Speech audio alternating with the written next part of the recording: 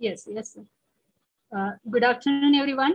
मी वंदना शिंदे, सर्व library professional, resource person professor Atul sir, doctor Sudhir Nagarkar sir, Tejaswini madam यांचे विद्यानिकेतन guidance centre Satara च्या वतीने हार्दिक स्वागत करते. आज 1 मे 1960 रोजी महाराष्ट्र राज्याची स्थापना झाली आणि महाराष्ट्राला स्वातंत्र्य मिळालं. तसंच आपली देखील नेटचे ऍड आलेले आहे 30 तारखेला आणि 20 तारखेपर्यंत आपल्याला फॉर्म भरायचे आहे. तर आपल्याला ह्याच्यातून स्वातंत्र्यातून काय व्हायचंय, आपल्याला काय करायचं, आपलं स्वातंत्र्य व्हायचं या नेटसेटच्या एक्झाम मधून. तर तशाच प्रकारे सर्व लायब्ररी प्रोफेशनल असेल, रिसोर्स पर्सन असेल, कोऑर्डिनेटर मॅडम यांना 1 मे 1960 म्हणजे महाराष्ट्र दिन आणि कामगार दिनाच्या खूप खूप शुभेच्छा. आज आपण unit number 8 library automation. Library automation मध्ये काय बघणार आहोत, तर ग्रंथालय संगणकीकरण असेल, त्यानंतर हार्डवेअर आणि सॉफ्टवेअरची निवड असेल, QR कोड असेल, बारकोड असेल, RFID असेल, रेडिओ फ्रिक्वेन्सी आयडेंटिफिकेशन, डिजिटायझेशन, त्यानंतर डिजिटल लायब्ररीचे जतन, डिजिटल लायब्ररीचे राष्ट्रीय आणि आंतरराष्ट्रीय स्तरावरती कार्य कसं चालतं, त्याचबरोबर integrated library management software, QR code, त्यानंतर बारकोड असेल, या सर्व घटकांचा आपण काय करणार आहोत, युनिट नंबर 8 मध्ये अभ्यास करणार आहोत. तर आजचे resource person Shri doctor Sudhir Nagarkar sir यांना विनंती करते की त्यांनी सेशनला सुरुवात करावी. पुन्हा एकदा सर्व लायब्ररी प्रोफेशनल, रिसोर्स पर्सन यांना 1 मेच्या हार्दिक शुभेच्छा. Thank you sir. Thank you very much madam. आज महाराष्ट्र दिन आहे. सर्वांना महाराष्ट्र दिनाच्या हार्दिक शुभेच्छा. विद्यानिकेतन guidance centre Satara, NET SET guidance for library and information science या ठिकाणी कोऑर्डिनेटर प्राध्यापिका वंदना शिंदे मॅडम, प्राध्यापिका तेजस्विनी बाबर मॅडम, त्याचबरोबर रिसोर्स पर्सन प्राध्यापक अतुल नगरकर सर, त्याचबरोबर सर्व लायब्ररी प्रोफेशनल्स. या ठिकाणी आपला आज युनिट नंबर 8 लायब्ररी ऑटोमेशन हे आपण पाहणार आहोत. तर आपण यापूर्वी टेक्नॉलॉजी हे युनिट पाहिलेलं आहे, म्हणजे ILSSOMTR मधलं टी पाहिलेलं आहे. आज आपण ए पाहणार आहोत. एक लक्षात घ्या की टेक्नॉलॉजी मध्ये अनेक तंत्रज्ञानांचा समावेश होता, पण त्या तंत्रज्ञानाचा वापर आपण ग्रंथालयामध्ये नेमका कसा करायचा हे माहित होण्यासाठी आज हे लायब्ररी ऑटोमेशन हे युनिट नंबर 8 जे आहे, अतिशय इंटरेस्टिंग, अतिशय छान, एकदम म्हणजे सुंदर, अभ्यास करायला खूप उत्सुकता वाढवणार आहे. कारण याच्यामध्ये बराच सिलेबस हा नवीन आहे, त्याच्यामध्ये इन्क्लूड झालेला आहे. त्यामुळं या ठिकाणी आपण आता सिलेबस पाहणार आहोत. तर मी सांगितलं की ए फॉर ऑटोमेशन. आता ऑटोमेशन म्हणजे काय, म्हणजे ग्रंथालयाचं यांत्रिकीकरण करायचं म्हणजे काय करायचं. थोडा आवाज खरखर करतोय का? हो, थोडा आवाज खरखरतोय.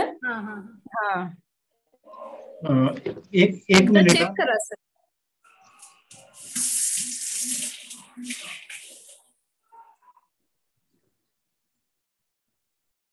हा, आता येतोय का? हॅलो. नाही, खरखरतोय सर अजून. एक मिनिट.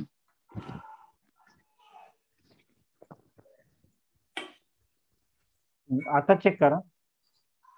हॅलो. हा आहे सर, क्लिअर आहे, एकदम क्लिअर आहे ना. हा, हो हो हो. तर या ठिकाणी आपण ILSSOMTR मधलं ए फॉर ऑटोमेशन आपण पाहत आहोत.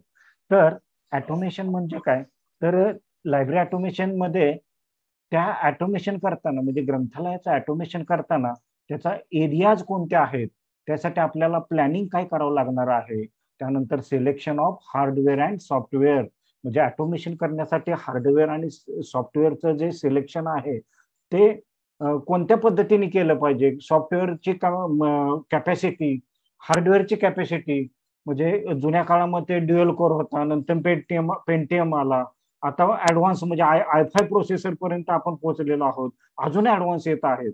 मग जुन्या काळातले कम्प्युटर जे आहेत, हार्डवेअर जे आहेत, ते आताच्या नवीन सॉफ्टवेअरला ते सपोर्ट करत नाहीयेत. त्यामुळं selection of hardware and software जे आहे ते अतिशय महत्वाचं आहे. त्याचबरोबर इम्प्लिमेंटेशन अँड इव्हॅल्युएशन, म्हणजे लायब्ररी ऑटोमेशन केल्यानंतर आपण इम्प्लिमेंटेशन करतो आणि त्याचं इव्हॅल्युएशन करतो की ते किती चांगल्या प्रकारे आपल्याला ते सुटेबल झालेलं आहे का दुसऱ्या सॉफ्टवेअरची गरज पडणार आहे. आता जुन्या काळामध्ये आम्ही व्हिज्युअल बेसिकचं सॉफ्टवेअर वापरलं, त्याच्यानंतर इझी लिप वापरलं, त्यानंतर मी व्हरायटीज ऑफ लायब्ररीमध्ये मी जॉब केला आणि प्रत्येक ठिकाणी व्हरायटीज ऑफ एक्सपिरियन्स मिळाले. जुन्या काळात मी माझ्या ग्रंथालयामध्ये ई ग्रंथालय वापरत होतो, पण आज मी कोहा सॉफ्टवेअर वापरत आहे. म्हणजे काळानुरूप बदलण्याची आवश्यकता आहे. त्यामुळे लायब्ररी ऑटोमेशनचे स्टँडर्ड्स कुठले आहेत, स्टँडर्ड फॉर लायब्ररी ऑटोमेशन म्हणजे हे आपण पाहणार आहोत. त्याचबरोबर लायब्ररी ऑटोमेशन करताना बऱ्याच गोष्टींचा वापर करावा लागतो, जसं की बारकोड टेक्नॉलॉजी आहे, RFID टेक्नॉलॉजी आहे, म्हणजे रेडिओ फ्रिक्वेन्सी आयडेंटिफिकेशन, त्याचबरोबर QR code, quick response code असंही म्हटलं जातं. म्हणजे अनेक आपण लायब्ररीच्या क्वालिटेटिव्ह सर्व्हिसेस देत असतो. त्या सर्व्हिसेस देत असताना अशा गोष्टींची गरज पडत असते. QR कोड आहे, बायोमेट्रिक आहे, स्मार्ट कार्ड आहे, जसं की आपलं आयडेंटिटी कार्ड पॅन कार्ड सारखं आता बनवण्याची सिस्टीम आहे. तरी या ठिकाणी स्मार्ट कार्ड आहे, त्याचे फीचर्स कुठले आहेत किंवा त्याचे ऍप्लिकेशन्स काय आहेत. म्हणजे आम्ही परवा अवताडे सरांच्या सिद्धांत इन्फोटेक कंपनीला आम्ही भेट दिली, तेव्हा त्यांनी आय कार्ड कसं बनवलं जातं ते आम्हाला दाखवलं की त्या आपल्या ज्या आय कार्डवरच्या जे लेस आहेत त्या लेस प्रिंटिंग कसं करतात ते किंवा त्याचं कटिंग कसं करतात. खरंच म्हणजे अक्षरशः ते पाहताना आम्हाला एवढा आनंद झाला की आपलाच लायब्ररी प्रोफेशनल हे काम करतोय आपलं. म्हणजे अतिशय हे सगळं लायब्ररी ऑटोमेशनशी रिलेटेड आहे. तर त्यानंतर आपण डिजिटायझेशन म्हणजे डिजिटलवर बघा, या ठिकाणी तिसरा मुद्दा आहे, चौथा मुद्दा आणि पाचवा मुद्दा आणि सहावा मुद्दा, हे 4 पॉइंट आहेत ते डिजिटायझेशनवर आहेत. म्हणजे today's Ira is information technology Ira, today's Ira is computer technology इरा, असं म्हणता today's Ira is digital library, digital इरा असं म्हणायला काय हरकत नाहीये. त्यामुळं डिजिटायझेशन म्हणजे आपल्याला प्लॅनिंग डिजिटायझेशन करायचं असेल तर आपल्याला प्लॅनिंग केलं पाहिजे. सिलेक्शन ऑफ मटेरियल्स म्हणजे कोणत्या गोष्टींचं डिजिटायझेशन करायचं आहे, कुठल्या गोष्टीचं करायचं नाही, म्हणजे कॉपीराईट ऍक्टचा भंग तर होणार नाही याची पण काळजी घेतली पाहिजे डिजिटायझेशन करताना. त्याचबरोबर डिजिटायझेशन करताना हार्डवेअर कोणतं वापरलं पाहिजे, सॉफ्टवेअर कोणते वापरलेलं आहे. स्कॅनिंगसाठी सुद्धा अनेक प्रकारचे सॉफ्टवेअर आहेत, हार्डवेअर आहेत. तर ते कोणते वापरलं, त्याच्या प्रोसेस कोणते कसे असते, डिजिटायझेशन करण्याची प्रोसेस जे आहे ते कोणत्या प्रकारचे आहे, सुरुवातीला नेमकं काय केलं पाहिजे हे आपण या ठिकाणी पाहणार आहोत. आणि डिजिटायझेशन मध्ये जे इश्यूज आहेत डिजिटायझेशन करताना ते आपण पाहणार आहोत या ठिकाणी. त्याचबरोबर डिजिटल लायब्ररी म्हणजे काय, तर डिजिटल लायब्ररी बनवताना डिजिटल लायब्ररी सॉफ्टवेअरचा वापर केला जातो. त्याचबरोबर जेनेसिस कॅरेक्टरिस्टिक्स म्हणजे डिजिटल लायब्ररीचे जेनेसिस काय आहेत, त्याचे कॅरेक्टरिस्टिक्स काय आहेत, त्याचे प्रकार कोणते आहेत, आर्किटेक्चर कसं वापरलं जातं त्यामध्ये डिजिटल लायब्ररी बनवताना, त्याबरोबर स्टँडर्ड्स कोणते आहेत, फॉर्मॅट्स अँड प्रोटोकॉल्स आपण पाहिलेलेच आहेत की HTTP हायपरटेक्स्ट ट्रान्सफर प्रोटोकॉल किंवा DOI. आता DOI म्हणजे काय, तुम्ही म्हणणार ISBN माहित आहे, ISSN माहित आहे, पण डिजिटल ऑब्जेक्ट आयडेंटिफायर जसं की एखादा आर्टिकल असेल तर त्याला DOI दिला जातो आणि DOIच्या माध्यमातून तुम्ही ते आर्टिकल सर्च करू शकता.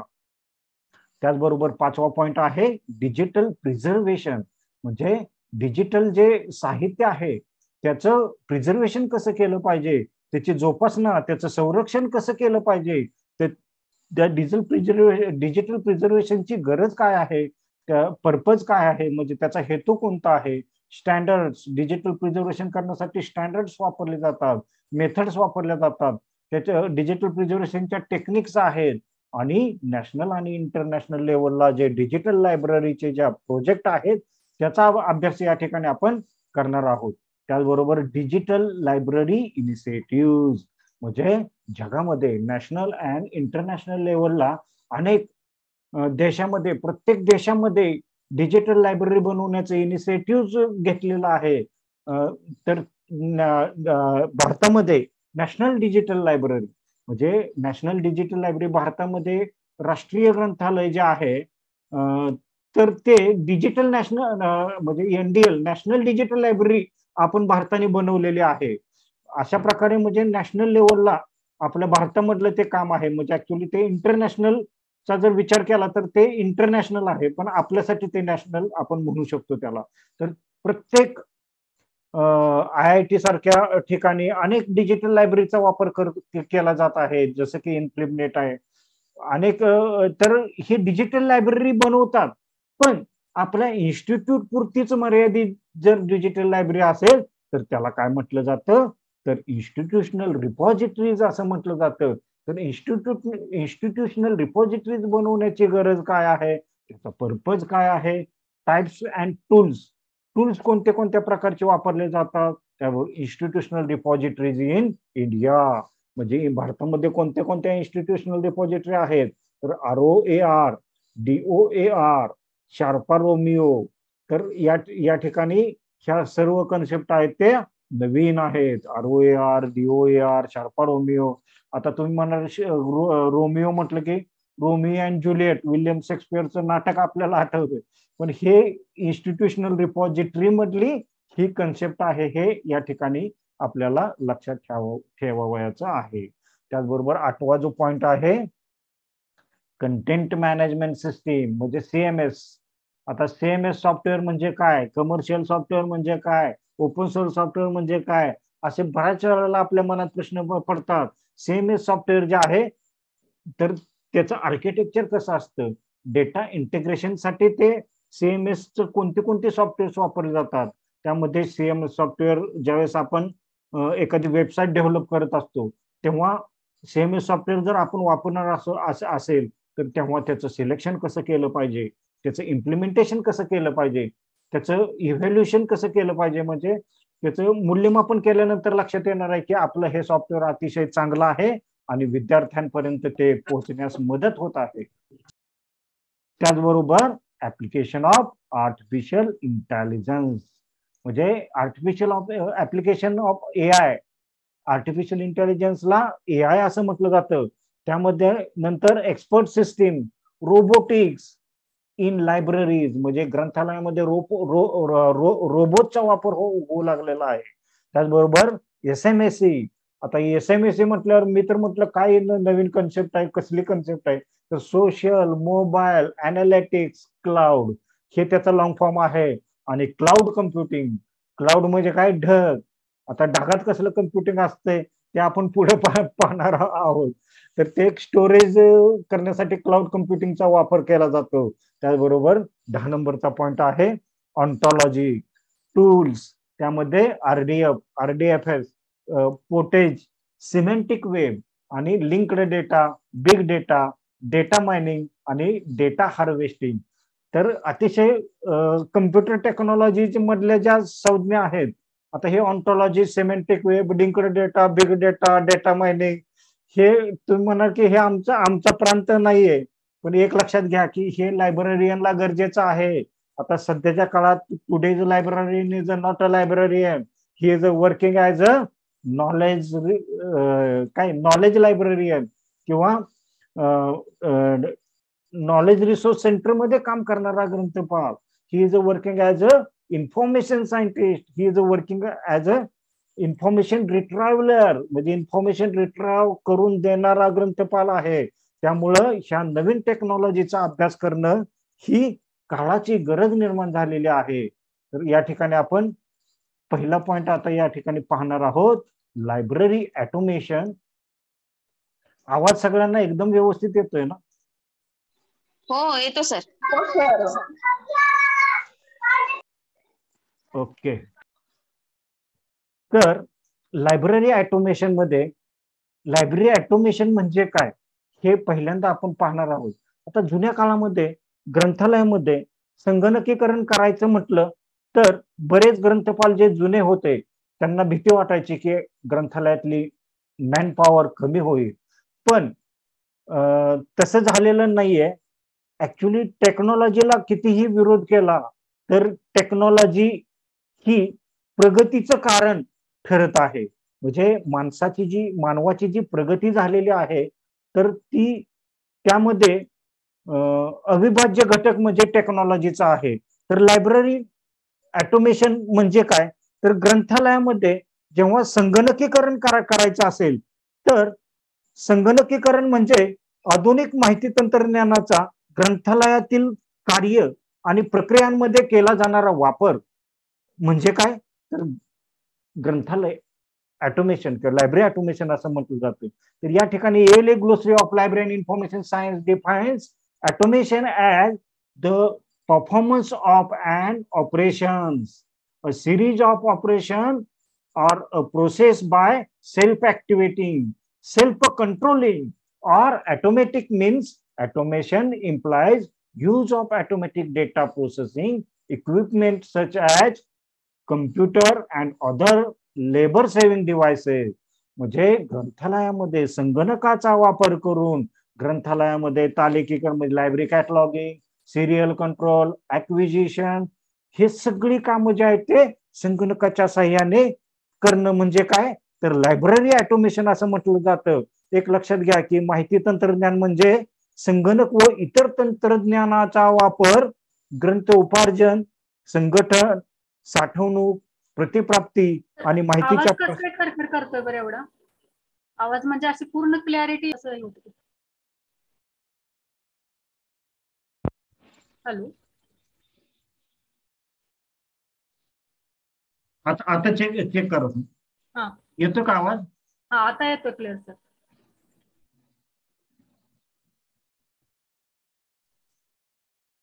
हा येतोय का आवाज आता? हा येतोय सर आता आवाज.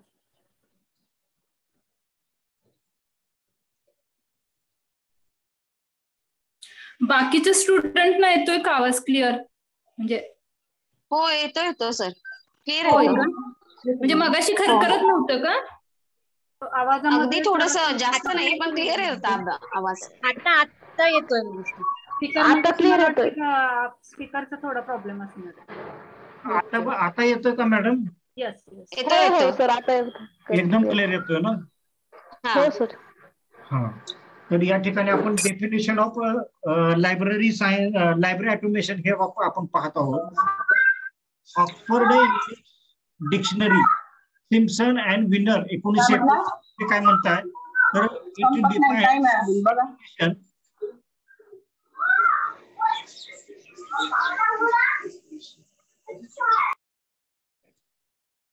it defines automation as application of automatic control to any branch of industry or science, by extension the use of electronic mechanical device to replace human labor.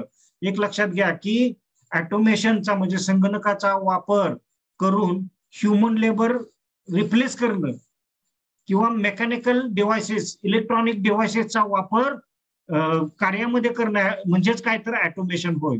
तर ग्रंथालयामध्ये याचा वापर जो आहे ऍक्विजिशन साठी, कॅटलॉगिंग साठी, सिरियल कंट्रोल साठी, library administration साठी करणं म्हणजेच काय तर लायब्ररी ऑटोमेशन असं म्हटलं जातं. तर the term automation was first introduced bye D.S. Harder in 1936.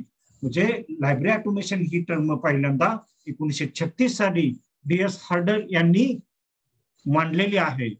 या ठिकाणी लायब्ररी ऑटोमेशन म्हणजे नेमकं काय तर इंटिग्रेटेड लायब्ररी सिस्टीम म्हणजे काय तर ILS म्हणजे लोकल एरिया नेटवर्क मध्ये म्हणजे तुमचं ग्रंथालय आहे त्या ग्रंथालयामधील जो डेटा आहे जो ऍक्सेशन रजिस्टर मध्ये सर्व पुस्तकांचा जो डेटा आहे तो डेटा ह्या सेंट्रल फाईल म्हणजे सर्व्हर अँड डेटाबेसेस मध्ये तुम्ही सेव्ह करता, ऍड करता आणि त्याच्या माध्यमातून जे एक सॉफ्टवेअरचं वापरलं जातं ज्या इंटिग्रेटेड लायब्ररी सिस्टीम मध्ये ऍक्विजिशन, सर्क्युलेशन, सिरियल कंट्रोल हे जे मॉड्यूल्स आहेत त्या मॉड्यूल्सचा वापर करून तुम्ही डेटा एंट्री करत असता.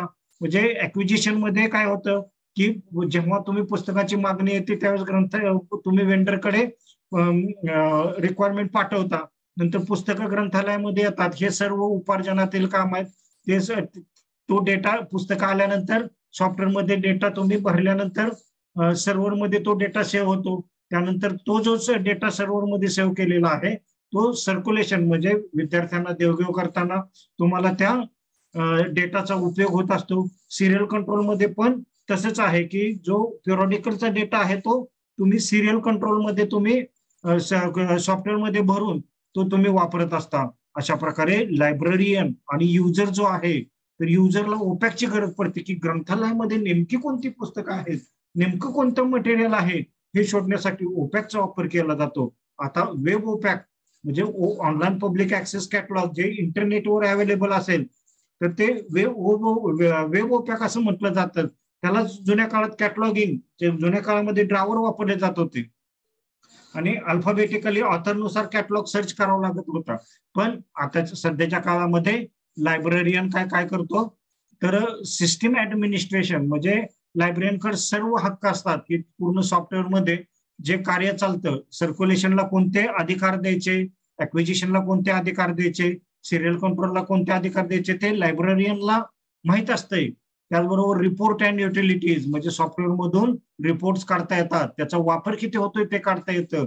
त्याचबरोबर इंटर लायब्ररी लोन करण्यासाठी सॉफ्टवेअरचा वापर होतो, कारण युनियन कॅटलॉगच्या माध्यमातून आपण इंटर लायब्ररी लोन साठी कोणत्या ग्रंथालयामध्ये कोणती पुस्तकं अवेलेबल आहेत तर ते आपल्याला समजत असतं. त्यामुळे इंटर लायब्ररी लोनच्या माध्यमातून ते देवघेव आपण करू शकतो. त्यामुळं इंटिग्रेटेड लायब्ररी सिस्टीम मुळे काय झालेलं आहे, या ठिकाणी लायब्ररियन आणि युजर या ठिकाणी स्माइली म्हणजे हॅपी झालेले आहेत, म्हणजे खूप आनंदी आहेत, म्हणजे काम खूप सोपं झालेलं आहे. जुन्या काळामध्ये बिलिव्हला आपल्याला कॅटलॉगिंगचं जेव्हा प्रॅक्टिकल असायचं त्यावेळेला खूप टेन्शन यायचं की कार्ड कसं बनवायचं, त्याचं माप किती, तर हे सगळं सोपं झालेलं आहे आता सॉफ्टवेअरमध्ये डेटा एंट्री केली की डायरेक्ट तुम्हाला रिझल्ट मिळतात. त्यामुळे अतिशय काम हे सोपं झालेलं आहे. तुम्हाला सगळ्यांना आवाज व्यवस्थित येत असेल तर ओके म्हणून मेसेज टाका. तर या ठिकाणी आपण कम्प्युटर सॉफ्टवेअरमध्ये सॉफ्टवेअरचे प्रकार कुठले आहेत ते आपण पाहिलेले आहेत. ओके, मेसेज आलेला आहे. तर कम्प्युटर टेक्नॉलॉजीच्या युनिटमध्ये आपण सॉफ्टवेअरचे प्रकार कुठले आहेत ते पाहिलेले आहेत. तसं सिस्टीम सॉफ्टवेअर आणि ऍप्लिकेशन सॉफ्टवेअर हे सॉफ्टवेअरचे दोन प्रकार आहेत. तर सिस्टीम सॉफ्टवेअर मध्ये काय असतं तर ऑपरेटिंग सिस्टम्स वगैरे येतात, जसे की लिनक्स, उबंटू, त्यानंतर मायक्रोसॉफ्ट, हे जे आहे ते सिस्टीम सॉफ्टवेअर मध्ये आहे. पण ऍप्लिकेशन सॉफ्टवेअर मध्ये म्हणजे ग्रंथालय म्हणजे ILMS म्हणजे इंटिग्रेटेड लायब्ररी मॅनेजमेंट सॉफ्टवेअर जे असतात तर ते ऍप्लिकेशन सॉफ्टवेअर मध्ये येतात. ऍप्लिकेशन सॉफ्टवेअर मध्ये लायब्ररी ऑटोमेशन सॉफ्टवेअर्स येतात. त्यामध्ये त्याचे दोन प्रकार आहेत, ऑपरेशनल सबसिस्टीम आणि ऍडमिनिस्ट्रेटिव्ह सबसिस्टीम. आता ऑपरेशनल सबसिस्टीम मध्ये हाऊसकीपिंग ऑपरेशन सगळे येतात. म्हणजे कोणते असतात ते, acquisition, cataloguing, circulation, inter library loan, त्याबरोबर सिरियल कंट्रोल आणि मेंटेनन्स हे हाऊसकीपिंग ऑपरेशनचा समावेश आहे. तो ऑपरेशनल सबसिस्टीम मधील हाऊसकीपिंग ऑपरेशन मध्ये ह्या सर्व गोष्टींचा समावेश आहे. त्याचबरोबर इन्फॉर्मेशन रिट्रायव्हल म्हणजे इन्फॉर्मेशन रिट्रायव्हल माहितीची निर्मिती, संकलन, संग्रहण आणि माहितीची प्रतिप्राप्ती केली जाते.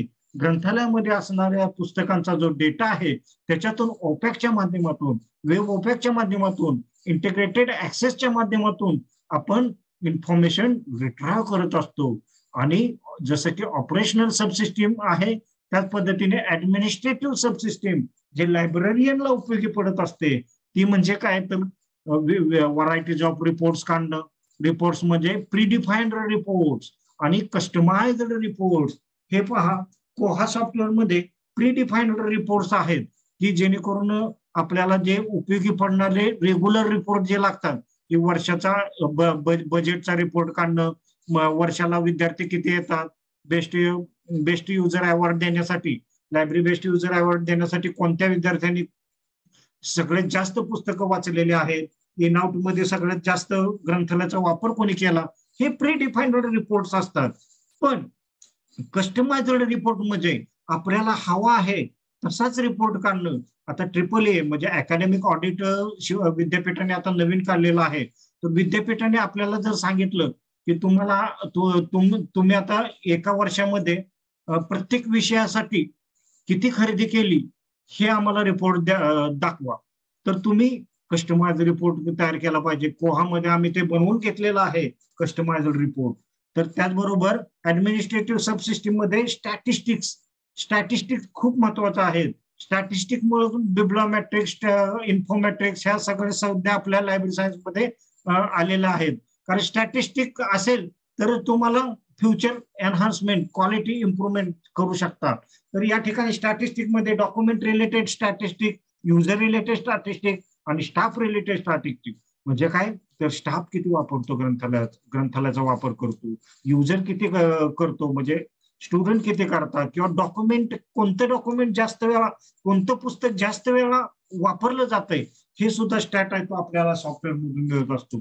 त्याचबरोबर MIS, मॅनेजमेंट इन्फॉर्मेशन सर्व्हिस, त्यामध्ये प्लॅनिंग, डिसिजन मेकिंग. आपल्याला ग्रंथालयामध्ये इम्प्रुव्हमेंट करायचे असेल, डिसिजन घ्यायचे असतील तर आपल्याला सॉफ्टवेअरचा वापर होत असतो. तर या अशा प्रकारे सॉफ्टवेअर मध्ये, ऍप्लिकेशन सॉफ्टवेअर मध्ये लायब्ररी ऑटोमेशन सॉफ्टवेअर येतात. आता या ठिकाणी मी common areas of library automation and scope या ठिकाणी मी जास्त डीप मध्ये सांगणार नाहीये, कारण हे ऑलरेडी तुम्हाला माहित आहे. ऍक्विजिशन मध्ये आपण काय काय करत असतो, की processing, ordering, receiving, claiming material, suppliers, returning, किंवा जे ऍक्विजिशन मध्ये जे सर्व कामं चालतात ते ऍक्विजिशन मध्ये येतात. त्याचबरोबर कॅटलॉगिंग मध्ये मी मगाशी सांगितलेलंच आहे. सर्क्युलेशन मध्ये बुक लेंडिंग किंवा रिटर्न रिन्युअल हे करणं जे सर्क्युलेशन मध्ये चालत असतं. आणि सिरियल कंट्रोल मध्ये आपल्याला सबस्क्रिप्शन, पिरियडिकलचं सबस्क्रिप्शन करताना मॅनेजेस प्लेसिंग, कॅन्सलिंग. एखादं पिरियडिकल आपल्याला पाठवलेलं आहे पण ते कॅन्सल करायचं असेल. आता एक लक्षात घ्या की कोरोना कालावधीमध्ये पिरियडिकल सबस्क्रिप्शनची खूप म्हणजे कठीण अवस्था झाली होती. कारण पिरियडिकल सबस्क्रिप्शन आपण जेवढं केलं होतं सर्व पूर्ण कोरोनामध्ये स्टॉप झालं होतं. त्यामुळे पब्लिकेशनची कामं थांबली गेली, पिरियडिकल वेळेवर येत नव्हते. त्यामुळे अशा वेळेला सिरियल कंट्रोल म्हणजे तुम्ही जर सॉफ्टवेअर वापरत असाल, सिरियल कंट्रोल जर तुम्ही मॉड्यूल वापरत असाल तर तुम्हाला लगेच लक्षात येतं की कोणतं पिरियडिकल आलेलं नाहीये, अनवॉन्टेड कोणतं आहे. मग ते परत त्याला रिमाइंडर पाठवण्यासाठी आपण काय केलं पाहिजे. जुन्या काळामध्ये वेगळ्या पद्धतीचा वापर केला जात होता, मात्र सध्या काळात सॉफ्टवेअरमुळे ते काम खूप सोपं झालेलं आहे. त्याचबरोबर इंटर लायब्ररी लोन आणि ओपॅक. म्हणजे इंटर लायब्ररी लोन म्हणजे आपल्या महाविद्यालयातील प्राध्यापकांना, युजर्सना जर आपण मटेरियल, रिडिंग मटेरियल मिळत नसेल तर ते दुसऱ्या महाविद्यालयातील प्राध्यापक लायब्ररीकडून आपण मटेरियल, पुस्तकं मिळवून इंटर लायब्ररी लोनद्वारे ते आपण प्रोव्हाइड करतो. त्याला इंटर लायब्ररी लोन असं म्हटलं जातं. आणि ओपॅक मुळे ते पॉसिबल झालेलं आहे. मी तुम्हाला बऱ्याच वेळा सांगतो की सातारा जिल्ह्यातील maximum ग्रंथालयाचा ओपॅक, online public access catalogue किंवा युनियन कॅटलॉग आम्ही बनवलेला आहे. प्राध्यापक हर्षल पवार सर या ठिकाणी देऊर कॉलेजला ग्रंथपाल आहेत, त्यांनी गुगल ड्राईव्हचा वापर करून त्या ठिकाणी युनियन कॅटलॉग बनवलेला आहे. आणि त्या युनियन कॅटलॉग मुळे इंटर लायब्ररी लोन करणं अतिशय सोपं झालेलं आहे. तर पुढची पीपीटी आपण पाहणार आहोत की याचे फायदे काय आहेत, लायब्ररी ऑटोमेशनचे फायदे काय. तर labour saving, cost effective, efficiency in speed and operations, ease of accuracy in data handling, great speed and promptness in operations, elimination of duplication, great manipulation possible. म्हणजे मल्टीटास्किंग, मल्टी लँग्वेजचा वापर करणं, म्हणजे सगळं each and everything is possible in this software. That's why common advantage of library automation, it is very important point. तर या ठिकाणी development of library automation आपण पाहणार आहोत. तर 1900 लायब्ररी ऑटोमेशन मध्ये कशी डेव्हलपमेंट होत गेली. जसं आपण संगणकाच्या पिढ्या पाहिलेल्या आहेत, कम्प्युटर टेक्नॉलॉजीचा विकास कसा झालेला आहे ते आपण पाहिलेलं आहे. की सुरुवातीला वॉक्यूम ट्यूबचा वापर केला होता, तसं हळूहळू नंतर आयसीचा वापर केला गेला, तसं हळूहळू लायब्ररी ऑटोमेशन मध्ये पण कशा कशा डेव्हलपमेंट होत गेलेला आहे. तर 1930 मध्ये punch card for circulation, IBM ने याचा वापर केलेला आहे पंच कार्डचा. 1950 मध्ये इन्फॉर्मेशन अँड डॉक्युमेंटेशन सेंटर अमेरिकेमध्ये लायब्ररी ऑटोमेशन करण्याचा प्रयत्न झालेला आहे. त्याचबरोबर 1961 मध्ये invention of ICs by Robert nice Intel and jack केर्बी Texas.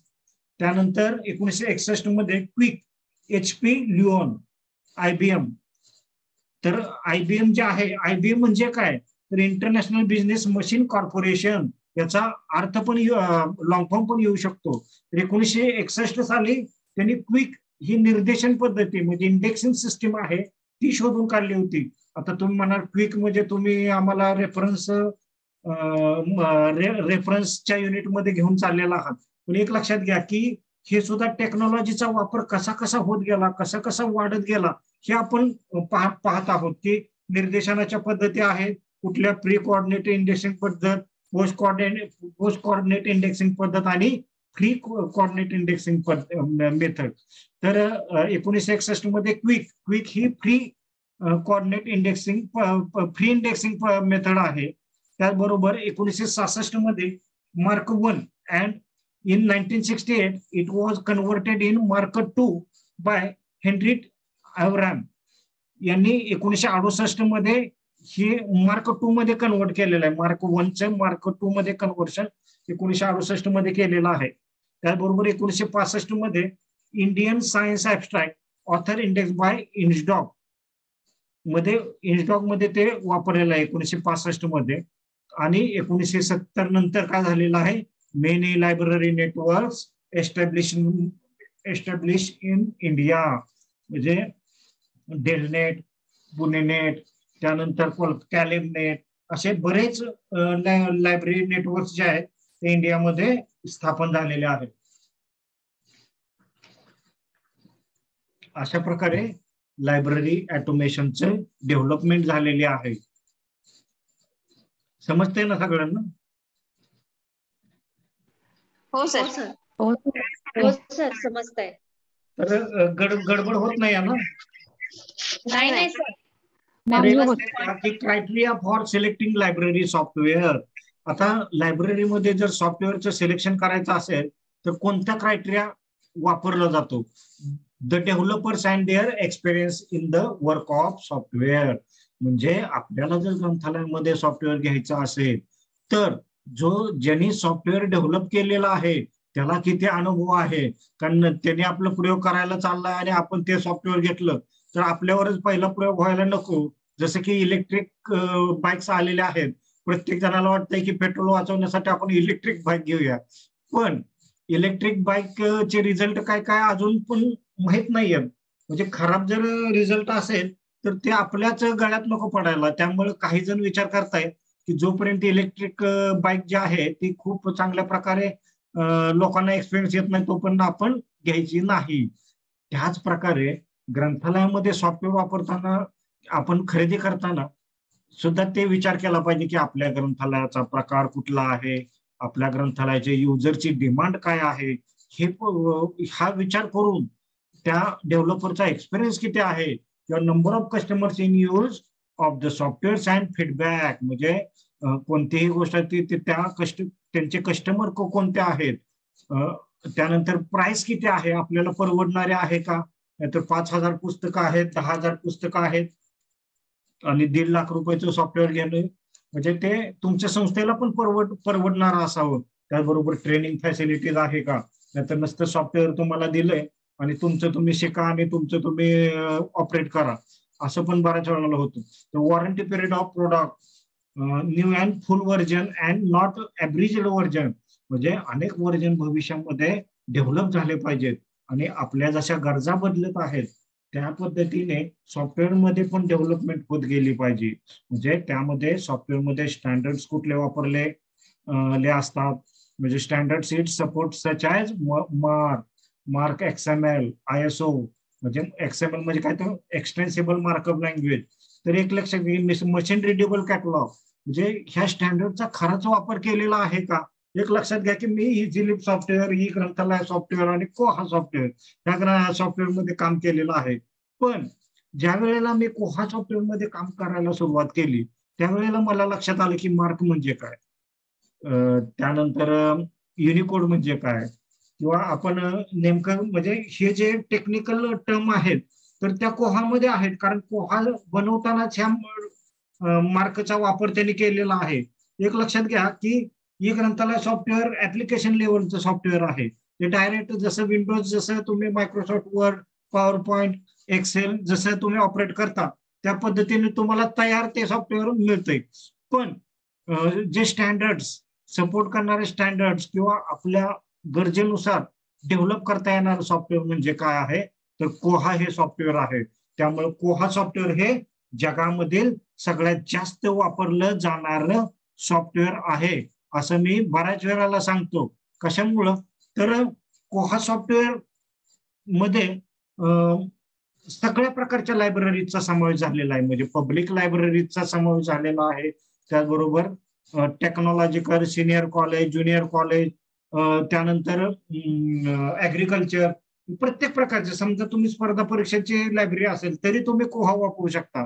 त्याचबरोबर ऑपरेटिंग सॉफ्टवेअर मध्ये त्या ऑपरेटिंग सिस्टीम कोणती वापरली जाते हे पण पाहिलं पाहिजे की तुम्ही जेव्हा लायब्ररी सॉफ्टवेअरचं सिलेक्शन करता, लिनक्स आहे का, विंडोज आहे का, उबंटू आहे, ती ऑपरेटिंग सिस्टीमची पण आपल्याला माहिती असणं गरजेचं आहे. कारण बऱ्याच वेळेला काय होतं, उबंटू काय करतं, नवनवीन अपडेट्स देत असतं.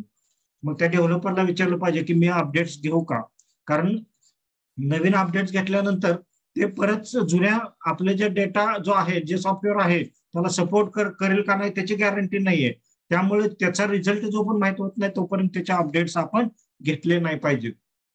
त्याचं जर पूर्ण ज्ञान असेल तर ते अपडेट्स आपण घेऊन आपलं ऑपरेटिंग सिस्टीम अपडेट केली पाहिजे. असं बेसिक हाऊसकीपिंग ऑपरेशन्सचा विचार करूनच आपण लायब्ररी सॉफ्टवेअरचं सिलेक्शन केलं पाहिजे.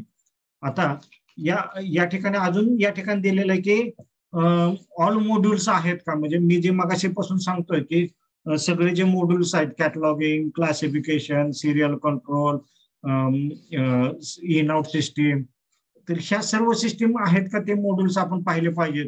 त्यानंतर आपण व्हरायटीज ऑफ फॉर्मॅट्स असतात, म्हणजे त्याच्यातून निघणारे रिपोर्ट जे आहेत तो वर्ड मध्ये निघतोय का, एक्सेल मध्ये निघतो, म्हणजे आपल्याला जो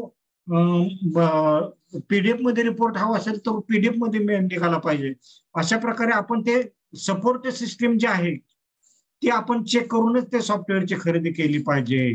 त्याचबरोबर वेब 2.0च्या सर्व्हिसेस त्यामध्ये आहेत का, जसं की फेसबुक, टेलिग्राम, सोशल नेटवर्किंगच्या वेबसाईट आहेत किंवा RSS फीड, तर ह्या सर्व सर्व्हिसेसला सपोर्ट करणारे ते सॉफ्टवेअर आहे का हे पण महत्वाचं आहे.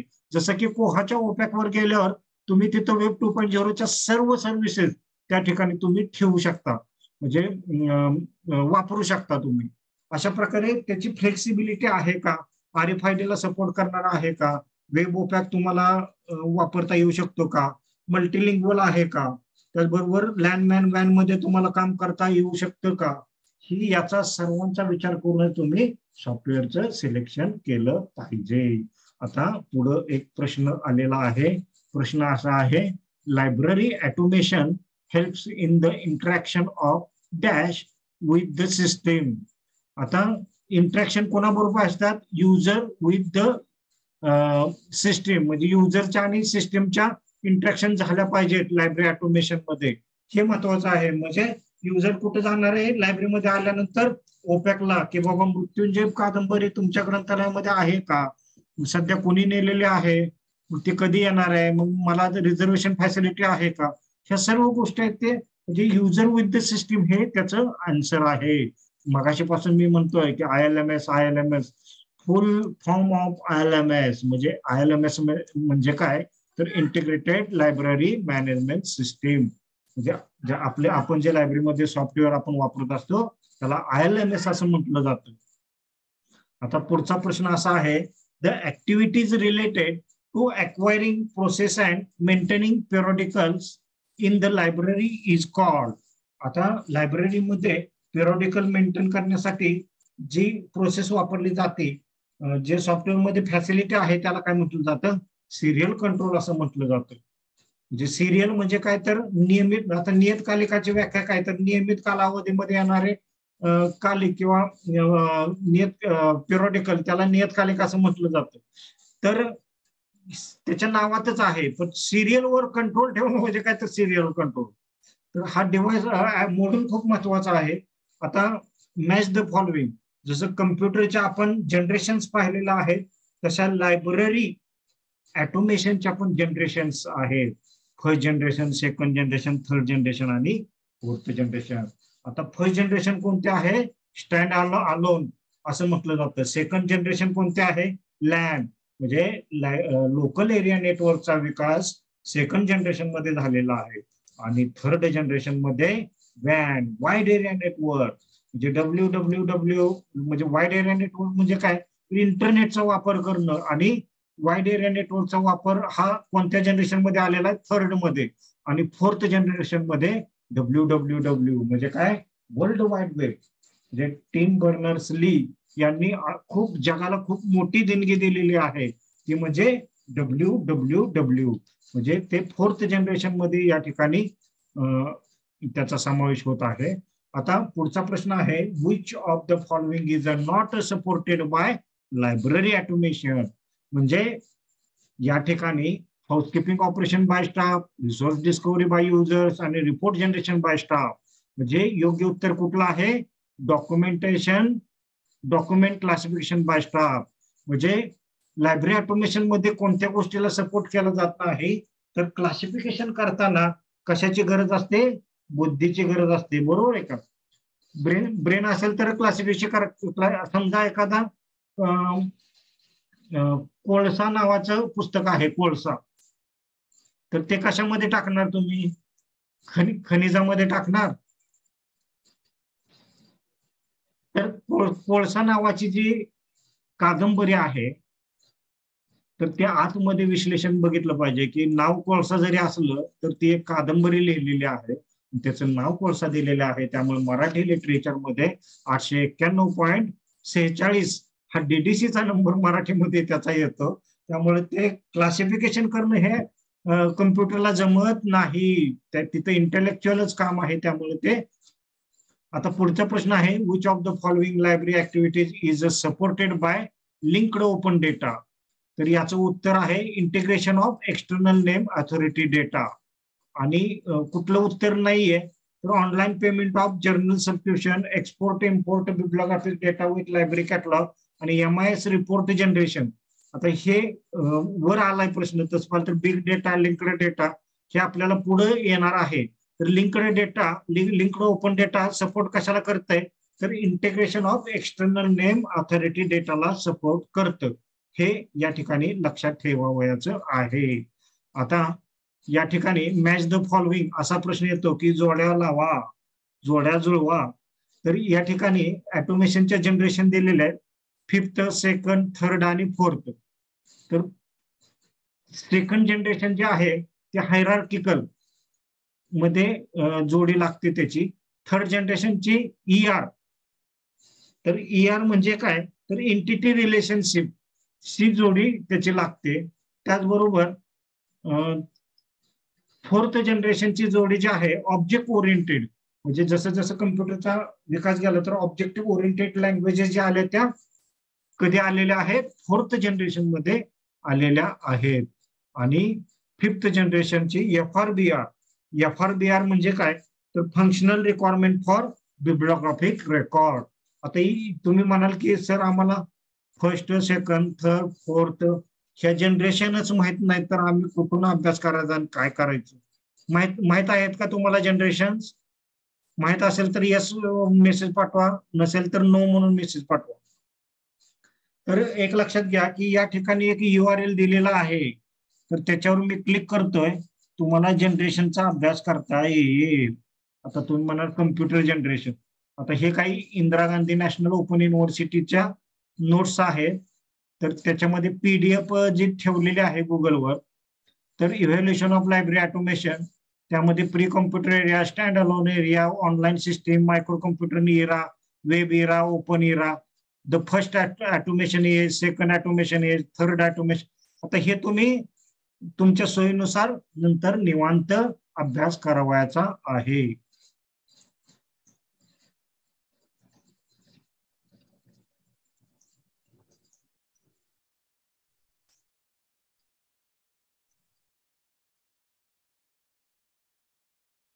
एक मिनिट, समजतंय ना? हो सर.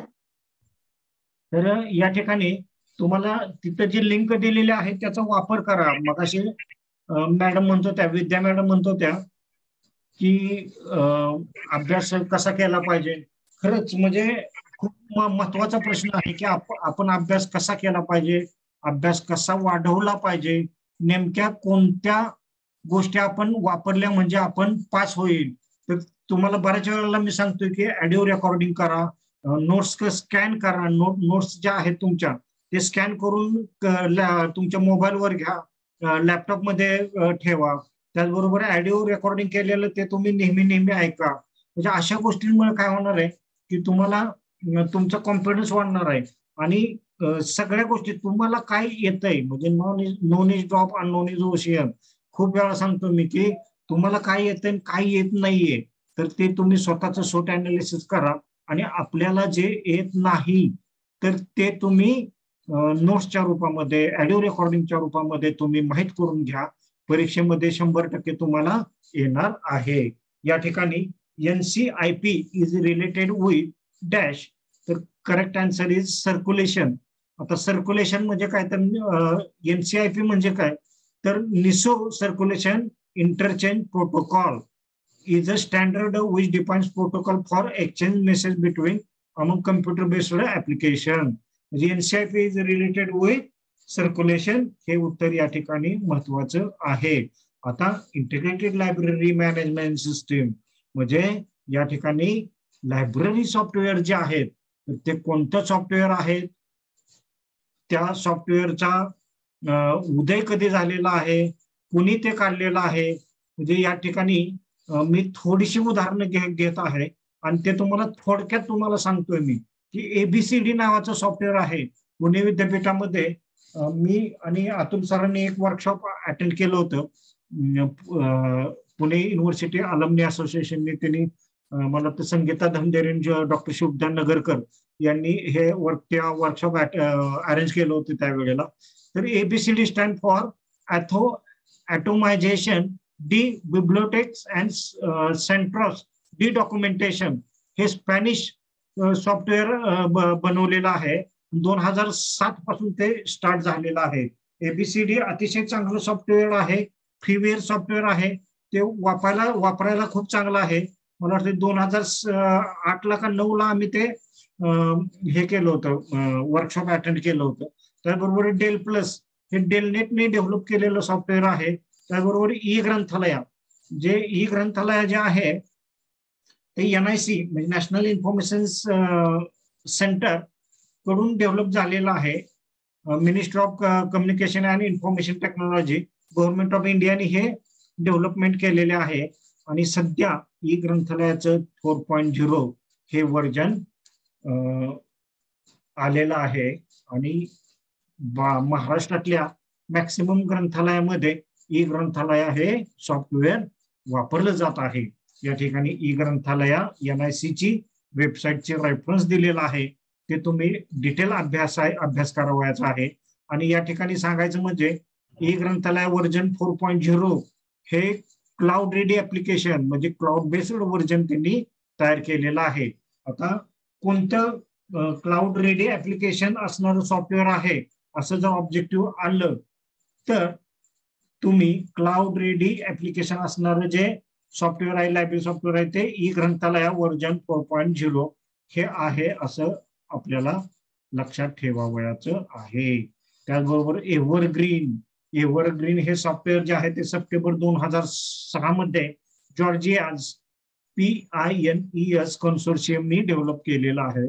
फायरफ्लाय हे सॉफ्टवेअर पब्लिक लायब्ररी सिस्टीमसाठी डेव्हलप केलेलं आहे. त्यामध्ये पायथॉन, पर्ल, XML म्हणजे एक्सटेन्सिबल मार्कअप लँग्वेज ही वापरली जाते.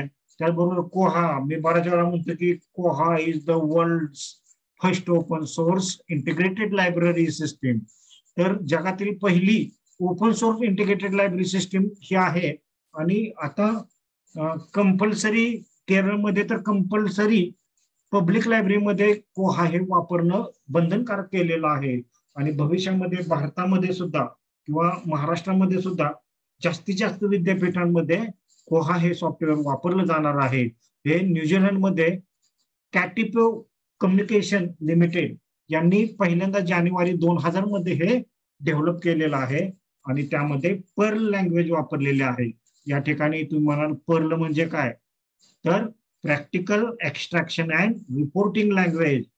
पर्लचा लॉंग फॉर्म पण तुम्हाला विचारू शकतात की पर्ल स्टँड फॉर, तर practical extraction and reporting language चा वापर कोहामध्ये केलेला आहे.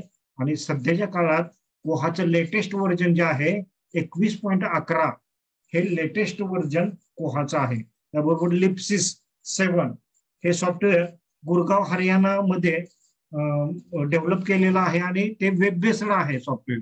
त्याचबरोबर न्यूझीलंड सॉफ्टवेअर जे आहे ते 9 जानेवारी 2008 पासून सुरू झालेलं आहे. त्याचबरोबर संजय हे सॉफ्टवेअर निसाटने स्पॉन्सर केलेलं आहे आणि निसाटने काय केलं होतं तर डेसीडॉक बरोबर एक प्रोजेक्ट केला होता आणि नंतर संजयचं नाव जे आहे ते CDS ISIS हे सॉफ्टवेअर तयार झालेलं आहे. तर या ठिकाणी सोल 2.0 सोल म्हणजे काय तर सॉफ्टवेअर फॉर युनिव्हर्सिटी लायब्ररी. आता सोल जे आहे तर ते कुणी डेव्हलप केलेलं आहे तर इन्फिनिट सेंटर अहमदाबाद यांनी डेव्हलप केलेले आहे. त्याचं 6 मॉड्यूल्स आहेत आणि सोल जे आहे तर ते त्याचे व्हर्जन जे आहे सोल 1.0 2000 साली आलेला आहे, सोल 2.0 2009 साली आलेला आहे आणि सोल 3.0 रिलीज्ड इन फेब्रुवारी 2021. हा करंट प्रश्न आहे, म्हणजे यावर्षी सेटला किंवा नेटला हा प्रश्न येऊ शकतो की सोल 3.0 कधी रिलीज झालं, तर त्याचं उत्तर आहे फेब्रुवारी 2021 हे त्याचं उत्तर आहे. तर या ठिकाणी CDSIS त्याचा लॉंग फॉर्म पण येतो, computerised documentation service integrated set of information system.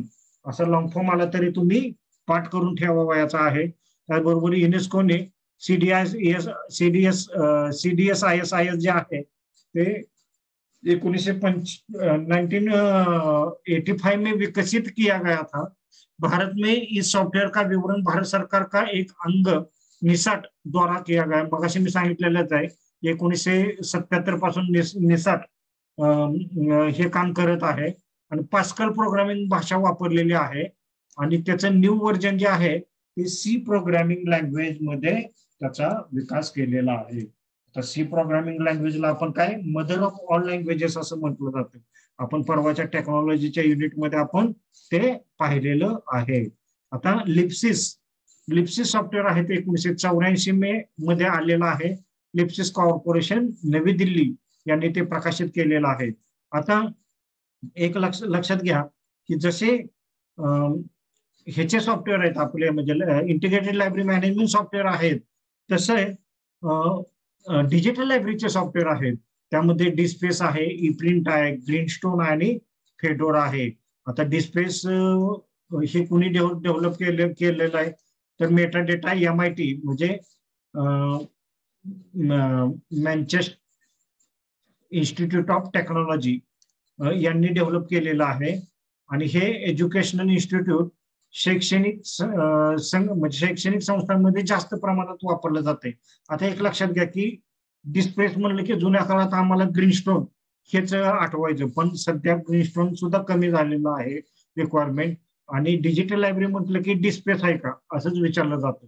Even म्हणजे शिवाजी विद्यापीठामध्ये APA form annual appraisal performance API form जो असतो तो डेव्हलप करताना त्यांनी काय केलं होतं की डिस्पेस असेल तर मार्क ठेवले होते त्यांनी.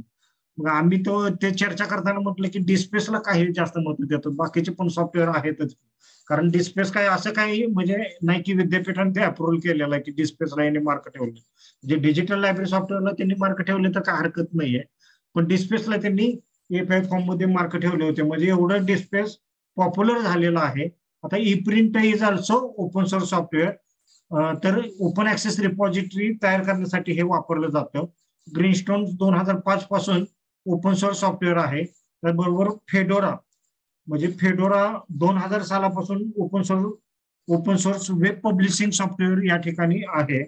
तर फेडोराचा लॉंग फॉर्म या ठिकाणी बऱ्याच वेळा विचारला जातो की flexible and एक्सटेन्सिबल digital object and repository architecture असा त्याचा फेडोराचा लॉंग फॉर्म आहे.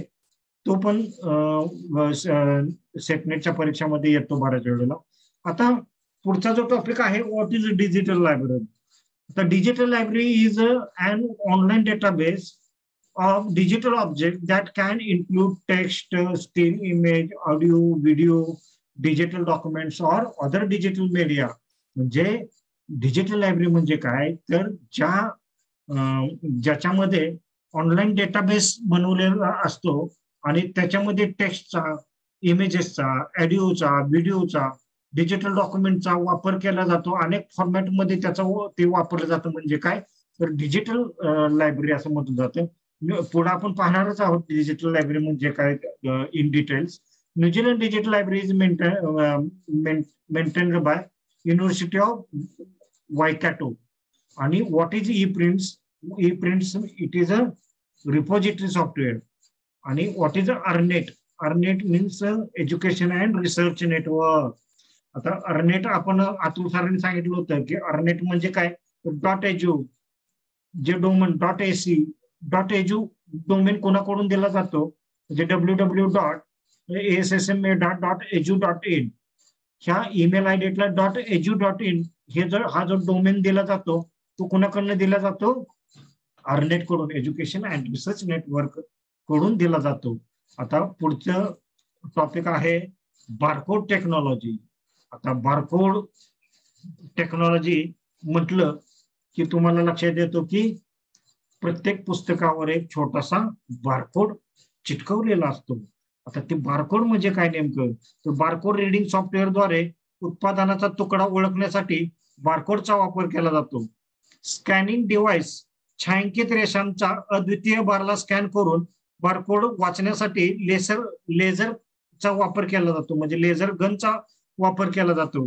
आणि बारकोड स्कॅनर हा डावीकडून उजवीकडे रेषा वाचत असतो. हा तर बारकोड स्कॅनर काळ्या आणि पांढऱ्या पट्ट्यांचा नमुना वाचतो, ज्यामुळे माहितीचे रूपांतर बायनरी कोड मध्ये 0 किंवा 1 मध्ये होते. या ठिकाणी ग्रंथालयात बारकोडचा वापर कसा केला जातो, तर संगणकीकृत ग्रंथ देवघेव प्रणालीमध्ये बारकोडचा वापर केला जातो. त्याचबरोबर सुरक्षा तपासणीसाठी बारकोड सिस्टीमचा वापर केला जातो. त्याचबरोबर प्रवेशद्वाराजवळ ग्रंथालय सदस्यता ओळखणे, म्हणजे लायब्ररीमध्ये इन आउट सिस्टीम जेव्हा बसवता तुम्ही, स्कॅनर जेव्हा ठेवता, तसं आय कार्ड घेऊन विद्यार्थी असा येतो आणि बरोबर आतमध्ये जातो, बाहेर जातो. उपस्थिती देखरेखीसाठी बारकोड प्रणाली वापरली जाते. त्यानंतर संग्रह, पडताळणी आणि तपासणी. आता तुम्हाला एक गंमत सांगतो मी, आमचं स्टॉक व्हेरिफिकेशन करायचं होतं आणि सगळी पुस्तकं आणून टेबलावर स्टॉक व्हेरिफिकेशन करायचं म्हणलं की लायब्ररी अटेंडंटला खूप कंटाळा येतो.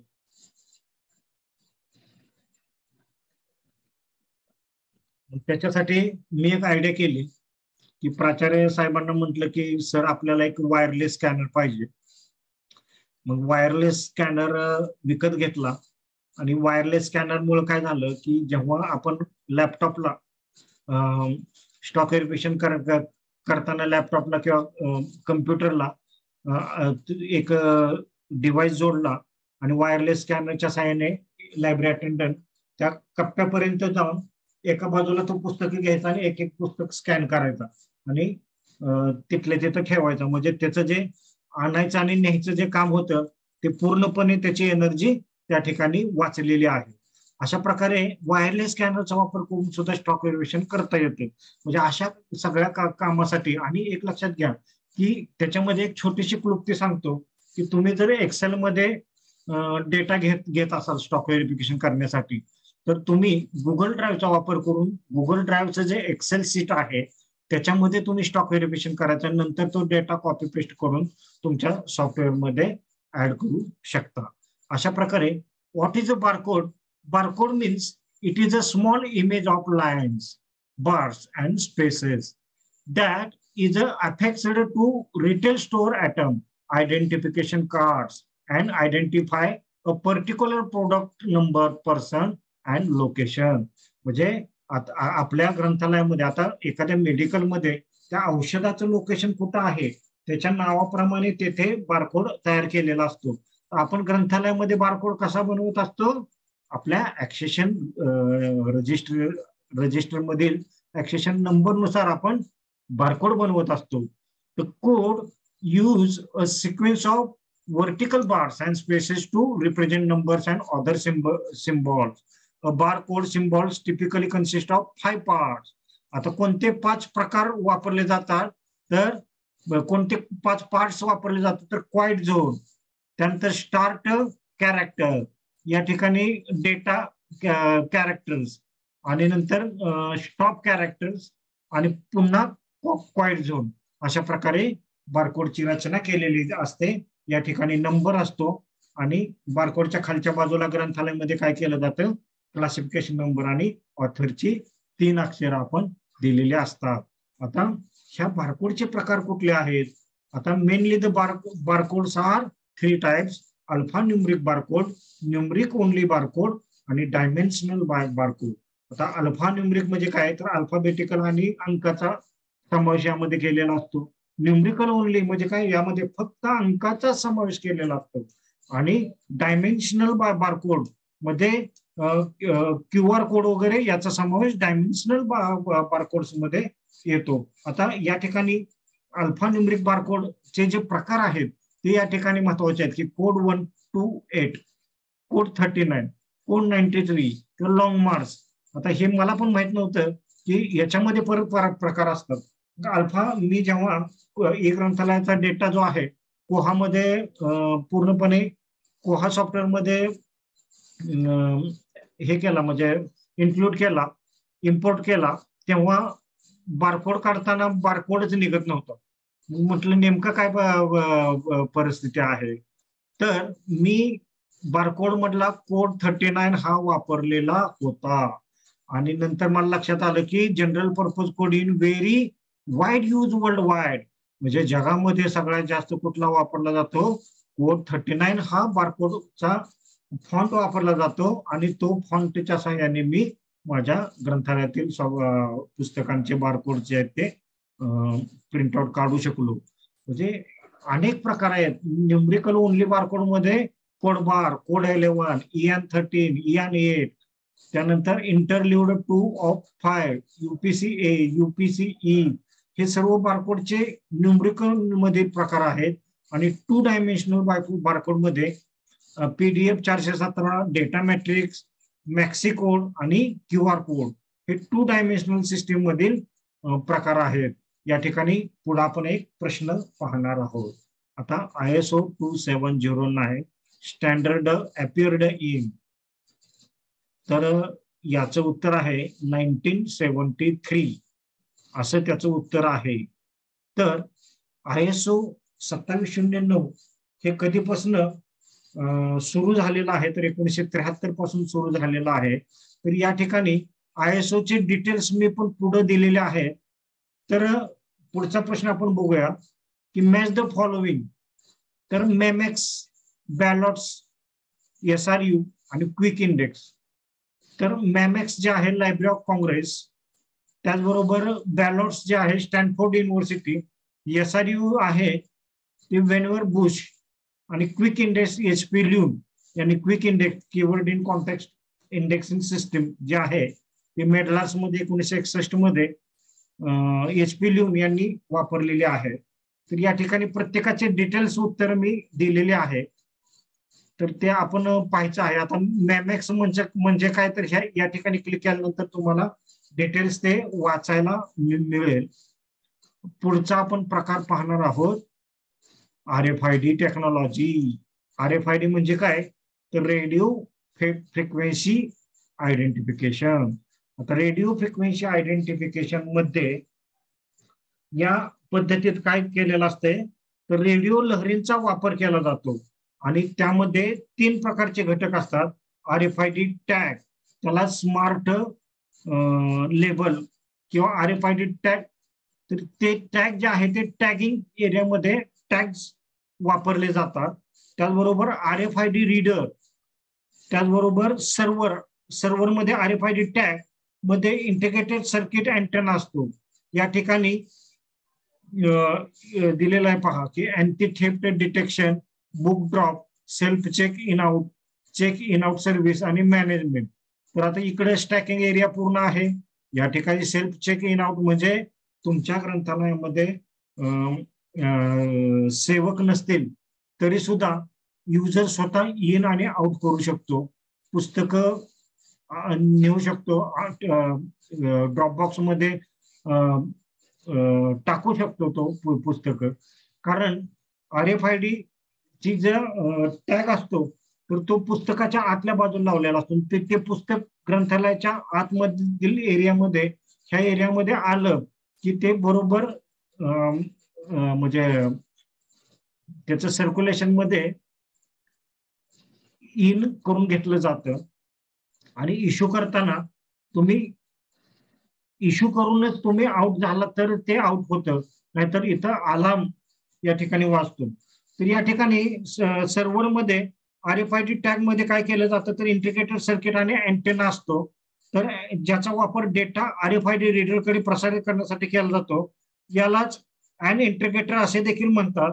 त्यानंतर वाचक रेडिओ लाटा अधिक वापरण्यायोग्य डेटाच्या स्वरूपात रूपांतर करतो आणि टॅग मधून गोळा केलेली माहिती नंतर संप्रेषण इंटरफेसद्वारे संगणक प्रणालीमध्ये हस्तांतरित होत असते. म्हणजे मी जे तुम्हाला सांगितलंय की पुस्तक जेव्हा या ठिकाणी सेल्फ चेकआउट करतो आपण, त्यावेळेला बाय डिफॉल्ट त्या सर्व्हर मधून एंट्री होते आणि अँटी थेफ्ट डिटेक्शन होणार नाही. अशा प्रकारे RFIDचं फंक्शन आहे. तर RFIDचे खूप फायदे आहेत की वेगवान चार्जिंग होते, म्हणजे चार्जिंग डिस्चार्जिंग म्हणजे देवघेव जे आहे ते अतिशय वेगाने होत असते. त्याचबरोबर सरलीकृत वाचक प्रणित शेल्फ चार्जिंग म्हणजे स्वतः सुद्धा इन आउट आपण करू शकतो.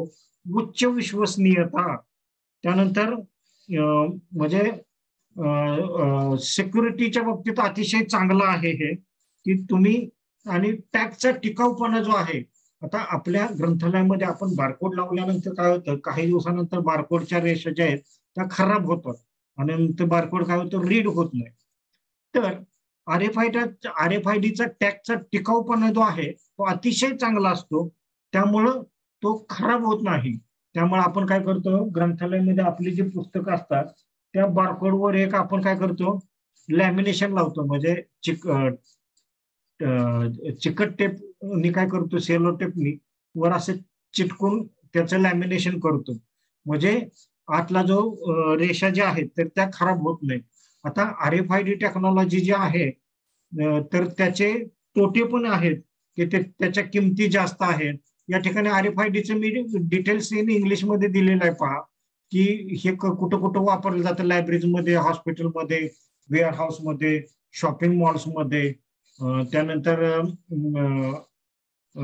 बर्ड्स, ॲनिमल्स, व्हेकल्स यांना सुद्धा वापरलं जाते बाहेरच्या देशामध्ये. त्याचबरोबर RFID स्कॅनरच्या माध्यमातून ते स्कॅन होत असते, ट्रॅक होत असते, आणि त्याचे कंपोनंट्स जे आहेत ते RFID रीडर, RFID टॅग्स और स्मार्ट लेबल्स असंही म्हटलं जातं, आणि RFID अँटेना जो कुठं असतो, सर्व्हर मध्ये असतो. आता RFIDचे तोटे काय आहेत तर त्याची किमतीला खूप महाग आहे ते, म्हणजे आपल्या छोट्याशा लायब्ररीला ते शक्य होत नाही. पण ब्रिटिश लायब्ररीमध्ये वगैरे RFIDचा वापर केलेला आहे. IIT खरगपूर 2001 साली जेव्हा आम्ही master of library information science करत होतो तेव्हा IITला व्हिजिट केली होती, आणि त्या काळामध्ये आम्हाला RFID टेक्नॉलॉजी कशी वापरली जाते ते आम्हाला पाहायला मिळालं होतं. तर या ठिकाणी असे प्रश्न येतात की RFID stands for radio frequency identification. त्यानंतर RFID reader or integrator is a device that consists of dash, तर अँटेना, ट्रान्सिव्हर अँड डिकोडर, म्हणजे अँटेना, ट्रान्सिव्हर आणि डिकोडरच्या माध्यमातून RFID रीडर्स मधून काम होत असते, म्हणजे ते कन्सिस्ट होत असते त्याच्यामधून, RFID रीडर मधून.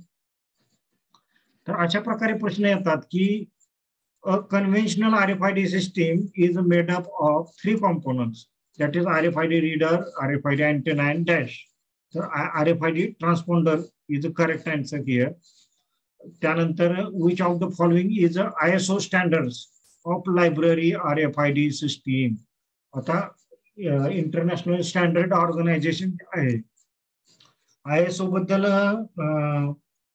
बऱ्याच वेळेला मला प्रश्न पडला की ISO काय नेमका ISO.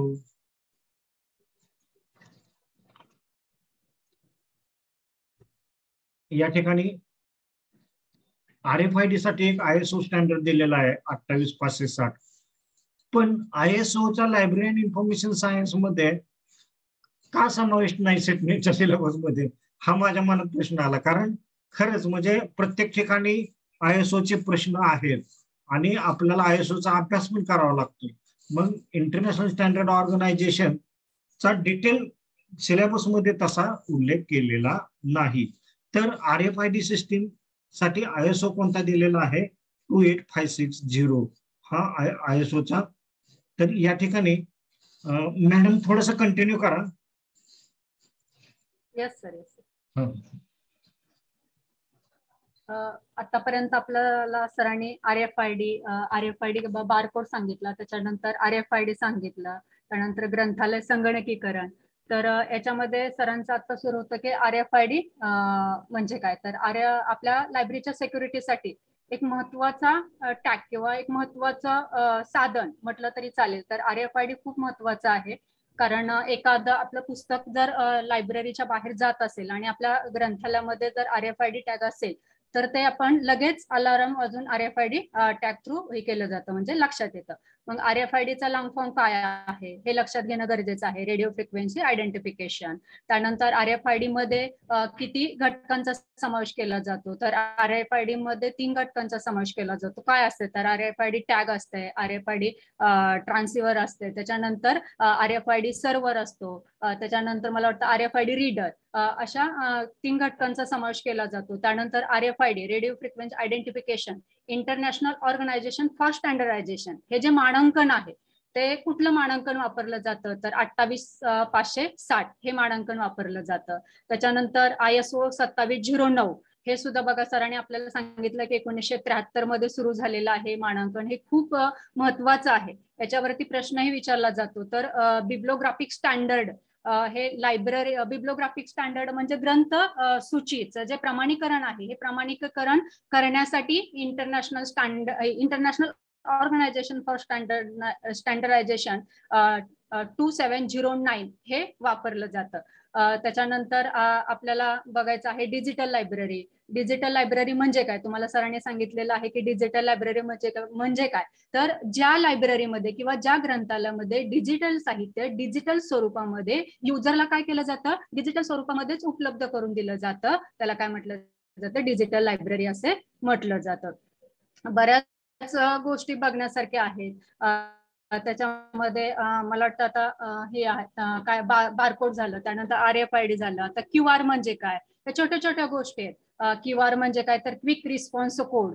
क्विक रिस्पॉन्स कोड काय आहे तर काय केलं जातं तर ते द्विमितीय डायमेन्शन आहे. तुम्हाला प्रश्नही विचारला जातो बघा QR कोड वरती. तर QR कोड स्टँड फॉर, तर आपल्याला लगेच लक्षात आलं पाहिजे QR code stands for quick response code. लगेच आपल्याला काय मिळतो त्याचा रिस्पॉन्स मिळतो. ज्यावेळेस आपण एखादं पुस्तक असेल आणि त्याच्यावरती किंवा कुठेही आपण प्रत्येक क्षेत्रामध्ये QR कोडचा उपयोग केला जातो. आणि आपण समजा मोबाईलच्या समोर ते मोबाईल वाचनीय असतं QR कोड, तर आपण लगेच पटकन त्या QR कोडच्या पुढे आपण मोबाईल धरला तर लगेच काय करू शकतो QR कोड वाचू शकतो आणि आपल्याला सगळ्या गोष्टी त्याच्यातून माहिती होतात. तर अशा प्रकारे बारकोड असेल, RFID असेल, QR कोड असेल, ह्या गोष्टी खूप महत्वाच्या आहेत. माहिती सांगितलेलं आहे मॅडमने.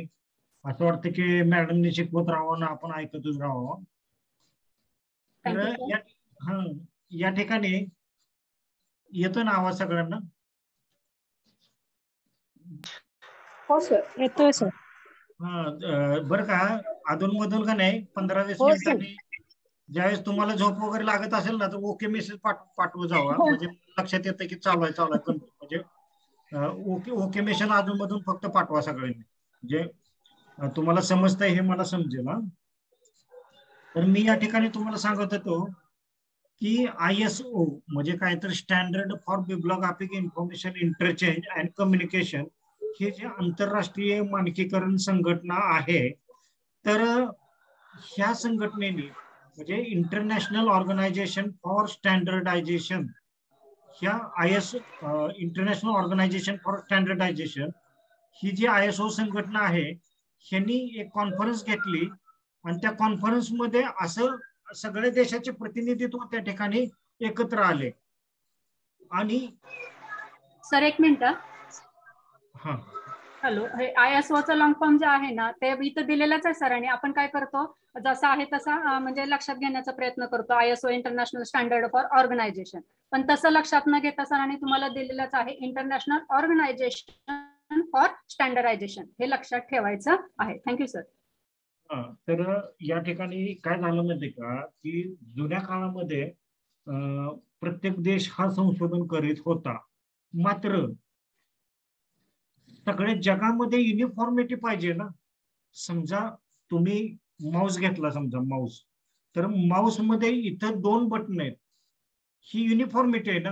समजा एखाद्या देशाला वाटलं मी 5 बटन बनवणार, एखाद्याला वाटलं 4 बनवणार, त्याच्यानंतर एखाद्याला म्हणजे समजा कम्प्युटरचा जे CPU बनवला एखाद्या देशाने, तर CPU ला पण जे पेनड्राईव्ह जे आहे, पेनड्राईव्हचे स्लॉट जे आहेत, तर त्याची साईज सेमच पाहिजे ना. समजा मोबाईलच्या कंपन्या अनेक आहेत, मोबाईलचे चार्जर पण जास्तीत जास्त समान पाहिजेत. मग ह्याच्यासाठी काय झालं की international organisation for standard international organisation for standardisation ह्या कंपनीमध्ये ह्या परिषदेमध्ये त्यांनी एक परिषद घेतली आणि सगळ्या देशाचे तिथं प्रतिनिधित्व आले. म्हणजे जे व्यापार करणारे जे सगळे प्रतिनिधित्व आहेत, तर ते प्रतिनिधी आले आणि त्यांनी असं ठरवलं की आपण ISO कडून एक स्टँडर्ड ठेवला पाहिजे. जसं प्रत्येक जे इनोव्हेशन होतंय, जसं की कम्प्युटरचा शोध लागला, RFID टेक्नॉलॉजीचा शोध लागला, लायब्ररीचं बिब्लिओग्राफिक स्टँडर्ड तयार केले गेले. आता लायब्ररीमध्ये बिब्लिओग्राफिक स्टँडर्ड साठी काय केलेलं आहे, ISO 2709 हा या ठिकाणी ISO दिलेला आहे. म्हणजे ISO मार्क दिलेला आहे की 2709 हे बिब्लिओग्राफिक स्टँडर्ड साठी या ठिकाणी वापरायचं. असं या ठिकाणी 14 ऑक्टोबर 1946 मध्ये ISO ची कन्व्हेन्शन झाली. त्यामध्ये सुरुवातीला 25 देशांनी त्यामध्ये सहभाग घेतला होता. कुठे झाली होती, लंडन मध्ये झाली होती. आणि तिथं ISO ची स्थापना झाली 23 फेब्रुवारी 1947 ला. लिगली त्याची स्थापना झालेली आहे आणि त्याचं हेडक्वार्टर जे आहे जेनिवा, स्वित्झर्लंड या ठिकाणी आहे. तर त्या ठिकाणी ISOचे स्ट्रक्चर हे ठरवण्यात आलं आणि ISO 2709 जे आहे तर त्याचे 4 भाग केले होते. नंतर record label, directory, date fields, record separator असे हे ISOचे 4 भाग आहेत. आणि प्रत्येक गोष्टीसाठी एक स्टँडर्ड असावा त्याच्यासाठी या ठिकाणी ISO चे नंबर दिले. आता क्वालिटी मॅनेजमेंट साठी ISO 9001 2008, क्वालिटी मॅनेजमेंट सिस्टीम साठी 9001 2015. त्यानंतर एन्व्हायरमेंटल मॅनेजमेंट सिस्टीम साठी 14001 2015. त्यानंतर फूड सेफ्टी मॅनेजमेंट साठी. असे प्रत्येक ह्याच्यासाठी आता आपल्याला जे इम्पॉर्टंट आहे, आपल्याला जे ऑब्जेक्टिव्ह मध्ये प्रश्न विचारले जातात ते कोणते, बिब्लिओग्राफिक स्टँडर्ड लायब्ररीसाठी कुठला ISO 2709 2008. आता मेजर मॅनेजमेंट सिस्टीम, त्यानंतर learning service and non formal education training. आता IT सर्व्हिस मॅनेजमेंट सिस्टीम हे सुद्धा स्टँडर्ड विचारू शकतील भविष्यामध्ये. तर हे आपल्या माहितीसाठी आवश्यक आहे.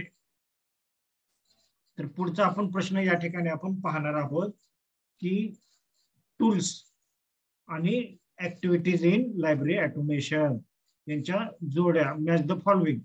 तर RFID टेक्नॉलॉजी जी आहे, डेटा कॅप्चरिंग डिव्हाइस कशामध्ये वापरला जातो, RFID टेक्नॉलॉजी मध्ये वापरला जातो.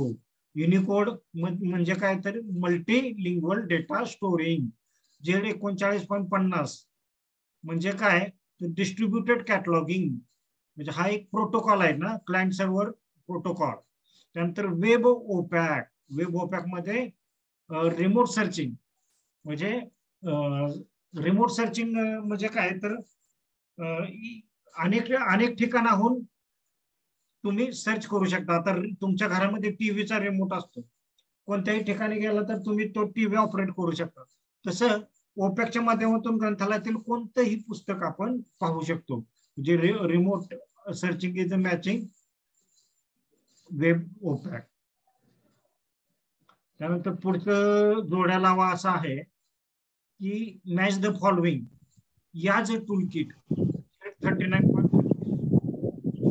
इमिल्डा ILS, DSDL काय तर digital library.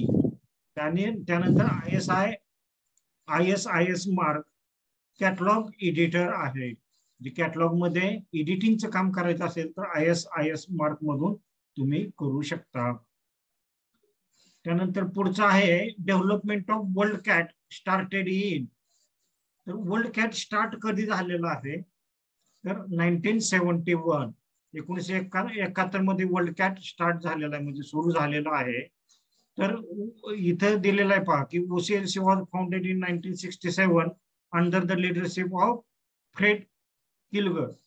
That same year OCLC began to develop the union catalog technology that would later involve WorldCat. The first catalog records were added in 1971.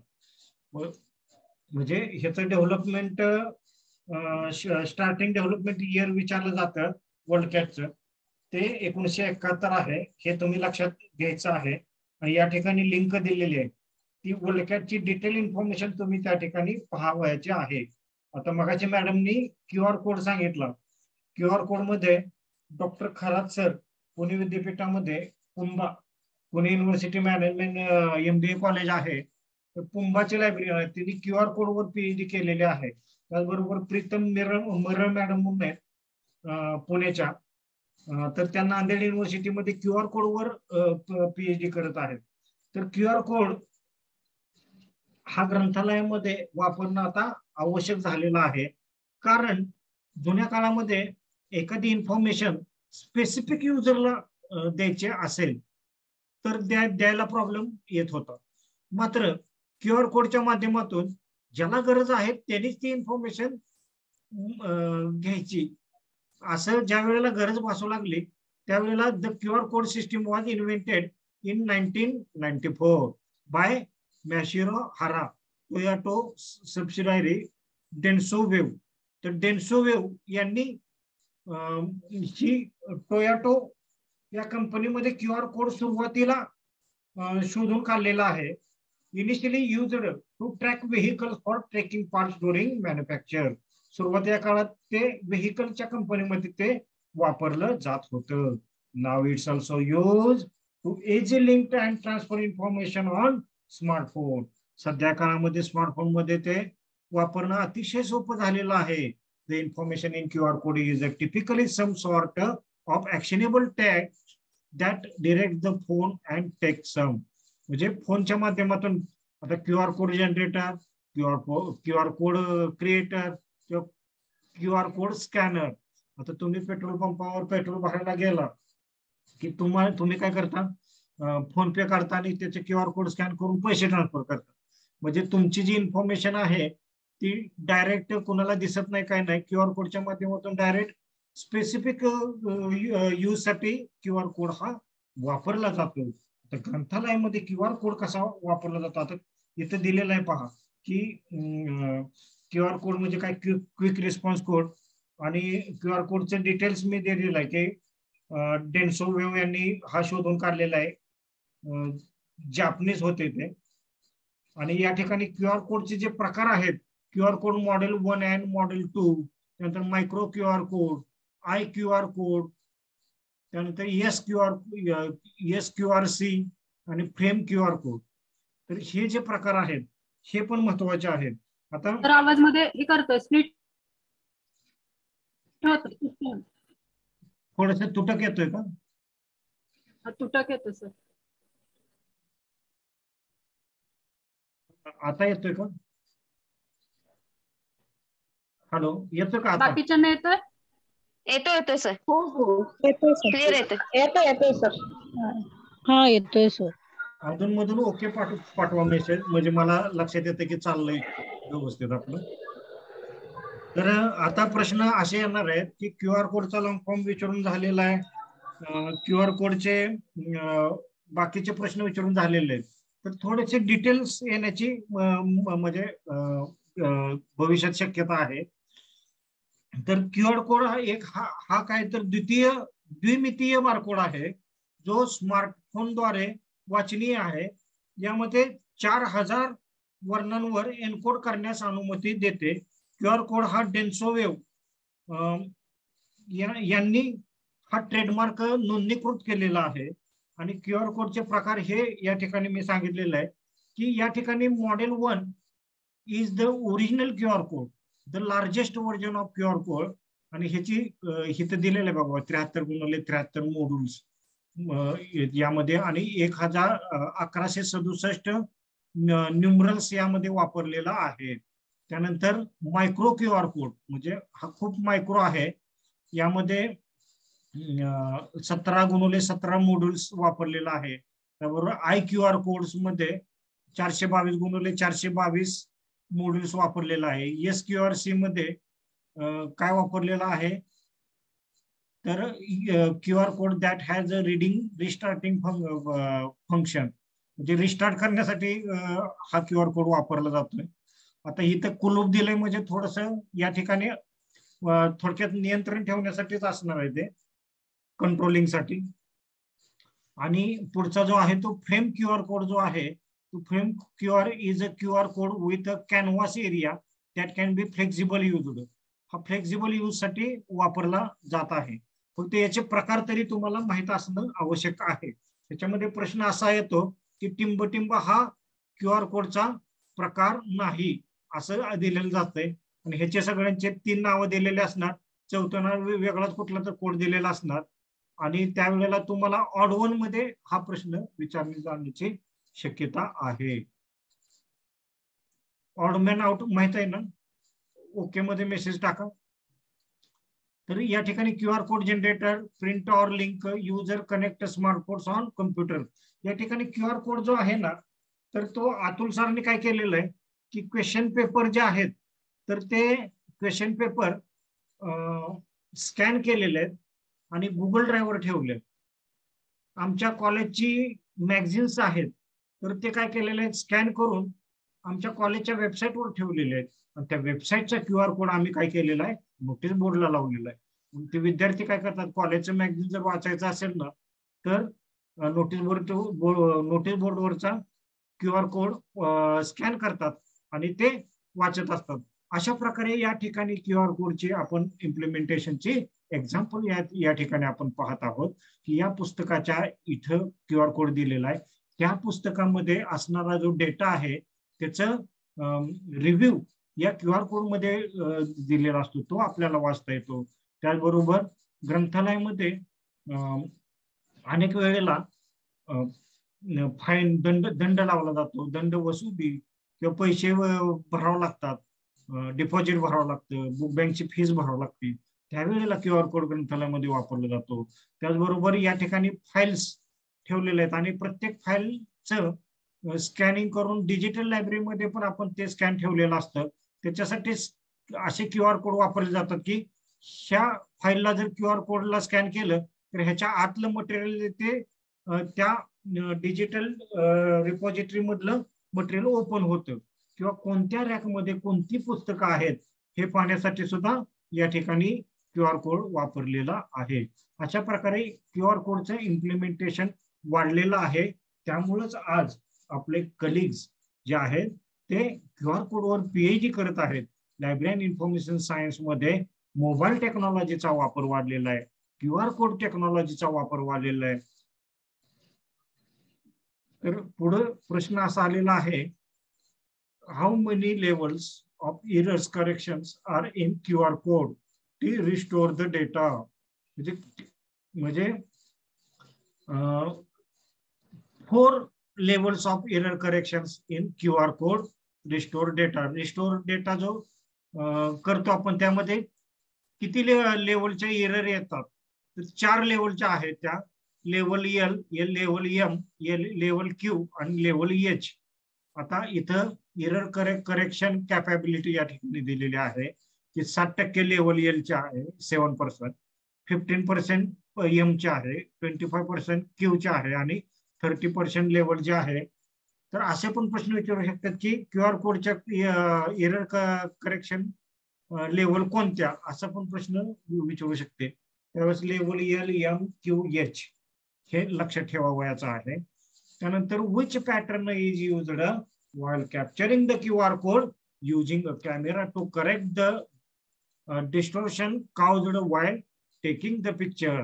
ज्या वेळेला तुम्ही पिक्चर घेता स्कॅन करता स्कॅन केल्यानंतर कोणता कोड यूज केलेला असतो कॅप्चरिंग QR कोड मध्ये तर त्याच्यामध्ये पॅटर्न कोणता वापरलेला असतो तर अलाइनमेंट पॅटर्न वापरलेला असतो. म्हणजे अलाइनमेंट पॅटर्न म्हणजे काय तर या ठिकाणी बघा एक छोटासा चौकोन आहे त्यानंतर पांढरा आणि परत एक चौकोन दिलेला आहे त्याला अलाइनमेंट पॅटर्न असं म्हटलं जातं. आणि या ठिकाणी फाइंडर पॅटर्न असा असतो एन्कोडिंग रिजन असं असतंय आणि क्वाईट झोन जो आहे तो अशा प्रकारे तयार केलेला असतो आणि टायमिंग पॅटर्न्स या ठिकाणी खालच्या बाजूला दिलेले आहे. तर अलाइनमेंट पॅटर्नचा वापर पिक्चर कॅप्चरिंग करण्यासाठी होतो. म्हणजे आपला कॅमेरा पहिल्यांदा कुठे नजर टाकत असेल तर हे जे अलाइनमेंट पॅटर्न जे आहेत तर या ठिकाणी आपण म्हणजे पिक्चर घेण्यासाठी ते वापरलं जातं. QR code symbol is surrounded by which zone on all 4 sides. म्हणजे त्याला काय म्हटलं जातं तर क्वाईट झोन असं म्हटलं जातं. मगाशी मी तुम्हाला सांगितलेलं आहे. आता आपण बायोमेट्रिक्स हे आपण पाहणार आहोत. आता बायोमेट्रिक्स म्हणजे काय तर जैविक मोजमाप किंवा शारीरिक वैशिष्ट्ये ज्याचा उपयोग व्यक्ती ओळखण्यासाठी केला जाऊ शकतो. आता तुम्ही कॉलेजमध्ये बायोमेट्रिक्स मशीनला तुम्हाला पंचिंग असते की तुम्ही बोट लावायचं आणि पंचिंग करायचं. बऱ्या कोरोना कालावधीमध्ये बायोमेट्रिक्स वापरू नका कारण टच केल्यामुळे कोरोनाचा एकमेकाला टच केल्यामुळे कोरोना वाढतो असं हे केलं होतं. पण नंतर गव्हर्नमेंटने कोरोना कमी झाल्यानंतर परिपत्र काढलं की बायोमेट्रिक्स कंपल्सरी करा. म्हणजे फिंगर प्रिंट्स मॅपिंग. आता अशा प्रकारे आपण आता काय सध्या काळात बायोमेट्रिक्स ही टेक्नॉलॉजी आहे ती खूप सोपी झालेली आहे कारण तुमचा मोबाईल ऑन करताना बायोमेट्रिक वापरता. मोबाईल मध्ये तुम्ही बऱ्याच वेळा बायोमेट्रिक टेक्निक वापरत असतात. त्यामध्ये फिंगर प्रिंट मॅपिंग आहे, फॅशियल रिकग्निशन आहे, त्याचबरोबर रेटिना स्कॅन्स पण वापरलं जातं. हे बायोमेट्रिकचे प्रकार आहेत. बायोमेट्रिकचे प्रकार कुठले आहेत असं जर विचारलं तर फिंगर प्रिंट मॅपिंग, फॅशियल रिकग्निशन म्हणजे रेटिना स्कॅन्स. म्हणजे रेटिना म्हणजे काय तर तुमच्या डोळ्याच्या जे आतमध्ये रेटिना आहे ना तर त्याचं स्कॅन केलं जातं. जसं की आधार कार्डला वापरलं जातं. तर जगातील ई पासपोर्टसाठी रेटिना स्कॅन आणि फॅशियल रिकग्निशन वापरलं जातं. म्हणजे काय तर आधार कार्डवर जेव्हा आपण नोंदणी करायला जातो आधार कार्ड म्हणजे काय तर भारताचा युनिक आयडेंटिटी ऑथॉरिटी ऑफ इंडियाचा आधार क्रमांक. हा आधार कार्डची सुरुवात कधीपासून झालेली आहे 2009 सालापासून सुरुवात झालेली आधार कार्ड. तर आधार कार्डला बोटाचे ठसे घेतात, डोळ्याचे रेटिना स्कॅन केलं जातं, त्यानंतर फॅशियल रिकग्निशन पण केलं जातं. बऱ्याच कंपनीमध्ये आर्टिफिशियल इंटेलिजन्सचा वापर करून पूर्ण माणूस आत आल्याशिवाय स्कॅन होत नाही आणि त्याची प्रेझेंटी लागत नाही अशी पण सिस्टीम केलेली आहे. पुढचा मुद्दा आहे स्मार्ट कार्ड. आता स्मार्ट कार्ड या तंत्रज्ञानामध्ये कार्ड स्मार्टचा एक लहान आयताकृती तुकडा बनवला जातो आणि त्याच्या तो पाकिटात बसेल एवढ्या आकाराचा असतो. आपल्यामध्ये बँकेमध्ये, कंपन्यामध्ये किंवा ATM कार्ड जे असते किंवा ड्रायव्हिंग लायसन्स किंवा पॅन कार्ड हे जे आहे ते स्मार्ट कार्डचं उदाहरण आहे. आपण स्मार्ट कार्ड लायब्ररीमध्ये युजर्सला देतो तेव्हा स्मार्ट कार्डवर बारकोड असतो. तो बारकोड काय होतो स्कॅन करून युजर काय करतो, इन करतो, आउट करतो. म्हणजे आत येताना जाताना किंवा पुस्तक इश्यू करताना आपण बारकोड स्कॅन करतो, पुस्तकाचा स्कॅन बारकोडवर स्कॅन करतो आणि पुस्तक त्याला इश्यू करत असतो. अशा प्रकारे स्मार्ट कार्डचा पण वापर ग्रंथालयामध्ये मॅक्सिमम केला जात आहे. त्याचं डिझाईन स्मार्ट कार्ड करण्यासाठी टप्पे काय आहेत तर त्याचं पहिल्यांदा डिझाईन बनवलं जातं. त्याचबरोबर चिपचे उत्पादन केलं जातं. चिप एक टाकलेली असते त्यामध्ये कोडिंग केलेलं असतं आणि त्याचा जो किंवा जे बारकोड आहेत तर त्या बारकोड मध्ये डेटा लोड केलेला असतो. म्हणजे नंबरनुसार समजा बॉरो कार्ड नंबरनुसार आपण डेटा लोड त्यामध्ये केलेला असतो. अशा प्रकारे स्मार्ट कार्डचा वापर हा ग्रंथालयामध्ये वाढलेला आहे. या ठिकाणी पुढचा एक प्रश्न आहे, modern ILS R based on which architecture. म्हणजे मॉडर्न काळात सध्या काळात इंटिग्रेटेड लायब्ररी सॉफ्टवेअर जे आहे ते कोणत्या बेसवर आहे तर वेब बेस्ड आहे. म्हणजे जर समजा तुम्हाला वेब ओपॅक द्यायचा असेल तर वेबचा वापर करावा लागत आहे.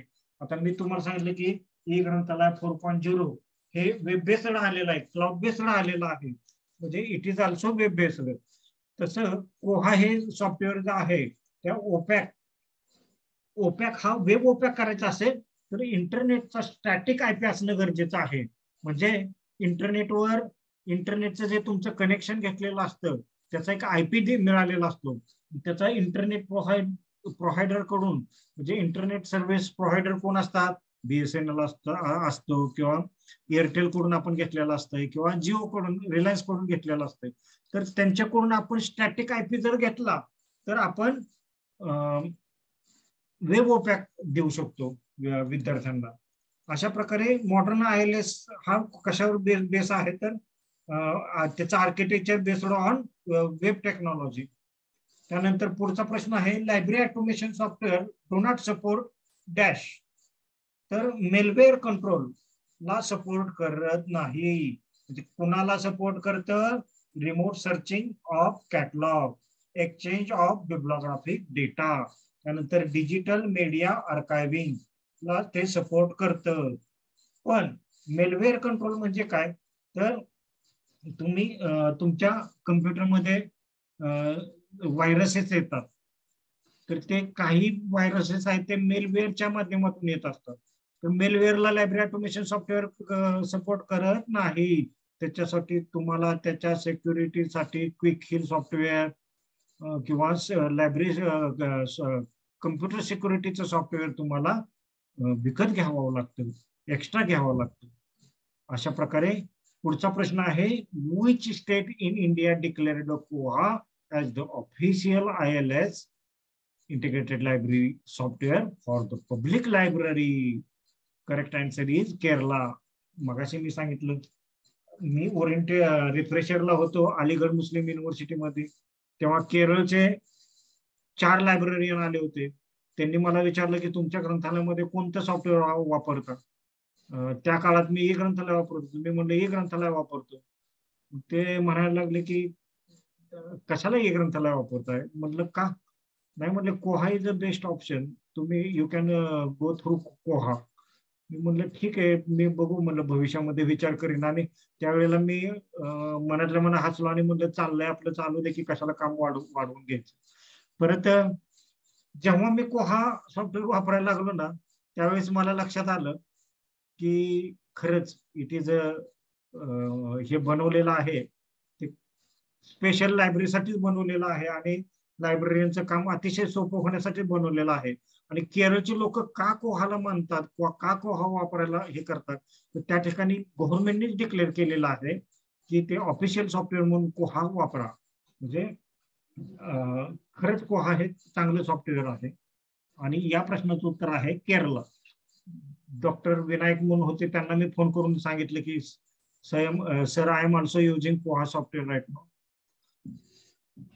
पुढचा प्रश्न असा आहे, हॅलो सर, हा फ्री सॉफ्टवेअर आहे ना कोहा सॉफ्टवेअर? हा, कोहा is open source software, free मध्येच आहे. पण वापरलंही सोपं जातं आणि वेगवेगळे फंक्शन्स. तुम्ही जर शिकला ना, लर्निंग जर केलं तरच ते फ्री मध्ये आहे. जर समजा तुम्ही जर ते कोहा सॉफ्टवेअर साठी वेळ दिला नाही, तुम्ही जर शिकला नाही ते सॉफ्टवेअर कसं इन्स्टॉल करायचं, त्याचे मॉड्यूल्स कसे म्हणजे लायब्ररी कशी बनवायची, तर मग तुम्हाला ते कुणाची तरी मदत घेण्यासाठी तुम्हाला पे करावं लागणार. पण it is a free software, open source software. हो हो बरोबर. तर पुढचा असा प्रश्न आहे, डिस्पेस आणि कोहा. हा बरोबर. फक्त डिस्पेस जे आहे ते डिजिटल लायब्ररी सॉफ्टवेअर आहे आणि कोहा जे आहे ते इंटिग्रेटेड लायब्ररी मॅनेजमेंट सॉफ्टवेअर आहे, ओपन सोर्स सॉफ्टवेअर आहे. Open source. हा तेच. हा, आता पुढचा प्रश्न आहे, cloud based library automation originated in. आता 5th जनरेशन जे आहे, 5th जनरेशन मध्ये काय झालं की आर्टिफिशियल इंटेलिजन्सचा वापर वाढला, म्हणजे टेक्नॉलॉजीचा वापर वाढला. क्लाउड बेस्ड, आता क्लाउड बेस्ड स्टोरेज, म्हणजे जुन्या काळामध्ये आपण काय करायचो, जुन्या काळामध्ये फ्लॉपी आली होती, फ्लॉपी मध्ये डेटा सेव्ह करायचं, त्याच्यानंतर CD मध्ये डेटा सेव्ह करायला लागलो, त्यानंतर DVD मध्ये डेटा सेव्ह करायला लागलो, त्यानंतर हार्ड डिस्क मध्ये, त्यानंतर हार्ड ड्राईव्ह मध्ये, त्याच्यानंतर असं डेटा स्टोरेजसाठी लोकांच्या गरजा वाढल्या. जुन्या काळात 1 GB 2 GB इंटरनेट हे पर मंथ वापरलं जायचं, 1.5 GB, आता per month per day 1.5 GB वापरतो आपण. म्हणजे हा फरक पडलेला आहे. त्या जसं जनरेशन वाढल्या तसं क्लाउड बेस्ड लायब्ररी ऑटोमेशनची गरज पडू लागली. म्हणजे क्लाउड मध्ये, म्हणजे जरी समजा एखादा कम्प्युटर पूर्ण लाईटचं सगळं शॉर्ट सर्किट झालं, पूर्ण सिस्टीम जळाली, तरी आपला डेटा हा सेक्युअर राहिला पाहिजे. मग त्याच्यासाठी artificial intelligence, cloud based system, तर हे स्टोरेजसाठी वापरलं जाऊ लागलं. आणि ते 5व्या जनरेशन मध्ये, लायब्ररी ऑटोमेशनच्या 5व्या जनरेशन मध्ये ते वापरलं जाऊ लागलं. तर या ठिकाणी पुढं एक प्रश्न असा आलेला आहे की ISO 2709 is also related to bibliographic data exchange. Already I told you. Dublin core metadata encoding. Dublin core चे 15 एलिमेंटचे आहेत, मेटाडेटाचे 15 एलिमेंट्स, हा हे पण खूप महत्वाचं आहे बघ. त्यानंतर मार्क 21 बिब्लिओग्राफिक डेटा फॉर्मॅटशी रिलेटेड आहे, आणि NCIP is related with circulation data exchange, मगाशी मी तुम्हाला सांगितलेलं आहे. या ठिकाणी mark 21 is a family of data standards. आता पुन्हा एकदा स्टँडर्डचा प्रश्न आला तर 5 स्टँडर्ड्स म्हणून त्याचं उत्तर आहे. तर या ठिकाणी मी स्पष्टीकरण दिलेलं आहे की the mark 21 family standards now include formats for, म्हणजे 5 स्टँडर्ड्स कोणते, तर authority records, holding records, classification schedules and community information. हे 5 जे ऍडिशनल फॉर्मॅटचे जे हे आहेत स्टँडर्ड्स आहेत, हे या ठिकाणी त्यांनी फॅमिली ऑफ 5 स्टँडर्ड्स म्हणून त्यांनी त्याचं उत्तर दिलेलं आहे.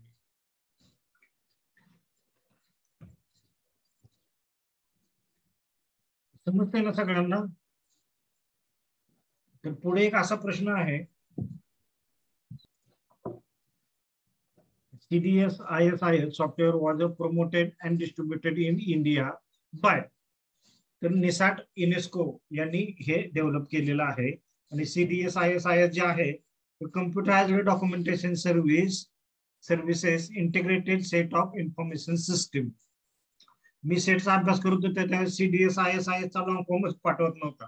त्यावेळेला मी काय केलं, पाटीवर पाटी आणि पेन्सिल घेतली आणि computerised documentation services integrated set of information system असं 5 वेळा 10 वेळा 15 वेळा असं राईट डाऊन केलं, आणि त्यामुळे ते पाठ झालं.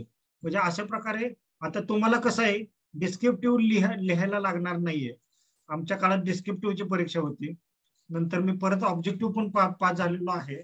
पण डिस्क्रिप्टिव्हची अभ्यास करताना एक वेगळीच मजा असायची, कारण तिथं स्पीडचं पण परीक्षा असायची आणि तुमच्या नॉलेजची पण परीक्षा असायची. पण आता आपल्याला वेळेचं काय बंधन नाहीये, आपल्याला वेळ पुरतोच लायब्ररी सायन्सचा पेपर सोडवताना. तर हे जे निसाटने जे बनवलेलं आहे 1977 मध्ये, आणि पास्कल या भाषेमध्ये तुम्हाला ऑलरेडी मी सांगितलेलं आहे हे. त्यानंतर मगाशी जे सांगितलं ते कोहा हे ओपन सोर्स सॉफ्टवेअर आहे. तसं फ्रीवेअर सॉफ्टवेअर कोणतं आहे तर ABCD हे सॉफ्टवेअर फ्रीवेअर सॉफ्टवेअर आहे. ABCDचं पण वर्कशॉप आम्ही केलेलं आहे आणि खूप चांगलं सॉफ्टवेअर आहे ते. संगीता दमदेरे ज्या आहेत पुण्याच्या, ज्या डेलनेटला डेव्हलपिंग लायब्ररी नेटवर्कच्या इलेक्शनला त्या उभा राहिल्या होत्या आणि निवडून पण आल्या, तर ते भारतातल्या अँबॅसेडर आहेत त्या ABCD सॉफ्टवेअरच्या. आता पुढचा प्रश्न आहे match the following. Z39.71, Z39.50.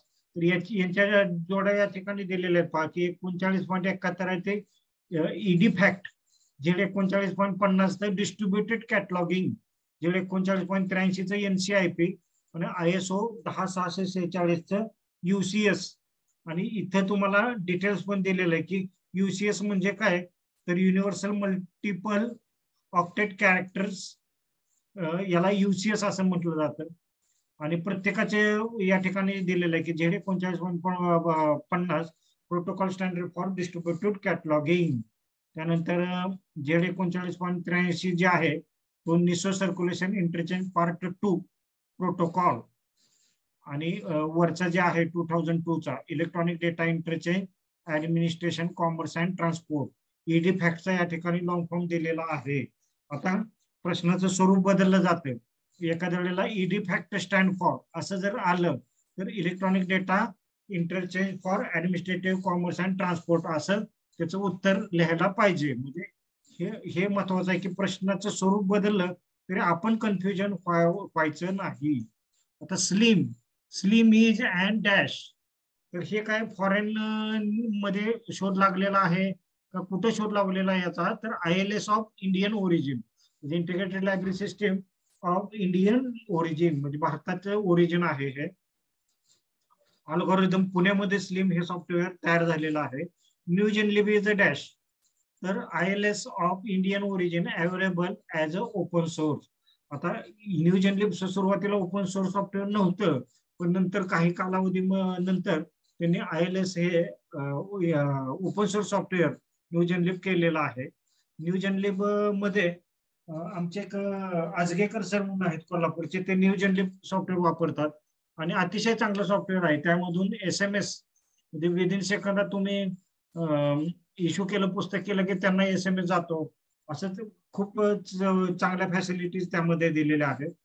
कोहा is and dash ILS of foreign origin available as open source, तर ओपन सोर्स सॉफ्टवेअर आहे. असे पण प्रश्न येतात की भारतामध्ये तयार झालंय का बाहेर तयार झालेलं आहे. त्यानंतर पुढचा प्रश्न असा आहे की सोलची जोड आहे इन्फिनिटचे, ई ग्रंथालयाचे NICची संजय डेसिडॉग आणि कॅटमॅनचे आहे ते इंचडॉग. आताचे निस्केअर जे आहे, निस्केअरचा लॉंग फॉर्म पण तुम्हाला विचारू शकता. तर पुढे आपण पाहणार आहोत, खरं तर 3ला 5 कमी आहेत आणि आपण आता थोडस वेग वाढवूयात. तिसरा पॉइंट आपलं चाललेलं आहे digitisation, planning, selection of materials, hardware, software process. तर इव्होल्युशन ऑफ डिजिटल लायब्ररीज. तर मॅमेक्स bye वेनवेर Bush in article as we think a device offering the scientist to gather, find and retry information. म्हणजे digital लायब्ररीमध्ये उत्क्रांती कशी कशी झालेली आहे या ठिकाणी 1945 मध्ये सुरुवात झाली, 1963, 1965 आणि नंतर 1989 मध्ये. सुरुवातीला वेनवर बुश यांनी एक आर्टिकल लिहिलं होतं आणि त्याच्यामध्ये त्यांनी as we may think a device offering the scientist to gather, find and retry information, म्हणजे इन्फॉर्मेशन रिट्राय करण्याचं जे आहे 1945ला त्यांनी ते मत मांडलं होतं. म्हणजे तिथून पुढं डिजिटल लायब्ररी ही संकल्पना हळूहळू समोर आलेली आहे. आणि झेंडू and Ted Nelson was the first to coin the term hypertext while working on the project. म्हणजे टेड नेल्सन आणि यांनी हायपरटेक्स्ट ही संकल्पना 1963 मध्ये आणलेली आहे आणि डगलस इगलबार्ट 1963 इलेक्ट्रॉनिक टेक्नॉलॉजी, म्हणजे यांनी काय केलं तर माऊसचा शोध लावला.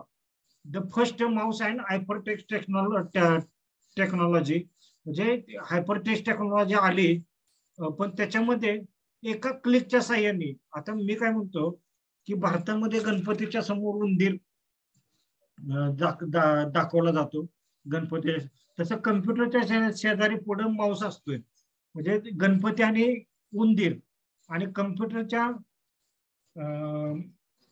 शेजारी जो माऊस आहे तो उंदीरचं काम करत आहे, म्हणजे माऊसच नाव आहे त्याचं. पण म्हणजे फॉरेनचे जे इनोव्हेटर होते त्यांनी असं कसं काय रिलेशन लावलं असेल काय माहित नाही मला, पण खरंच डगलस एंजल बर्ट यांना मानायला पाहिजे की 1963 साली त्या काळामध्ये माऊसचा शोध लावला आणि सिंगल क्लिक इरा तयार झालं, की आज म्हणजे कोणत्याही गुगलवर कुठली इन्फॉर्मेशन टाकली तरी एका क्लिकवर तुम्हाला इन्फॉर्मेशन सर्च करता येते किंवा समोर येते. त्यानंतर लिकलायडर 1965 मध्ये in his book libraries of the future describe the research and development needed to build a truly usable digital library.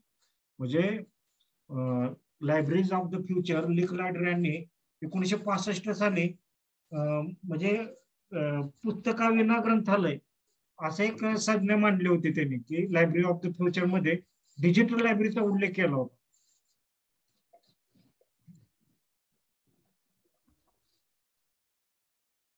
त्या काळामध्ये 1965 ला लोकांनी वेळात काढलं होतं लिकलायडरला, की असं कसं पॉसिबल आहे, पुस्तका विना ग्रंथालय कसं असू शकतं.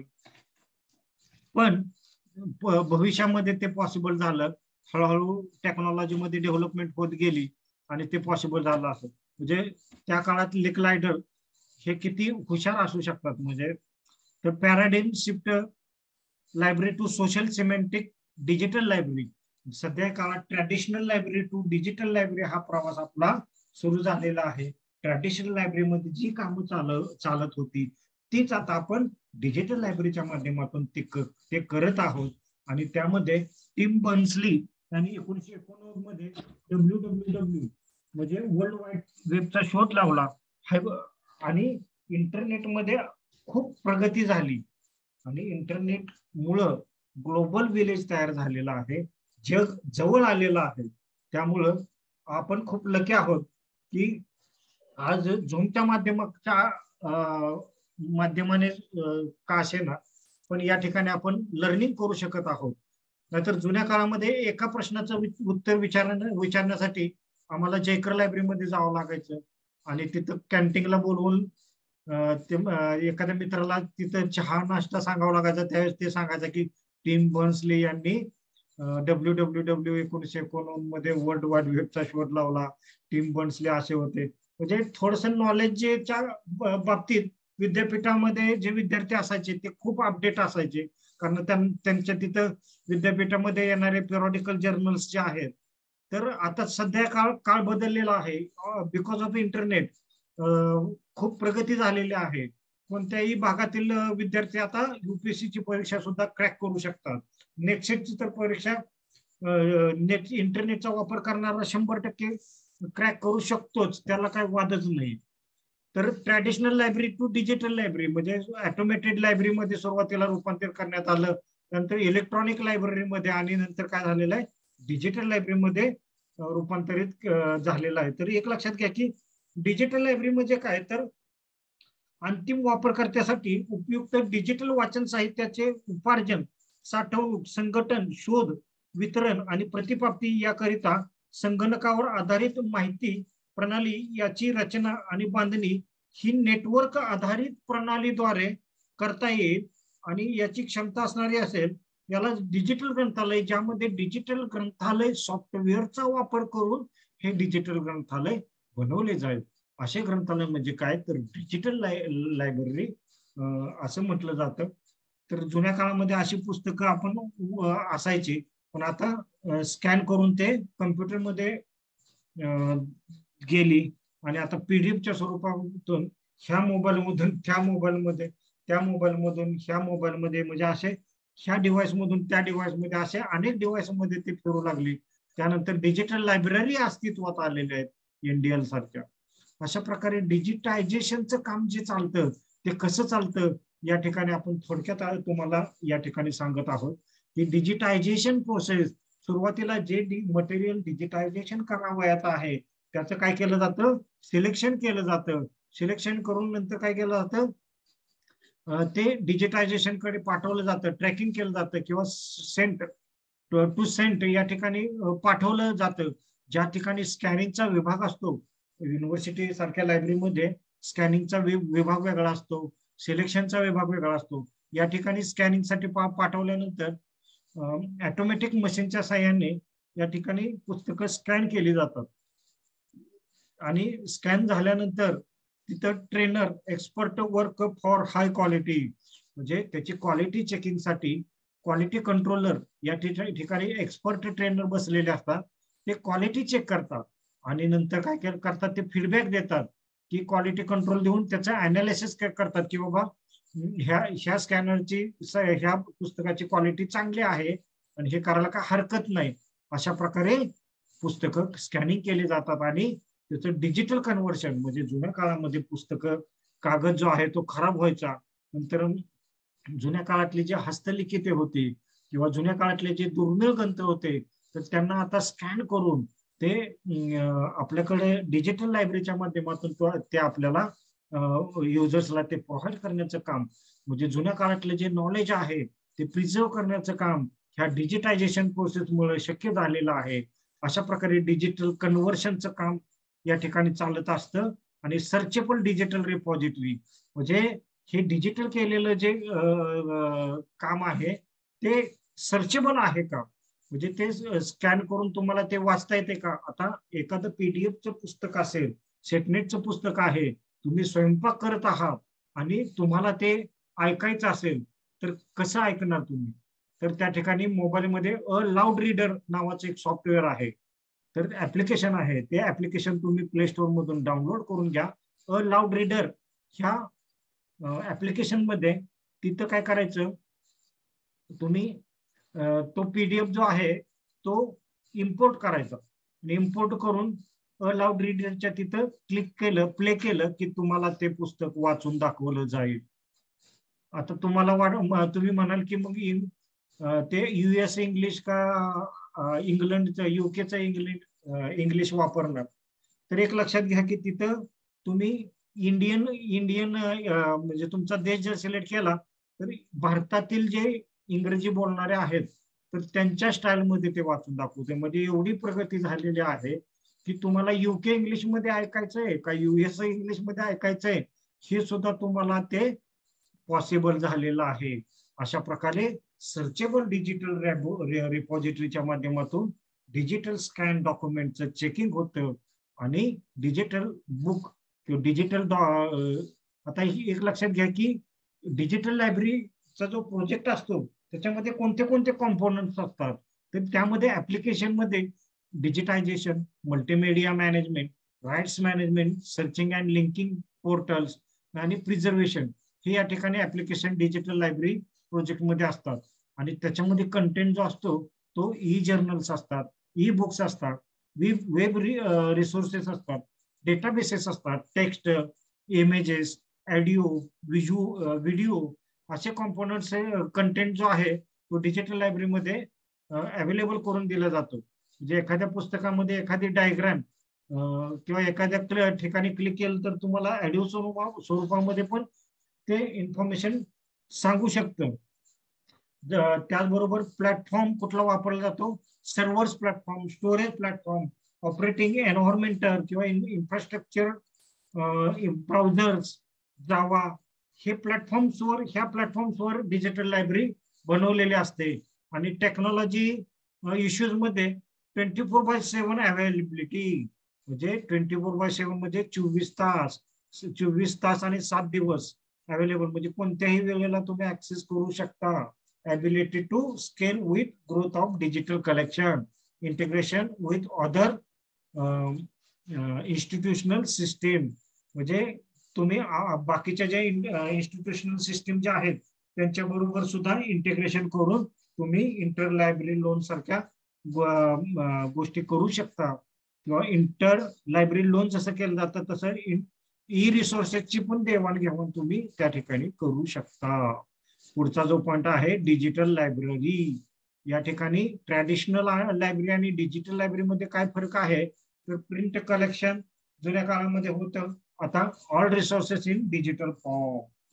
आता इंडिव्हिज्युअल ऑब्जेक्ट्स, जुन्या काळामध्ये इंडिव्हिज्युअल ऑब्जेक्ट्स असायचा किंवा स्कॉलरली कंटेंट असायचा, पण आता सध्या काळात मल्टीमीडियाचा वापर केला जात आहे. मोर दॅन स्कॉलरली कंटेंट म्हणजे ऑडिओ व्हिज्युअलचा इफेक्ट जो आहे तो जास्त प्रमाणात समजला जातो. की जसं की तुम्हाला आता खगोलशास्त्र शिकवायचं आहे, तुम्हाला जर ग्रह तारे फिरताना जर तुम्हाला दाखवले तर ते जास्त समजणार आहेत आणि एखाद्या चित्रावरून तुम्हाला प्रिंटमध्ये दाखवलं तर ते कमी समजणार आहेत. अशा प्रकारे ट्रॅडिशनल लायब्ररीमध्ये लिमिटेड ऍक्सेस असायचा, पण आता अनलिमिटेड ऍक्सेस आहे. त्याचबरोबर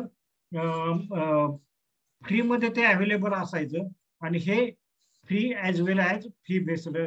बऱ्याचशा डिजिटल लायब्ररी ज्या आहेत त्या फी देऊन सुद्धा तुम्हाला वापरावं लागतात. म्हणजे काय तर एखादा असं सायन्स डायरेक्ट मधलं एखादा आर्टिकल जर तुम्हाला रिसर्च मध्ये घ्यायचा असेल तर तुम्हाला तिथं फी भरावी लागते आणि ते आर्टिकल तुम्हाला प्राप्त करावं लागतं. असं डिजिटल लायब्ररीमध्ये तुम्हाला डिजिटल लायब्ररी म्हणजे असा फरक झालेला आहे की जुन्या काळामध्ये असं कॅटलॉग होतं, पण आता वेब ओपॅक आता उलट झालंय की जुन्या काळात हे लोकांना माहित होतं, वेब ओपॅक हे माहित नव्हतं, पण आता तुम्हाला कार्ड कॅटलॉग दाखवण्याची वेळ आलेली आहे. त्यामुळे इथे मी कार्ड कॅटलॉगचे चित्र आणलेलं आहे आणि वेब ओपॅक आणलेलंच नाही का, तर म्हटलं तुम्हाला माहित आहे ऑलरेडी. म्हणजे traditional library to digital library असा आपला प्रवास झालेला आहे. आता डिजिटल लायब्ररीमध्ये digital library is a library in which collections R stored in digital format. म्हणजे ज्या ग्रंथालयाचं material stored in digital format मध्ये असतं आणि ते ऑनलाईन डेटाबेस मधून text, image, audio, visual, digital document मध्ये अशा मल्टीमीडिया फॉर्मॅट मध्ये असतं, त्याला डिजिटल लायब्ररी असं म्हटलं जातं. हे या ठिकाणी मी ऑलरेडी सांगितलेलं आहे तुम्हाला. तर या ठिकाणी डिजिटल लायब्ररीच्या डेफिनेशन विचारल्या जातात आणि ही डेफिनेशन कोणाची आहे. जे digital library is a system providing a community of users with coherent access to a large organized repository of digital information and knowledge. The digital library is not just one entity, but multiple sources that are seamlessly integrated. This definition is defined from Clifford Lynch 1995. हे महत्वाचं आहे की कुणी केलेले आहे, किती साली केलेले आहे. त्यानंतर the term digital library was first used in 1994 US government मध्ये हा प्रोजेक्ट राबवण्यात आलेला होता. आर्म्स 2000 साली यांनी व्याख्या केलेली आहे डिजिटल लायब्ररीची. Manage a collection of information with associate services wear the information is stored in digital format and accessible over a network. म्हणजे डिजिटल फॉर्मॅट मध्ये स्टोर्ड असलं पाहिजे आणि ओव्हर नेटवर्क मध्ये म्हणजे ऍक्सेसिबल नेटवर्क मध्ये ते ऍक्सेसिबल असावं लागतं.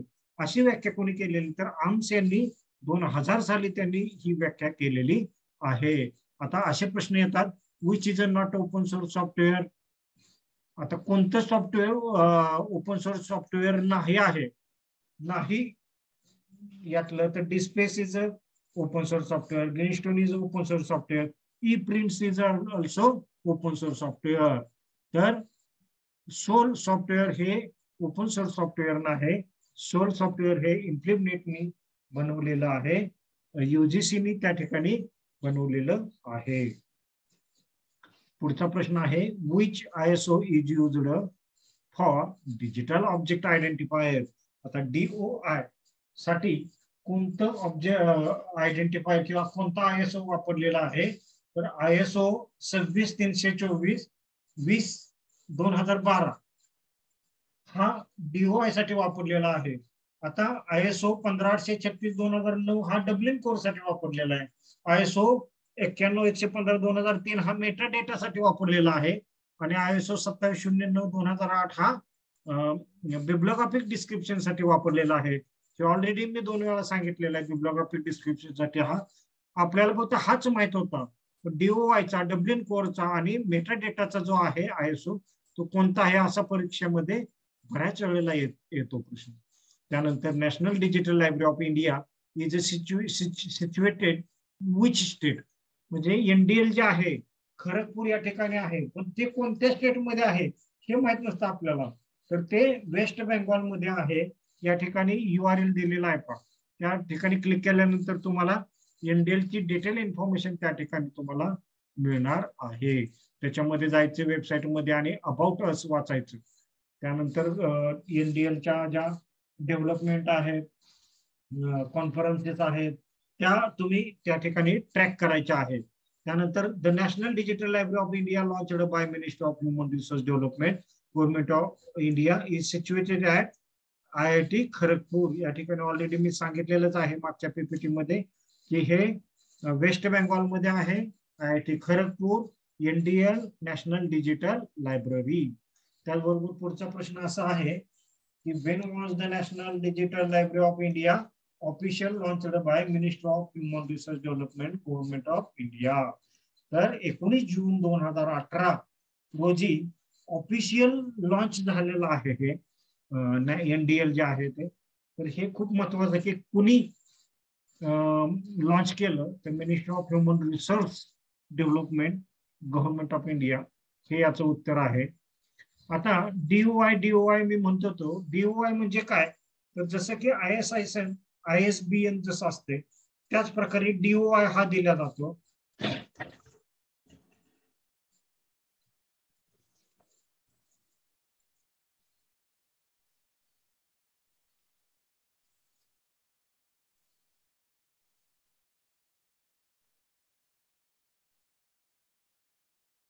एक मिनिट.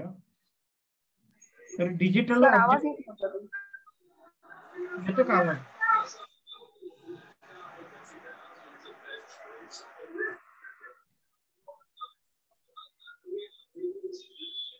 येतो ना आवाज सगळ्यांना?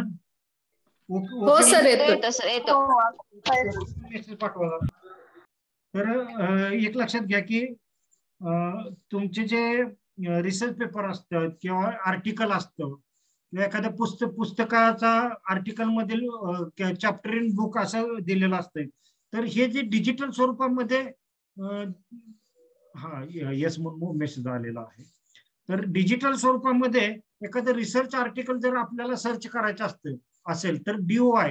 मी जेव्हा अभ्यास करत होतो तेव्हा माझा एक प्रकाश पवार सर म्हणून एक मित्र आहेत, त्यांना विचारलं की सर DOI म्हणजे काय हो? मला म्हटलं की DOI म्हणजे डिजिटल ऑब्जेक्ट आयडेंटिफायर आणि तो एक नंबर असतो म्हणतोय. आणि तो नंबर म्हणजे कसा दिला जातो, तुमच्याकडं बिझनेस हार्वर्ड रिव्ह्यू आहे का, जर्नल आहे का तुमच्याकडे बिझनेस HBR? म्हटलं Harvard business review HBR Harvard business review म्हटलं आहे की. म्हटलं मी MBA कॉलेजला त्या लायब्ररी होतो सिंहगड मध्ये. तर मग म्हटलं त्याच्यामध्ये एखादा आर्टिकल काढा आणि त्या आर्टिकलच्या तिथे एक DOI दिलेला. तो DOI काय करा, गुगलला टाका, मग ते आर्टिकल ओपन होते बघा तुम्हाला सॉफ्ट कॉपी मध्ये. मग मला खूप आनंद झाला, मी प्रयोग केला आणि ते बघितलं तर खरंच ते आर्टिकल ओपन झालं. मग लक्षात आलं की DOI ला कंट्रोल कोण करतं, तर DOI ला कंट्रोल DOI फाउंडेशन म्हणजे डिजिटल ऑब्जेक्ट आयडेंटिफिकेशन जे फेडरेशन ऑफ रजिस्ट्रेशन एजन्सी जे आहे तर ती कंट्रोल करत असते. या ठिकाणी दिलेलं आहे बघा DOI. This is the website of international DOI foundation. या वेबसाईटला तुम्ही भेट द्यायची आहे. या ठिकाणी URL दिलेला आहे पहा. तर that is the governance non-profit membership organization that is the governance and management body for Federation of Registration Agency providing DOI service and registration. म्हणजे हे नॉन प्रॉफिट ऑर्गनायझेशन म्हणजे ना नफा तत्वावर चालणारी ही जे संघटना आहे IDF नावाची, तर हे काय करतात तर DOI हे प्रोव्हाइड करत असते. आणि हे DOI ते ISO 26324 म्हणजे ह्याला ह्यांनी ISO ने एक नंबर दिला आहे DOI ला 26324 हा नंबर दिलेला आहे.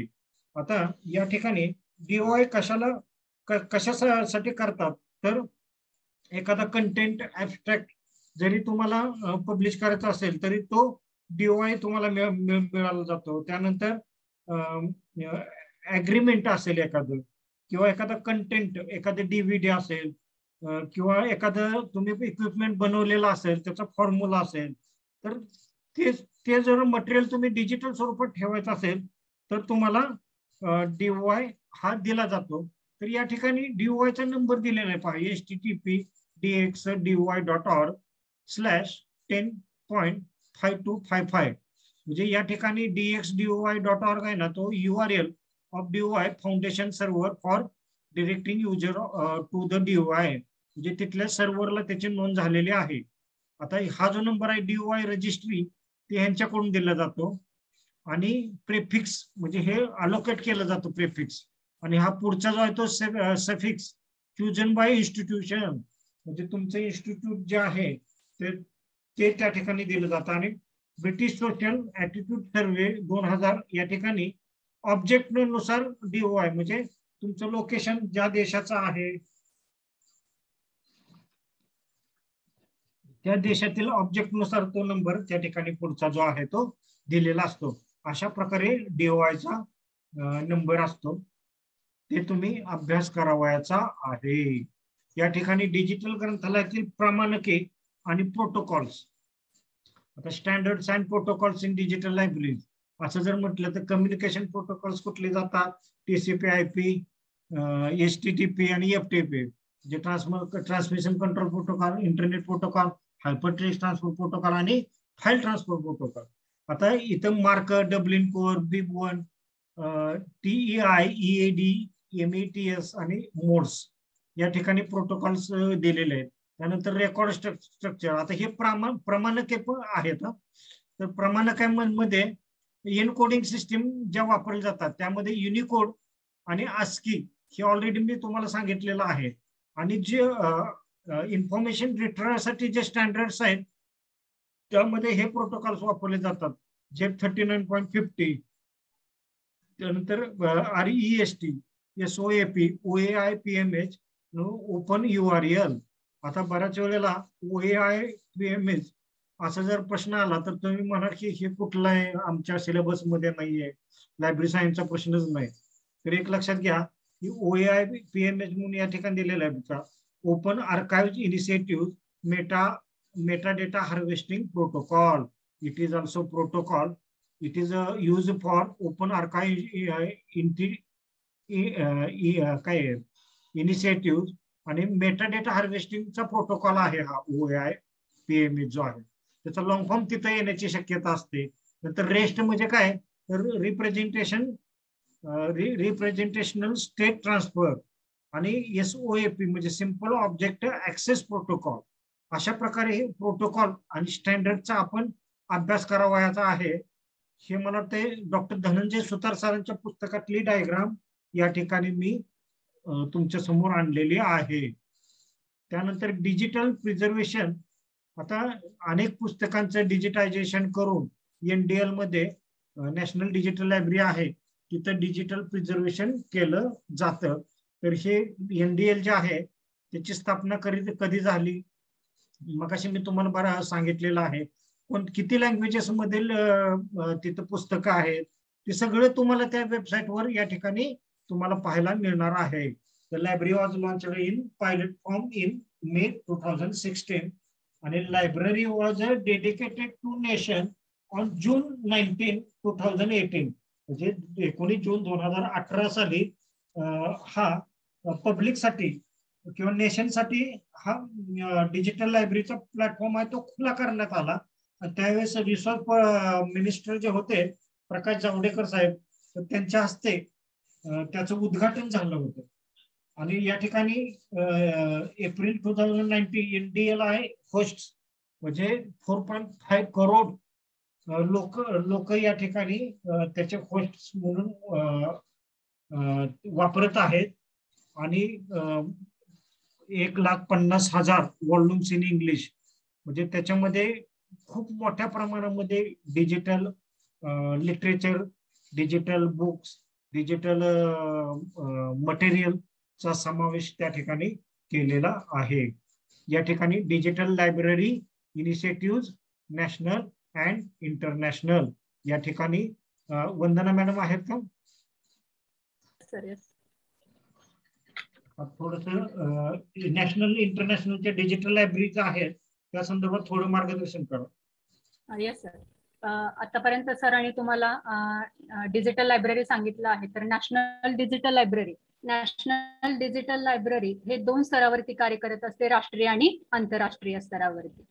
तर त्याच्यामध्ये पहिलं जे आहे आता नॅशनल डिजिटल लायब्ररीचा सुरुवात जी आहे ती कुठल्या युनिव्हर्सिटीमध्ये झालेली आहे हे सुरुवातीला लक्षात घेणं. तर कार्नेल युनिव्हर्सिटीमध्ये 1994 पासून NSF नॅशनल सायन्स फाउंडेशन, त्यानंतर DARPA department of defence advance research project agency आणि त्याच्यानंतर नासा म्हणजे national aeronautics and space administration यांच्या संयुक्त प्रयत्नातून नॅशनल डिजिटल लायब्ररी इनिशिएटिव्हची सुरुवात झाली. आलं लक्षात तुमच्या?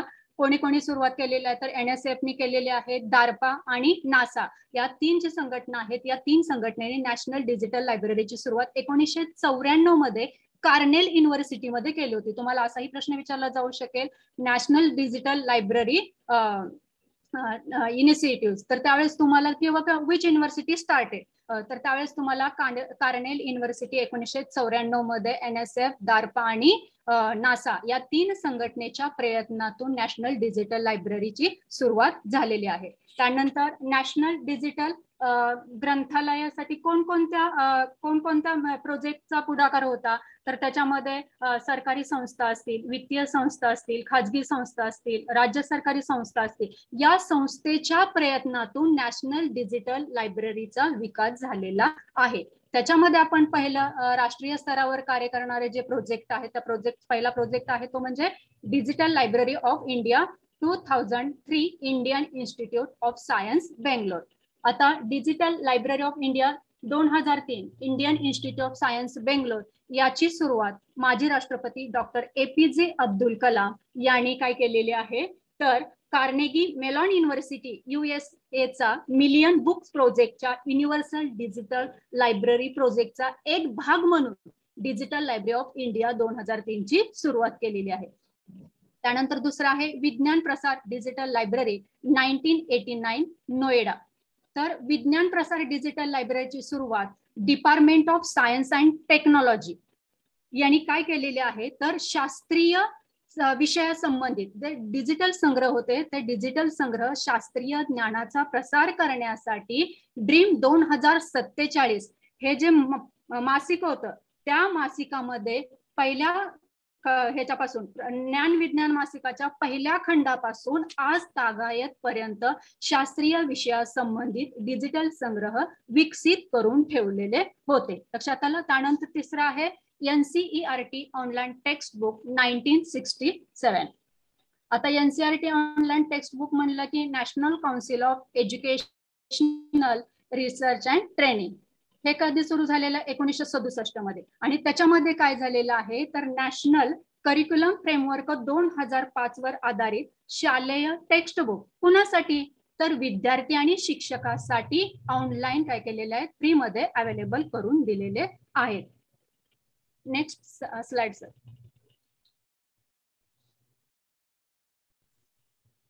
त्याच्यानंतर डिजिटल लायब्ररी ऑफ मॅन्युस्क्रिप्ट. आता त्याच्यामध्ये पहिला आहे कला संपदा IGNCA new Delhi digital library resource for Indian culture heritage.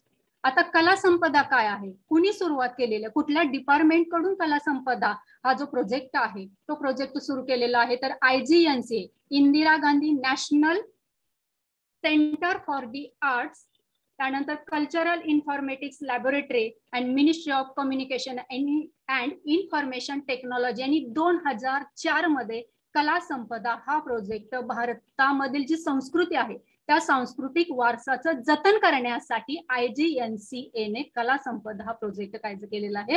विकसित केलेला आहे. त्यानंतर national data bank on Indian art culture new Delhi. तर हा कुणी सुरू केलेला आहे? National data bank on Indian art culture new Delhi, ministry of communication and information technology आणि आर्किओलॉजिकल सर्वे ऑफ इंडियाद्वारे डिजिटल ग्रंथालय प्रोजेक्ट टेक्नॉलॉजीच्या वापराद्वारे आता आपण कला संपदा काय केलं तर भारताची जी संस्कृती आहे ते सांस्कृतिक वारसा जतन करण्यासाठी, पण हे भारतीय सांस्कृतिक संसाधनाचा प्रवेश वाढवण्यासाठी हा प्रोजेक्ट तयार केलेला आहे. त्यानंतर नॅशनल मिशन फॉर मॅन्युस्क्रिप्ट. आता national mission for manuscript 2003 new Delhi कुणी सुरू केलेला आहे तर ministry of tourism and culture नवी दिल्ली यांनी फेब्रुवारी 2003 मध्ये जे मॅन्युस्क्रिप्ट आहे हस्तलिखित आहेत त्याचं संरक्षण, त्याचा हस्तलिखितेचा शोध लावणे, त्याचं प्रलेखीकरण करणे, त्याचा शोध संरक्षण करणे आणि त्याची उपलब्धता वाढवणे यासाठी national mission for manuscript 2003 February. त्यानंतर मुक्तबोध digital library and archive project 2003. आता याच्यामध्ये गंमत होण्याची ठीक आहे बघा, मुक्तबोध आणि नॅशनल मिशन फॉर मॅन्युस्क्रिप्ट 2003 हे मॅन्युस्क्रिप्ट फेब्रुवारी 2003 आहे आणि मुक्तबोध जो आहे तो जुलै 2003 आहे. याच्यामध्ये काय केलं जातं, मुक्तबोध मध्ये काय केलं जातं, मुख्य उद्देश काय आहे तर दुर्मिळ संस्कृत मॅन्युस्क्रिप्ट आणि मजकूर जो आहे, जे संस्कृत भाषेमधील जो मजकूर आहे तो डिजिटल स्वरूपामध्ये जतन करणे हा मुक्तबोध डिजिटल लायब्ररीचा मुख्य उद्देश आहे. त्याच्यामध्ये शैव सिद्धांत असेल, गोकर्ण असेल, शैव सिद्धांत परिपालन संघ असेल, त्यानंतर काश्मीर शैविझम असेल, हे संस्कृत भाषेमधील जे मॅन्युस्क्रिप्ट आहे ते जतन करण्याचं काम कोण करत असतं तर मुक्तबोध डिजिटल लायब्ररी. Next slide. आता हे खूप छान आहे, याच्यावरती प्रश्न पण विचारले जातात, पहिल्या पेपरला पण विचारला जातो आणि दुसऱ्या पेपरला तर मस्टच आहे. याच्यामध्ये बघा ईटीडी म्हटलं की याचा long form electronic thesis and dissertation. त्याच्यामध्ये पहिला आहे शोधगंगा. आता शोधगंगा इंडियन ईटीडी रिपॉझिटरी 2010. आता शोधगंगा ही electronic thesis and dissertation repository 2010 infinite centre Ahmedabad यांनी सुरू केलेली. मग याच्यामध्ये काय केलं जातं तर शोधगंगा मध्ये शोधगंगा आणि शोधगंगोत्री असे दोन भाग केले जातात. तर शोधगंगामध्ये पीएचडीचे जे संशोधक आहेत त्या संशोधकाचे पीएचडीचे थेसिस जतन करून ठेवले जातात आणि शोधगंगोत्रीमध्ये पीएचडीचे जे संशोधक आहेत त्या संशोधकाचे सिनॉप्सिस किंवा सारांश काय केला जातो त्या ठिकाणी ठेवला जातो. त्यापुढे विद्यानिधी. आता विद्यानिधी काय आहे तर विद्यानिधी काय आहे तर निसाट, DSIR, भारत सरकार, फोर्ड फाउंडेशन आणि मायक्रोसॉफ्ट. विद्यानिधीमध्ये बरं का मी एक ऍडिशन करतोय की म्हैसूर इंडिया या 4 भारतातील डॉक्टरल संशोधनाच्या संसाधनाच्या संचाचं काय केलं जातं तर या ठिकाणी जतन केलं जातं. म्हणजेच पीएचडीचे थेसिस या ठिकाणी आपल्याला पाहायला मिळतात. पुढे नेक्स्ट स्लाइड सर.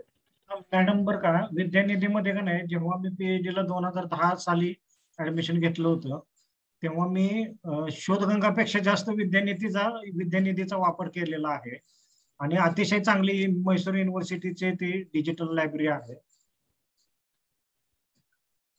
आता इन्स्टिट्यूशनल रिपॉझिटरी याच्यामध्ये भरपूर सांगण्यात digital library of journals Indian academy of science Bangalore कधी सुरू झालेली आहे. त्यानंतर Indian national science academy new Delhi 1935 मध्ये सुरू झालेले आहे.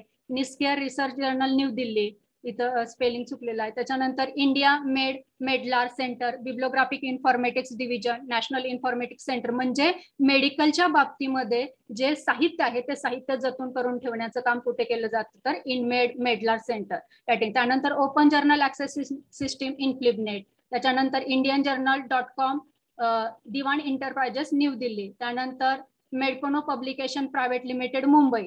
अशा विविध संस्थेमध्ये काय केलं जातं तर इन्स्टिट्यूशनल रिपॉझिटरी विविध विषयाच्या संदर्भात जतन करून ठेवले जातात. आता आपण राष्ट्रीय स्तरावरचे बघितले. त्यानंतर पुढे आहे इंटरनॅशनल डिजिटल लायब्ररी. सर्वात महत्वाचा प्रश्न म्हणजे प्रोजेक्ट गुटेनबर्ग. हा पहिल्या पेपरलाही विचारला जातो. आता प्रोजेक्ट गुटेनबर्ग म्हणजे काय तर 1971 मध्ये मायकेल हार्ट यांनी काय केलं होतं तर प्रोजेक्ट गुटेनबर्ग हे पहिले डिजिटल ग्रंथालय म्हणून विचारात घेतले जाते. आलं लक्षामध्ये. प्रोजेक्ट गुटेनबर्ग कुणी सुरू केलं तर डॉक्टर मायकेल हार्ट यांनी 1971 मध्ये पहिले डिजिटल ग्रंथालय म्हणून विकसित केलं. त्यानंतर 1994 ते 1998 डिजिटल लायब्ररी. आता 1994 ते 1998 या काळामध्ये डिजिटल लायब्ररीचा विकास करण्यासाठी मगाशीच मी तुम्हाला सांगितलं कुठल्या संस्थेने त्यांना हे केला होता, सपोर्ट केला होता, तर नॅशनल सायन्स फाउंडेशन, त्याच्यानंतर दारपा department of defence advance research project agency, त्यानंतर NASA national aeronautics and space administration, या ज्या संस्था आहेत या संस्थेने 1994 ते 1998 या काळामध्ये डिजिटल लायब्ररीमध्ये मजकूर किंवा डेटा जतन करण्यासाठी इनिशिएटिव्ह टप्पा 1 ला मदत केली होती. त्यानंतर 1999 ते 2004 डिजिटल लायब्ररी. जसं आपण 1994 ते 1998 मध्ये इनिशिएटिव्ह टप्पा 1 बघितला, तसाच इनिशिएटिव्ह टप्पा 2 1999 ते 2004 त्याच्यासाठी कोणी विकास केला होता किंवा कुठल्या संस्थेने सपोर्ट केला होता, तर नॅशनल लायब्ररी ऑफ मेडिसिन असेल, लायब्ररी ऑफ काँग्रेस असेल, IMLS असेल, नारा असेल, या अनेक संस्थेने 1999 ते 2004 या कालावधीमध्ये डिजिटल लायब्ररीमध्ये मजकूर संग्रहित करण्यासाठी मदत केली होती. त्यानंतर the network digital library of thesis and dissertation NDLTD.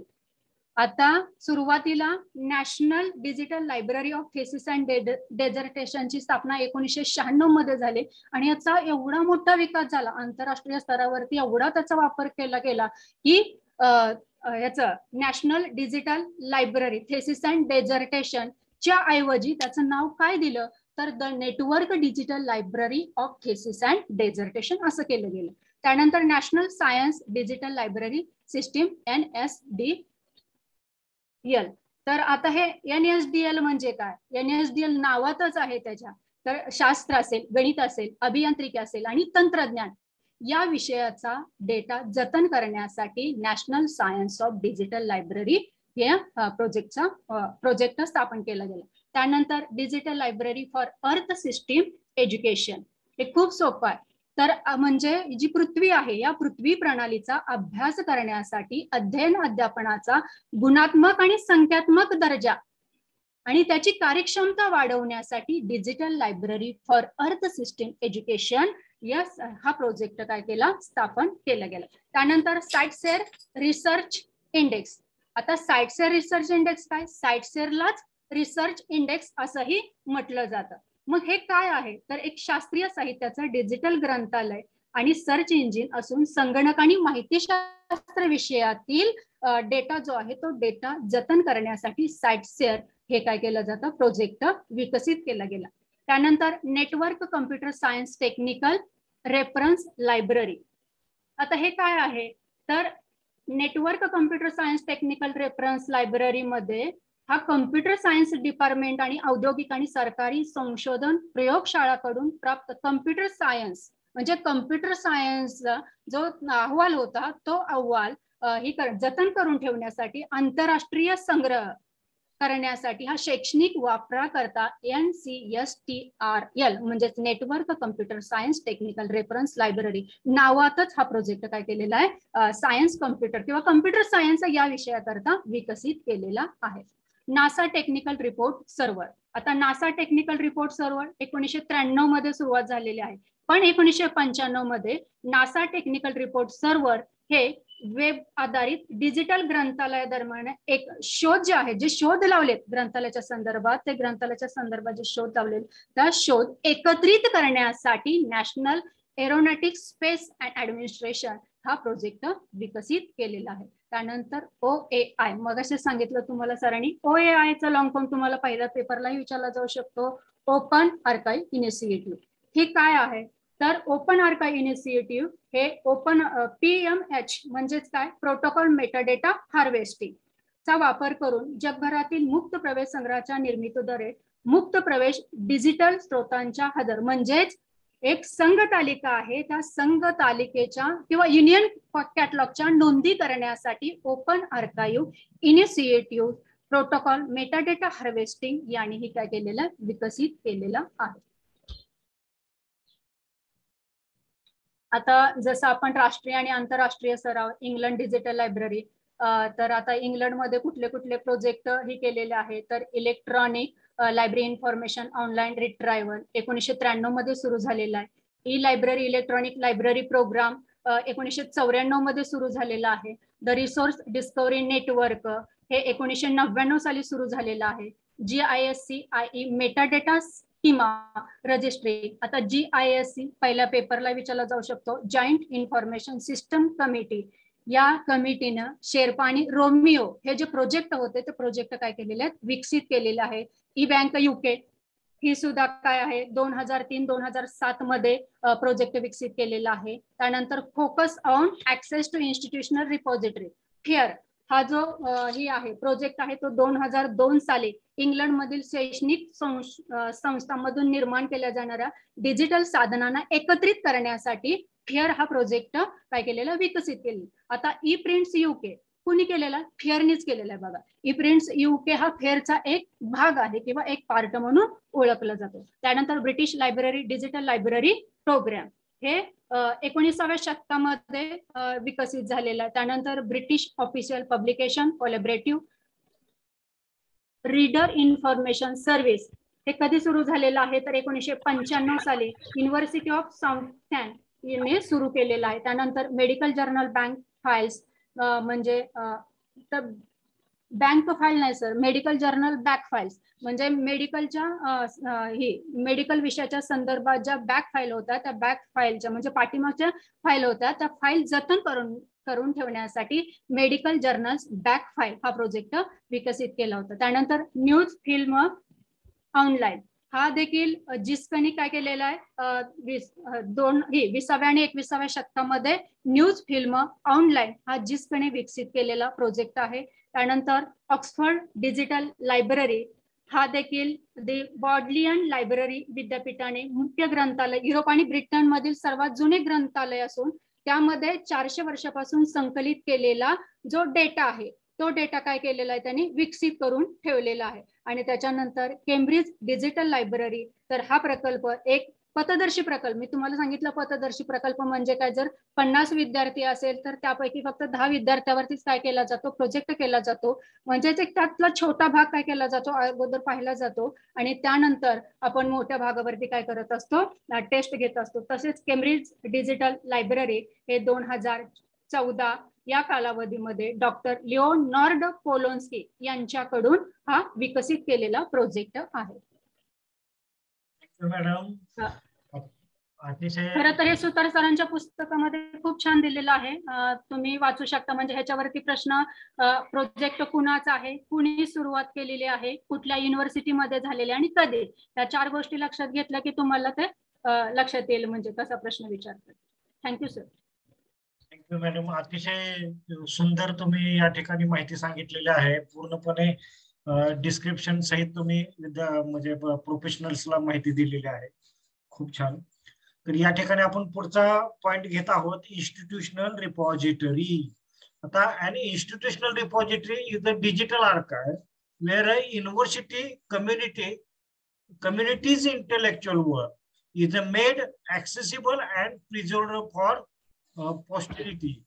The concept of IR म्हणजे काय institutional repository suggests its tantalizing possibility of a greater library influence over the full cycle of scholarly communication on campus, from research through publication, collection and preservation.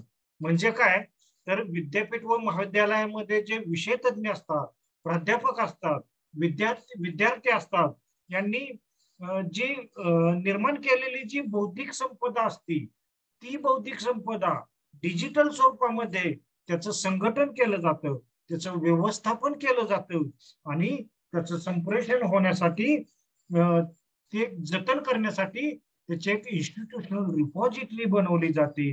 त्यालाच institutional repository असं म्हटलं जातं. त्याच्यासाठी डिस्पेस हे software वापरलं जातं किंवा ग्रीनस्टोन हे सॉफ्टवेअर वापरलं जातं. It is for only institute, if it is only institute that is a institutional repository. म्हणजे यामध्ये संशोधनाचे जे लेख असतात त्यांचा अंतर्भाव होतो, त्याचबरोबर संशोधनाचे अहवाल, समजा PhDचे थेसिस असतील, आपल्या महाविद्यालयामध्ये झाले जे डॉक्टरेटचे थेसिस असतील ते PDF स्वरूपामध्ये ठेवले जातात, प्रबंधिका असतील, छापील ग्रंथ असतील अध्ययनासाठी जे वार्षिक वाचन साहित्य असतं, त्याचबरोबर वार्षिक अहवाल असतात, त्यानंतर कॉन्फरन्स प्रोसिडिंगचे अहवाल असतात, किंवा स्टॅटिस्टिकल इन्फॉर्मेशन असते किंवा स्टॅटिस्टिकल रिपोर्ट असतात, तर ते इन्फॉर्मेशन आपण आपल्या इन्स्टिट्यूशनच्या रिपॉझिटरीमध्ये आपण ते ठेवू शकतो. आता there are various types of digital library softwares are available. आता इन्स्टिट्यूशनल रिपॉझिटरी बनवण्यासाठी डिजिटल सॉफ्टवेअर लायब्ररी सॉफ्टवेअरची गरज असते. त्यासाठी डिस्पेस म्हणजे डिजिटल स्पेस हे लायब्ररी सॉफ्टवेअर वापरलं जातं, किंवा GSDL ग्रीनस्टोन डिजिटल लायब्ररी हे सॉफ्टवेअर वापरलं जातं, किंवा इप्रिंट आर्काइव्ह किंवा fedora and open source digital repository management, किंवा एजेस डिजिटल लायब्ररी सॉफ्टवेअर माय एजेस नावाचं आहे, त्याचबरोबर AGES सॉफ्टवेअर, त्यानंतर CD स्क्वेअर, ते सर्व डॉक्युमेंट सर्व्हर सॉफ्टवेअर, आणि open door DOAR directory of open access repository असं म्हटलं जातं. आता आपल्या सिलेबस मध्ये डोअर आणि रोअर हे आहे. हा आवाज येतोय का? हो येतो सर. इंटरनेटचं कनेक्शन अचानक पुअर झालं होतं, त्यामुळे प्रॉब्लेम आला.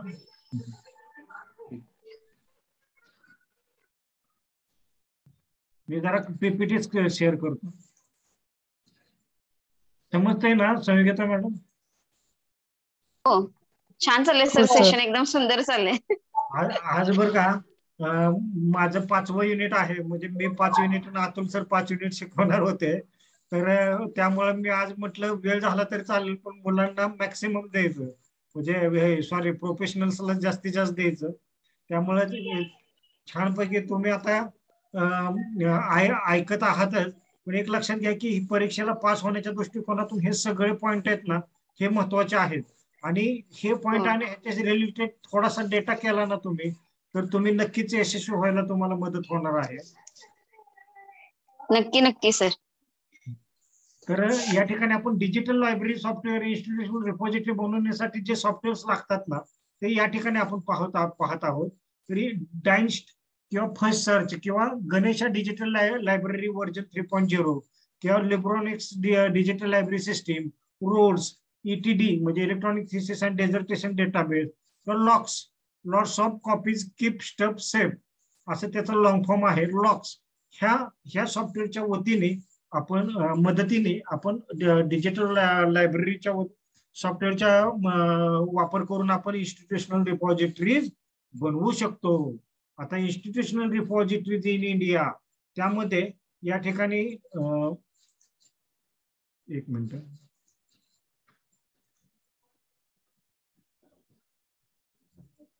ROAR म्हणजे काय, registry of open access repositories.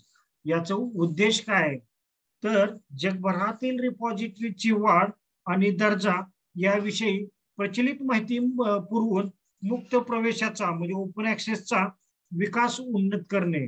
म्हणजे युनिव्हर्सिटी ऑफ साऊथर्न UK येथे ROAR चे होस्टिंग केलेले आहे, आणि जिस्कच्या अनुदानातून हे शक्य झालेले आहे. मगाशी मॅडमने सांगितलं बघा जिस्क, तर ROAR हे ePrints.org या नेटवर्कचा एक भाग आहे. तर ROAR जे आहे registry of open access repository च्या सेवा कोणत्या आहेत असा प्रश्न विचारला जातो. तर अकाउंट क्रिएशन आणि ब्राउझिंग फॅसिलिटी ह्या 2 प्रकारच्या सेवा आहेत. म्हणजे खाते निर्माण करता येते आणि ब्राउझिंग फॅसिलिटी त्या ठिकाणी दिलेली आहे ROAR कडून. त्याचबरोबर DOAR म्हणजे काय, directory of open access repository. The directory of open access repository open door ही एक शैक्षणिक ओपन ऍक्सेस रिपॉझिटरीची अधिकृत डिरेक्टरी आहे. आता तुम्ही म्हणाल की ओपन डोअरचा काय संबंध आहे, तर ही काय आहे, तर ओपन डोअर ही एक शेर्पा सेवा आहे आणि असून रोमिओ आणि ज्युलियट सहित CRC म्हणजे सेंटर फॉर रिसर्च कम्युनिकेशन मार्फत चालवली जाते. म्हणजे रोमिओ ज्युलिएट सहित शेर्पा नावाची जी सेवा दिली जाते ही CRC कडून चालवली जाते, डोरच्या म्हणजे सेंटर फॉर रिसर्च कमिटी कडून ही चालवली जाते. आता डोरच्या सेवा कुठल्या आहेत म्हणजे डायरेक्टर ऑफ ओपन ऍक्सेस रिपॉझिटरीच्या सेवा कोणत्या आहेत, तर रिपॉझिटरीचा शोध, रिपॉझिटरीचा आशयाचा शोध घेणे, रिपॉझिटरीची यादी तयार करणे, त्यानंतर रिपॉझिटरीची सांख्यिकीय माहिती म्हणजे या रिपॉझिटरीमध्ये 2200 पेक्षा जास्त रिपॉझिटरीच्या याद्या पुरवायचं काम जे आहे तर या director of open access repository मध्ये डोर मध्ये हे केलं जात आहे. आता शार्पा रोमिओ, तर शार्पा रोमिओ म्हणजे काय तर शेर्पाची भागीदारी ही शार्पा प्रकल्पाकरिता 2002 ते 2006 मध्ये निर्माण करण्यात आली आणि संशोधन पंडित विद्यापीठांनी ओपन ऍक्सेस इन्स्टिट्यूशनल रिपॉझिटरीसाठी याची निर्मिती केली गेली आहे. तर शेर्पा म्हणजे काय, तर शेर्पाच्या सेवा कुठल्या आहेत तर रोमिओ ही शेर्पाची सर्व्हिस आहे. आता रोमिओ म्हणजे काय, तुम्ही म्हणणार की रोमिओ अँड ज्युलिएट फक्त आम्हाला माहित आहे, तर ही रोमिओ आपला जे रोमिओ आहे तर ते प्रकाशकांच्या कॉपीराईट आणि आर्काइव्हची धोरणे ठरवणे हे रोमिओ मध्ये काम केलं जातं. त्यानंतर ज्युलिएट मध्ये काय केलं जातं की संशोधन निधी, देणगीदार आदेश व मार्गदर्शक तत्वे ठरवले जातात. संशोधनाच्या साठी निधी आणि देणगीदार चे आदेश जे असतात आणि मार्गदर्शक तत्वे जे ठरवली जातात ज्युलिएट मध्ये हे केलं जातं. आणि ओपन डोअर मध्ये जगभरातील ओपन ऍक्सेस रिपॉझिटरीची डिरेक्टरी प्रोव्हाइड करण्याचं काम ओपन डोअर मध्ये केलं जातं. आणि शेर्पा सर्च ही पण शेर्पाची एक सेवा आहे. अशा प्रकारे रोर डोर आणि शेर्पा रोमिओ हे कधी आलं तर लक्षात ठेवायचं आहे. मॅडम जरा प्रश्न घ्या.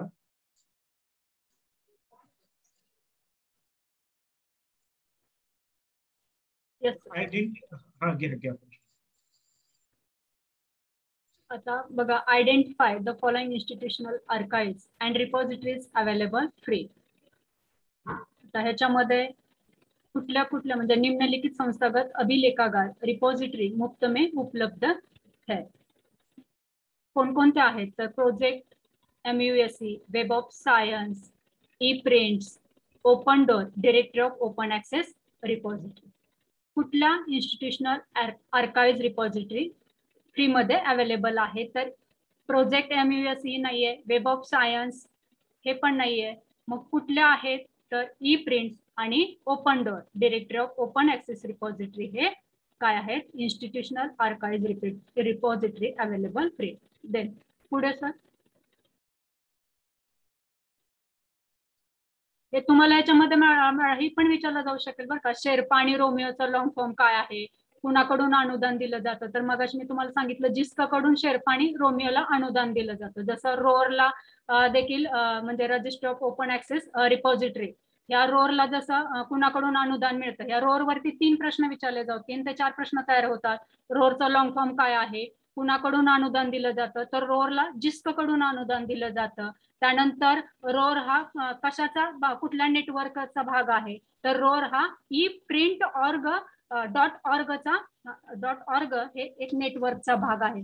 तर अशा प्रकारे तुम्हाला रोर वरती प्रश्न विचारले जाऊ शकतील. तसंच शेर्पा आणि रोमिओच्या सेवावरती सुद्धा प्रश्न विचारले जाऊ शकतील. त्यानंतर शेर्पा आणि रोमिओला कुठल्या संस्थेकडून अनुदान दिलं जातं तर मी जसं सांगितलं जिस्क कडून अनुदान दिलं जातं त्याप्रमाणे प्रश्न विचारले जाऊ शकेल. त्यानंतर which one is the most important problem being faced by institutional repositories for archiving the documents.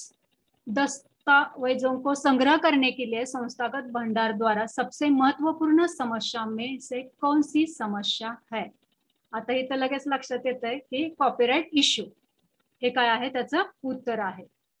जेव्हा आपण इन्स्टिट्यूशनल रिपॉझिटरी जेव्हा आपण बनवत असतो ना त्यावेळेला काय होतं की आपल्या संशोधकांनी म्हणजे आपल्या प्राध्यापकाने एखादा आर्टिकल आहे सायन्स डायरेक्ट मध्ये पब्लिश केलेलं असतं. मग ते जे आर्टिकल आहे तर त्या आपण प्राध्यापकाकडून घेऊन आपल्या इन्स्टिट्यूशनल रिपॉझिटरी मध्ये जर ठेवलं तर ते कॉपीराइट इश्यू होतो ना की सायन्स डायरेक्ट म्हणणार की आमच्याकडे तर पैसे घेऊन आम्ही हे आर्टिकल अवेलेबल करून देतो, तर तुम्ही फ्रीमध्ये का ठेवता? म्हणजे त्यामुळं या ठिकाणी उत्तर आहे कॉपीराइट इश्यू. आता या ठिकाणी मॅच द फॉलोइंग, तर ऑरसिट जे आहे persistent digital identifier, cross reference ची जोडी आहे ऑफिशियल डिजिटल ऑब्जेक्ट आयडेंटिफायर, आणि स्कोपस आहे तो ऍबस्ट्रॅक्ट अँड सायटेशन डेटाबेस, आणि पबमेड सेंट्रल जे आहे ते डिजिटल रिपॉझिटरी आहे. पबमेड सेंट्रल डिजिटल रिपॉझिटरीवर यापूर्वी प्रश्न विचारलेला आहे. त्यानंतर वरती प्रश्न विचारलेले बघा, ते स्कोपस काय आहे, तर ऍबस्ट्रॅक्ट अँड सायटेशन डेटाबेस. तुम्हाला असं मॅच द फॉलोइंग मध्ये न विचारता स्कोपस इज विचारतील, मग Scopus is abstract and citation database. हो, आणि आपल्या फडके सरांच्या फडके सरांच्या पुस्तकामध्ये स्कोपस वर अतिशय छान इन्फॉर्मेशन दिलेली आहे. म्हणजे ऍबस्ट्रॅक्ट अँड सायटेशन डेटाबेस हे स्कोपस रिलेटेड आहे, लक्षात ठेवायचं आहे. तर पुढचा जे आहे प्रश्न महत्त्वाचे. तर सीएमएस म्हणजे काय, तर कंटेंट मॅनेजमेंट सिस्टीम. आता CMS is a computer software used to manage the creation and modification of digital content. आता एक लक्षात घ्या की CMS is typically used for ECM and WCM. आता ECM म्हणजे काय, तर एंटरप्राइजेस कंटेंट मॅनेजमेंट, आणि WCM म्हणजे वेब कंटेंट मॅनेजमेंट. आता CMS is a web template to create your own website. एक लक्षात घ्या की सीएमएस जे आहे कंटेंट मॅनेजमेंट सिस्टीम, सीएमएस चा वापर म्हणजे सीएमएस सॉफ्टवेअरचा वापर आपण कुठं करत असतो, तर जेव्हा आपण वेबसाईट डेव्हलपमेंट करत असतो. वेबसाईट डेव्हलपमेंट करताना त्यामध्ये कंटेंट कोणता ठेवायचा त्याच्यासाठी आपण सीएमएस चा वापर करत असतो. आता सीएमएस चे जे उदाहरणे आहेत, सीएमएस सॉफ्टवेअरचे उदाहरणे जे आहेत ते या ठिकाणी आपण पाहणार आहोत. त्यापूर्वी आपण types of content management system या ठिकाणी बघूया. आता वेब कंटेंट मॅनेजमेंट म्हणजे the management of content primary intended for mass delivery वाया वेबसाईट. म्हणजे वेब कंटेंट. आता एक लक्षात घ्या की enterprises content management, digital asset management, record management, म्हणजे ह्याच्या नावातच आहे पहा की याच्यामध्ये कोणत्या कंटेंट मॅनेजमेंटचा समावेश आहे, वेब कंटेंटचा समावेश आहे, त्याच्यामध्ये एंटरप्राइजेस कंटेंटचा समावेश आहे, त्याच्यामध्ये डिजिटल कंटेंटचा समावेश आहे, आणि रेकॉर्डचा समावेश ज्याच्यामध्ये आहे ते रेकॉर्ड मॅनेजमेंट असं म्हटलं जातं. अशा प्रकारे टाइप्स ऑफ कंटेंट मॅनेजमेंट म्हटलं तर WCM, ECM, DAM, DAM आणि REM हे या ठिकाणी आपण लक्षात ठेवायचं आहे. त्याचबरोबर पॉप्युलर कंटेंट मॅनेजमेंट सिस्टीम म्हणजे सीएमएस. पॉप्युलर सीएमएस कोणते आहेत, तर या ठिकाणी ओपन सोर्स सॉफ्टवेअर मध्ये वर्डप्रेस, जुमला, ड्रुपल, TYPO3, त्यानंतर कॉन्क्रीट 5, त्यानंतर डिजँगो CMS, नंतर ग्रॅव CMS, open CMS, open WGA आणि C1 CMS. आता प्रोप्रायटरी CMS म्हणजे प्रोप्रायटरी कंटेंट मॅनेजमेंट सॉफ्टवेअर जे आहेत तर ते मायक्रोसॉफ्ट शेअर पॉइंट, नंतर IBM एंटरप्राइजेस कंटेंट मॅनेजमेंट, त्यानंतर pulse CMS, site core, Shopify आणि केंटिको. आता हे site core is also proprietary software. आता डॅडॅश इज अ प्रोप्रायटरी सॉफ्टवेअर असं दिलं जातं, ह्याच्यातलं एक नाव दिलं जातं, किंवा डॅडॅश is a open source software असं दिलं जातं, आणि जुमला, द्रुपल असं. आता मॅक्सिमम वेबसाईट बनवताना जास्तीत जास्त वर्डप्रेसचा वापर केला जातो. या ठिकाणी दिलेलं आहे पहा की CMS मार्केट शेअर 58.90 म्हणजे 58% वर्डप्रेस वापरलं जातं, 60% फक्त जुमला आणि 4.70% ड्रुपल वापरलं जातं. आता याच्यामध्ये फरक काय आहे ते या ठिकाणी आपण दिलेलं आहे. इन्स्टॉलेशन कसं करायचं असतंय, त्यानंतर इझी टू यूज, त्यानंतर म्हणजे बिगिनर फ्रेंडली, समव्हॉट बिगिनर फ्रेंडली, आणि रिक्वायर्स कोडिंग स्किल. तर ड्रुपल जर शिकायचं असेल तर तुम्हाला कोडिंग स्किल शिकणं आवश्यक आहे. अशा प्रकारे या ठिकाणी फरक दिलेला आहे. डिझाईन थीम्स कसे असते, फंक्शनली प्लगइन्स अँड एक्सटेन्शन कोणतं वापरलं जातं CMS मध्ये. नंतर वेबसाईट युजिंग प्लॅटफॉर्म मध्ये प्रत्येक वेबसाईटला आतापर्यंत कोणता कोणता प्लॅटफॉर्म वापरला गेलेला आहे, कुठं कुठं वापरला गेलेला आहे हे या ठिकाणी दिलेलं आहे. इथं बघा बरं, शिकागो, सन टाइम्स, त्यानंतर Vogue India, kitty peri and more. म्हणजे आता हे त्यांच्या ज्या वेबसाईट डेव्हलप केलेल्या आहेत ते वर्डप्रेस मध्ये केलेले आहेत, त्यांच्या वेबसाईट जुमला मध्ये केलेल्या आहेत, आणि यांच्या युनिव्हर्सिटी ऑफ किंवा डॉक्युमेंट ऑफ एनर्जी तर ह्यांची वेबसाईट ड्रुपल मध्ये केलेली आहे. असे त्यांचे एक्झाम्पल दिलेले आहेत प्लॅटफॉर्म कुठं कुठं वापरलेला आहे. हा फरक पण तुम्ही लक्षात घ्या की या ठिकाणी ड्रुपल, वर्डप्रेस आणि जुमला ही कधी रिलीज झालेला आहे. तर ड्रुपल release in may 2000 bye drive बिओटर्ट. त्यानंतर WordPress release in may 2003 bye mat मुलवेग and mic little. त्यानंतर जुमला रिलीज इन सप्टेंबर 2005 बाय मॅम्बो. यांनी जुमला शोधून काढलेला आहे आणि कधी किती साली हे रिलीज झालेलं आहे, म्हणजे कधीपासून हे अस्तित्वात आलेलं आहे हे या ठिकाणी महत्वाचं आहे. आता मगाशी तुम्हाला सांगितलं होतं बघा, which one of the following is a proprietary content management system. आता याच्यामध्ये खाली नावं दिलेले असतात. Site core is a proprietary content management system and which of the following is the CMS include digital assets such as image, audio and video. म्हणजे digital asset जो आहे image, audio, व्हिडिओचा कोणत्या CMS मध्ये इन्क्लूड केला जातो, तर dam मध्ये. म्हणजे या ठिकाणी डॅम हे उत्तर आहे.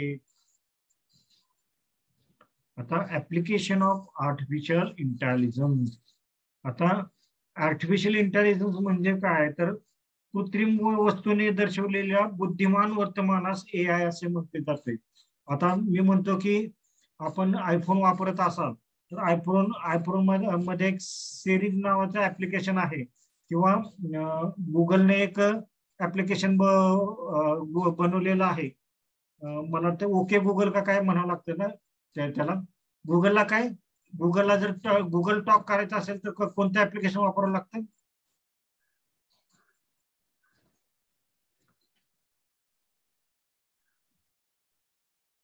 तर आपल्याला तोंडाने बोलल्यानंतर एखादं गुगल अंडरस्टँड करतं आणि आपल्याला इन्फॉर्मेशन प्रोव्हाइड करतं.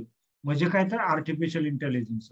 म्हणजे यामध्ये AI ही संगणक, AI मध्ये काय असतं ते संगणक वापरला जातो.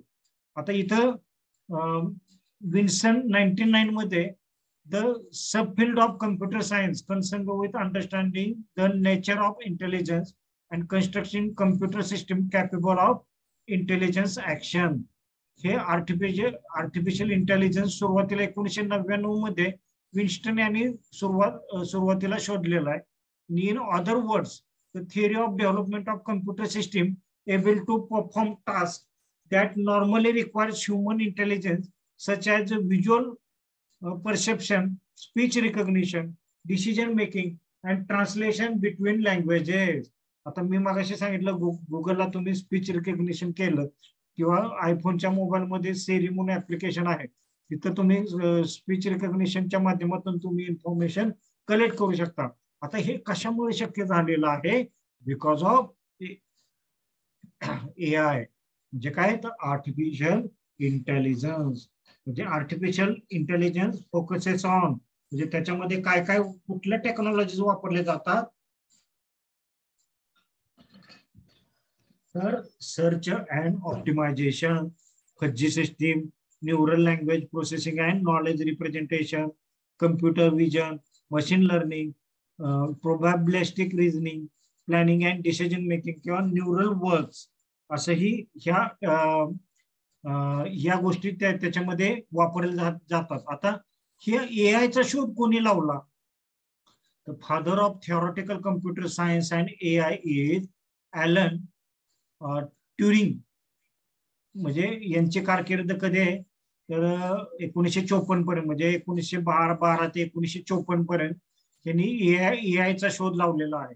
त्यांना father of theoretical computer science and AI म्हणजे आर्टिफिशियल इंटेलिजन्स असं म्हटलं जातं. आणि artificial intelligence and information age contribution of George boule म्हणजे जॉर्ज बुल यांनी एआय मध्ये 1815 ते 1864 मध्ये यांनी कॉन्ट्रीब्युट केलेलं आहे. आता तुम्हाला जॉर्ज बुलचं बुलियन ऑपरेटर्स माहित असतील, अँड ऑर नॉटचा वापर करून आपण इन्फॉर्मेशन रिट्रॉव्ह करत असतो. तर त्या काळामध्ये यांनी आर्टिफिशियल इंटेलिजन्स चा वापर कसा केला जाऊ शकतो याचं भाकीत त्यांनी केलं होतं. तर या ठिकाणी कॉम्पोनंट ऑफ एआय जे आहे तर ते logic and rules based, pattern based, deep learning, neural network असंही त्याला म्हटलं जातं. आणि या ठिकाणी टाइप्स ऑफ आर्टिफिशियल इंटेलिजन्स म्हणजे एआयचे प्रकार कुठले आहेत तर आर्टिफिशियल नॅरो इंटेलिजन्स, त्यानंतर आर्टिफिशियल सुपर इंटेलिजन्स आणि आर्टिफिशियल जनरल इंटेलिजन्स हे एआयचे 3 प्रकार आहेत. आता रोबोटिक्स, रोबोचा वापर ग्रंथालयामध्ये होऊ लागला. एखादं पुस्तक आहे ते 100% रोबोच्या साहाय्याने तुम्हाला इश्यू केलं जातं. पुस्तक तुम्ही रिटर्न केल्यानंतर एखाद्या कन्व्हरवर तुम्ही पुस्तक ठेवलं तर ते पुस्तक डायरेक्ट कन्व्हर मधून आत जातं आणि रोबो त्याचं क्लासिफिकेशन करून तो ठेवतो. या प्रकारची टेक्नॉलॉजी जी निर्माण झालेली आहे ती बिकॉज ऑफ आर्टिफिशियल इंटेलिजन्स. म्हणजे अशा प्रकारे आर्टिफिशियल इंटेलिजन्स चा वापर सगळीकडे वाढलेला आहे. त्यामध्ये thesaurus, ऑन्टॉलॉजी, ओपॅक, web ओपॅक, information रिट्रॉव्हल system, database, optical character recognition म्हणजे ओसीआर म्हणजे ओसीआरचा लॉंग फॉर्म एकदा सेटनेच्या परीक्षेमध्ये विचारलेला आहे. ओसीआर मध्ये, RFID टेक्नॉलॉजीमध्ये, फेडरेटेड सर्च इंजिन मध्ये ह्याचा वापर वाढलेला आहे. त्यानंतर या ठिकाणी आपण बेस्ट सॉफ्टवेअर फॉर रेफरन्सेस म्हणजे रेफरन्स मॅनेजमेंट सिस्टीम साठी, रेफरन्सेस साठी अनेक सॉफ्टवेअरचा वापर केला जातो. जसं की आपण मायक्रोसॉफ्ट वर्डचा वापर रेफरन्स टूल म्हणून केला जातो सायटेशन साठी वगैरे. तसं झोटेरो, त्यानंतर मेंडेले, एंड नोट, त्यानंतर रेफरन्स वर्क या सॉफ्टवेअरचा ऑनलाईन रेफरन्स असिस्टंट म्हणून या ठिकाणी वापर केला जातो. हे सगळे जे आहेत ते knowledge based system to help users for reference question and agriculture topics या ठिकाणी दिलेलं आहे. तर एक लक्षात घ्या की आर्टिफिशियल इंटेलिजन्सचा शोध वाढला, त्यामध्ये संशोधनाची वाढ झाली आणि संशोधनामध्ये सुद्धा रेफरन्सेस सायटेशन वापरण्यासाठी असे झोटेरो सारखे, मेंडेले सारखे टूल्स वापरण्यात आले. या ठिकाणी हे आपल्याला सांगायचं आहे की आर्टिफिशियल इंटेलिजन्स मुळे ह्या सर्व सुधारणा झालेल्या आहेत. आता SMAC म्हणजे काय तर SMAC was coined in 2011 to 2012. आता 2011-12 मध्ये हे सुरुवात झाली ह्याची SMAC. SMAC म्हणजे काय तर सोशल मोबाईल एनालिटिक्स आणि क्लाउड.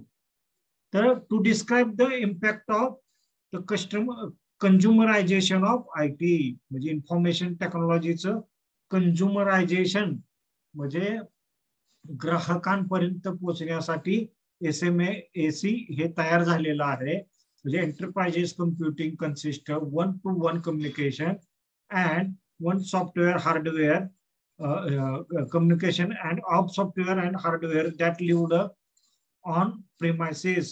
म्हणजे जेव्हा हे जे कमर्शियल वापर त्याचा सुरू झालेला आहे कंझ्युमरायझेशन साठी तर त्या ठिकाणी सोशल मध्ये काय दिलेलं आहे पहा. SMAC टेक्नॉलॉजी याला म्हटलं जातं. तर social media platform gives business new avenue through which they can communicate with existent and potential customers. जे समाजामध्ये असणारे जे कस्टमर्स आहेत त्याचा बिझनेस वाढण्यासाठी स्मॅक टेक्नॉलॉजी वापरली जाते. आता mobile connected devices R basic new business nodules and new services offered to customers. आता तुम्ही ई कॉमर्स तुम्हाला माहितच असेल की अमेझॉनवर क्लिक केलं की लगे अनेक वस्तू येतात, तुम्हाला हवी ती वस्तू तुम्ही मोबाईल टेक्नॉलॉजीचा वापर करून तुम्ही खरेदी करू शकता. आता अनालिटिक्स म्हणजे काय, तर data is a by product of business.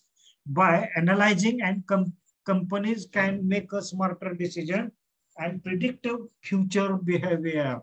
एक लक्षात घ्या की जेव्हा तुम्ही समाजामधील लोक ह्याचा प्रोडक्ट घेत असतात, मोबाईल टेक्नॉलॉजीचा वापर करून खरेदी करत असतात, मात्र ज्या वेळेला अमेझॉन अनालिटिक करतं की बाबा कोणते प्रोडक्ट घेताना लोकांना काय अडचणी येत आहेत किंवा प्रत्येक प्रोडक्ट घेताना रिप्लेसमेंट किती वेळा झालेली आहे, ग्राहकांना अडचणी काय येत आहेत, त्याचं अनालिसिस करतं. आणि हे जे सगळं जे अनालिटिक्स केलं जातं ते सगळं जे म्हणजे आपण जे एखादी ऑर्डर आपण टाकली, म्हणजे परचेस केली, खरेदी केली एखादी वस्तू, तर ती सगळा जो डेटा आहे तुमच्या तिथं हिस्ट्रीमध्ये दाखवतो. तुमच्या अमेझॉनच्या फ्लिपकार्टच्या अकाउंटमध्ये हिस्ट्रीमध्ये असतं की तुम्ही, मग ते जे स्टोअर केलं जातं ते क्लाउड कम्प्युटिंग मध्ये स्टोअर केलं जातं. आता या ठिकाणी क्लाउड म्हणजे काय, तर cloud computing offers a business a quick and flexible way to respond, change their markets and access important data. तर या ठिकाणी क्लाउड मध्ये ते सर्व गोष्टी ते स्टोअर केल्या जातात. अशा प्रकारे स्मॅक टेक्नॉलॉजीचा कंझ्युमरायझेशन ऑफ IT साठी वापर केला जात आहे. त्यामुळं पुढची टेक्नॉलॉजी आहे क्लाउड कम्प्युटिंग. पुढचा पॉइंट आहे क्लाउड कम्प्युटिंग. आता क्लाउड कम्प्युटिंग मध्ये मगाशी सांगितलं की डेटा स्टोरेजसाठी आपण क्लाउडचा वापर करतो. जे समजा एखाद्या सॉफ्टवेअर तुम्ही वापरत आहात आणि तुमच्या कम्प्युटरला जर अचानक हार्ड डिस्क तुमची खराब झाली तर भविष्यामध्ये ते तुमच्या सॉफ्टवेअर मधील डेटा जो आहे तर तो डेटा तुम्ही काय करणार, तर तो जर क्लाउडवर असेल तर तो काय होणार आहे, तो रिट्राय करून तुम्ही ऍज इट इज काम करू शकताय. जो रोज तुमचा डेटा जो आहे तो क्लाउडवर जाऊन पडला पाहिजे. त्याच्यासाठी अनेक सॉफ्टवेअरचा वापर केला जातो. क्लाउड कम्प्युटिंगचा वापर केला जातो. म्हणजे cloud computing means storing and ऍक्सेसिंग data and programs over the internet instead of your computer hard drive. म्हणजे मी जे सांगितलं तेच या ठिकाणी दिलेलं आहे की cloud computing is the use of various services such as software development platform, servers, storage and software over the internet, often referred to as the cloud. म्हणजे क्लाउड म्हणजे काय, तर मराठीमध्ये त्याचा अर्थ आहे ढग. ढगामध्ये डेटा नाही राहत, तर ते जे सर्व्हर्स असतात, हे जे क्लाउड कम्प्युटिंग सर्व्हिस प्रोव्हायडर आहेत, ह्यांनी जे क्लाउड कम्प्युटिंगच्या सर्व्हिसेस प्रोव्हाइड करतात, ह्यांचे जे मोठे मोठे सर्व्हर आहेत त्या सर्व्हर मध्ये तुमचा डेटा सेव्ह झालेला असतो. मग तुम्ही म्हणाल की तो सर्व्हर जर नष्ट झाला तर, ते एवढे सर्व्हर असतात तर एक सर्व्हर जरी नष्ट झालं तर तुमचा डेटा लॉस्ट होऊ शकत नाही. त्यामुळे क्लाउड कम्प्युटिंग सर्व्हिसेस प्रोव्हाइड करणारे जे सर्व्हिसेस आहेत ते कोण कोण प्रोव्हाइड करतं, तर Amazon web service cloud, Microsoft ॲज्युअर, Google Cloud Platform, Oracle Cloud, Salesforce, IBM Cloud, Rackspace Cloud, त्यानंतर Mosso, Cloud Foundry, त्यानंतर OpenShift, Adobe Marketing Cloud, Bosch Cloudant, Nebula, त्यानंतर GoGrid, Critics Workspace, The LinkUp आणि TPS5 हे cloud computing service देणाऱ्या providers आहेत. त्यांच्याकडून तुम्ही क्लाउडवर ठेवू शकता. तरी एक लक्षात घ्या की क्लाउड कम्प्युटिंगचे कॅरेक्टरिस्टिक्स कुठले आहेत, तर agility, high availability and reliability, high scalability, multi sharing facility यामध्ये अवेलेबल आहे. यानंतर कॅरेक्टरिस्टिक पुढचे आहेत ते डिव्हाइस अँड लोकेशन इंडिपेंडन्स, नंतर मेंटेनन्स.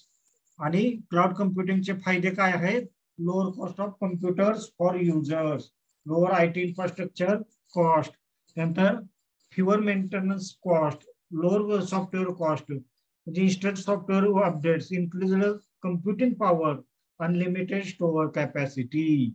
म्हणजे एक लक्षात घ्या की बरेचसे क्लाउड कम्प्युटिंगचे सर्व्हर्स आहे ते फ्री मध्ये सुद्धा तुम्हाला प्लॅटफॉर्म अवेलेबल करून देत आहेत.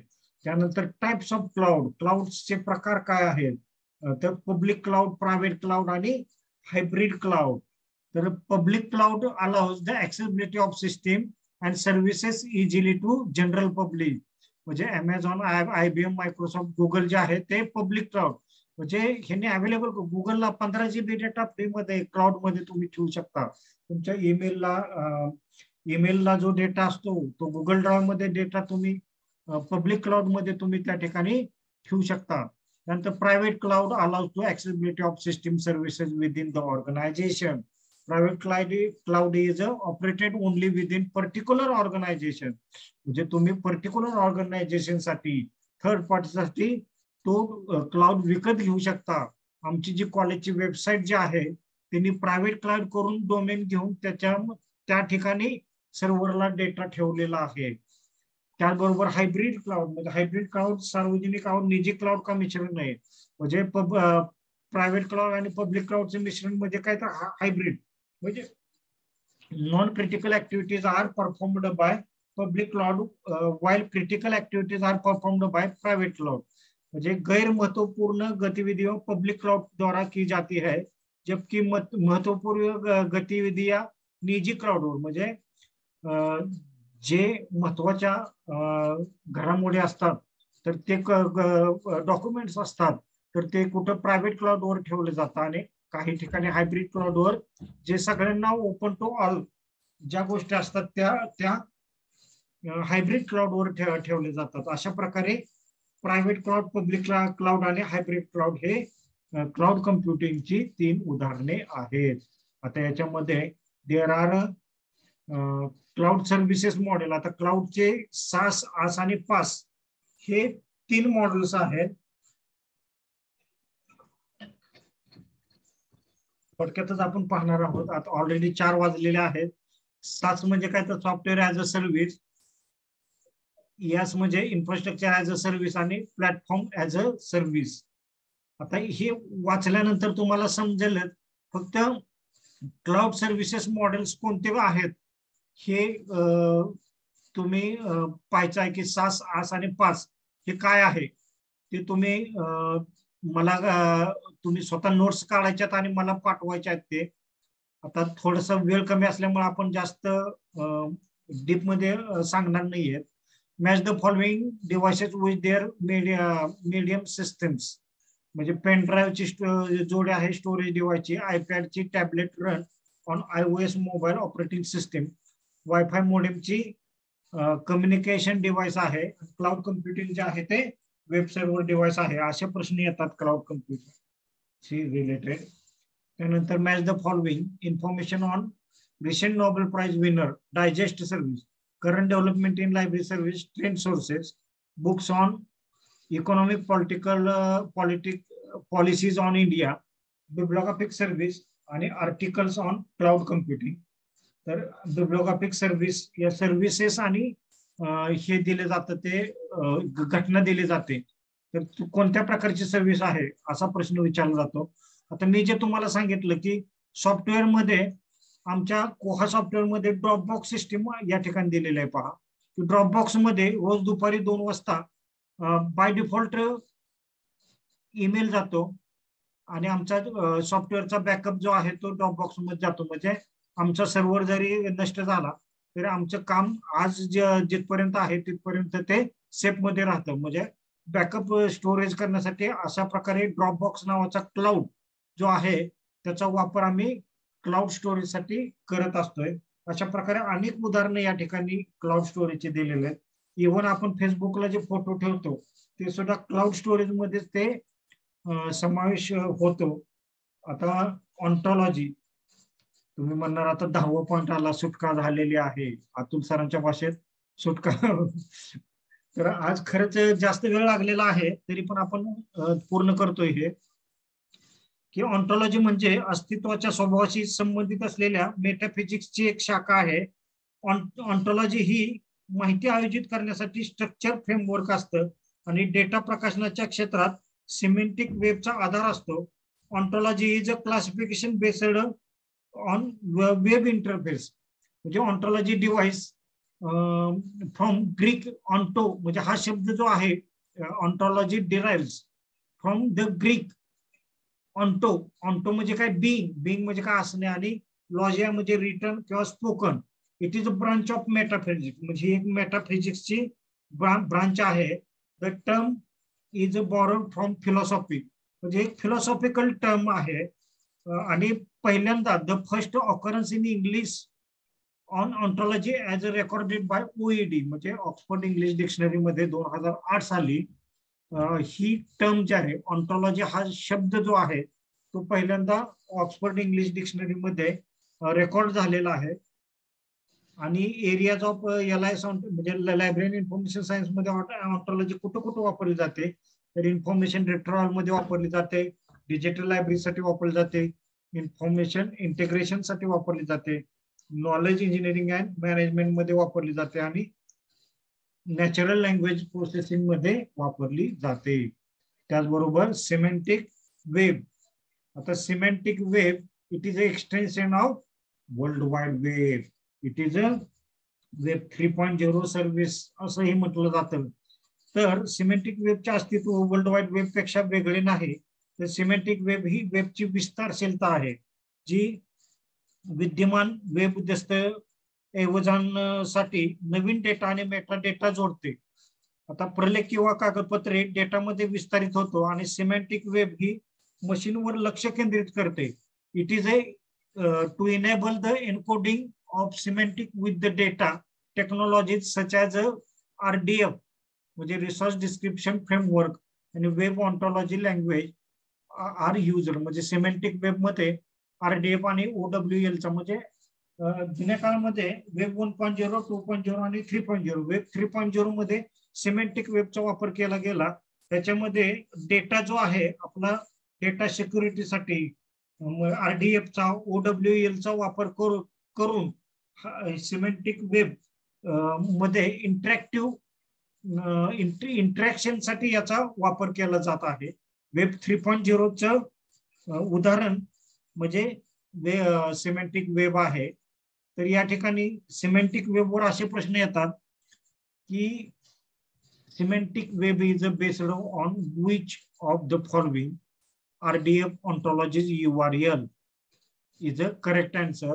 म्हणजे क्लाउड सीडिंग हे उत्तर याचं नाहीये. म्हणजे RDF ontology URL चा वापर सिमेंटिक वेब मध्ये केलेला असतो. त्यानंतर controlled व्होकॅब्युलरीज fall broadly into following categories, subject heading list, thesaurus आणि ऑन्टॉलॉजीज.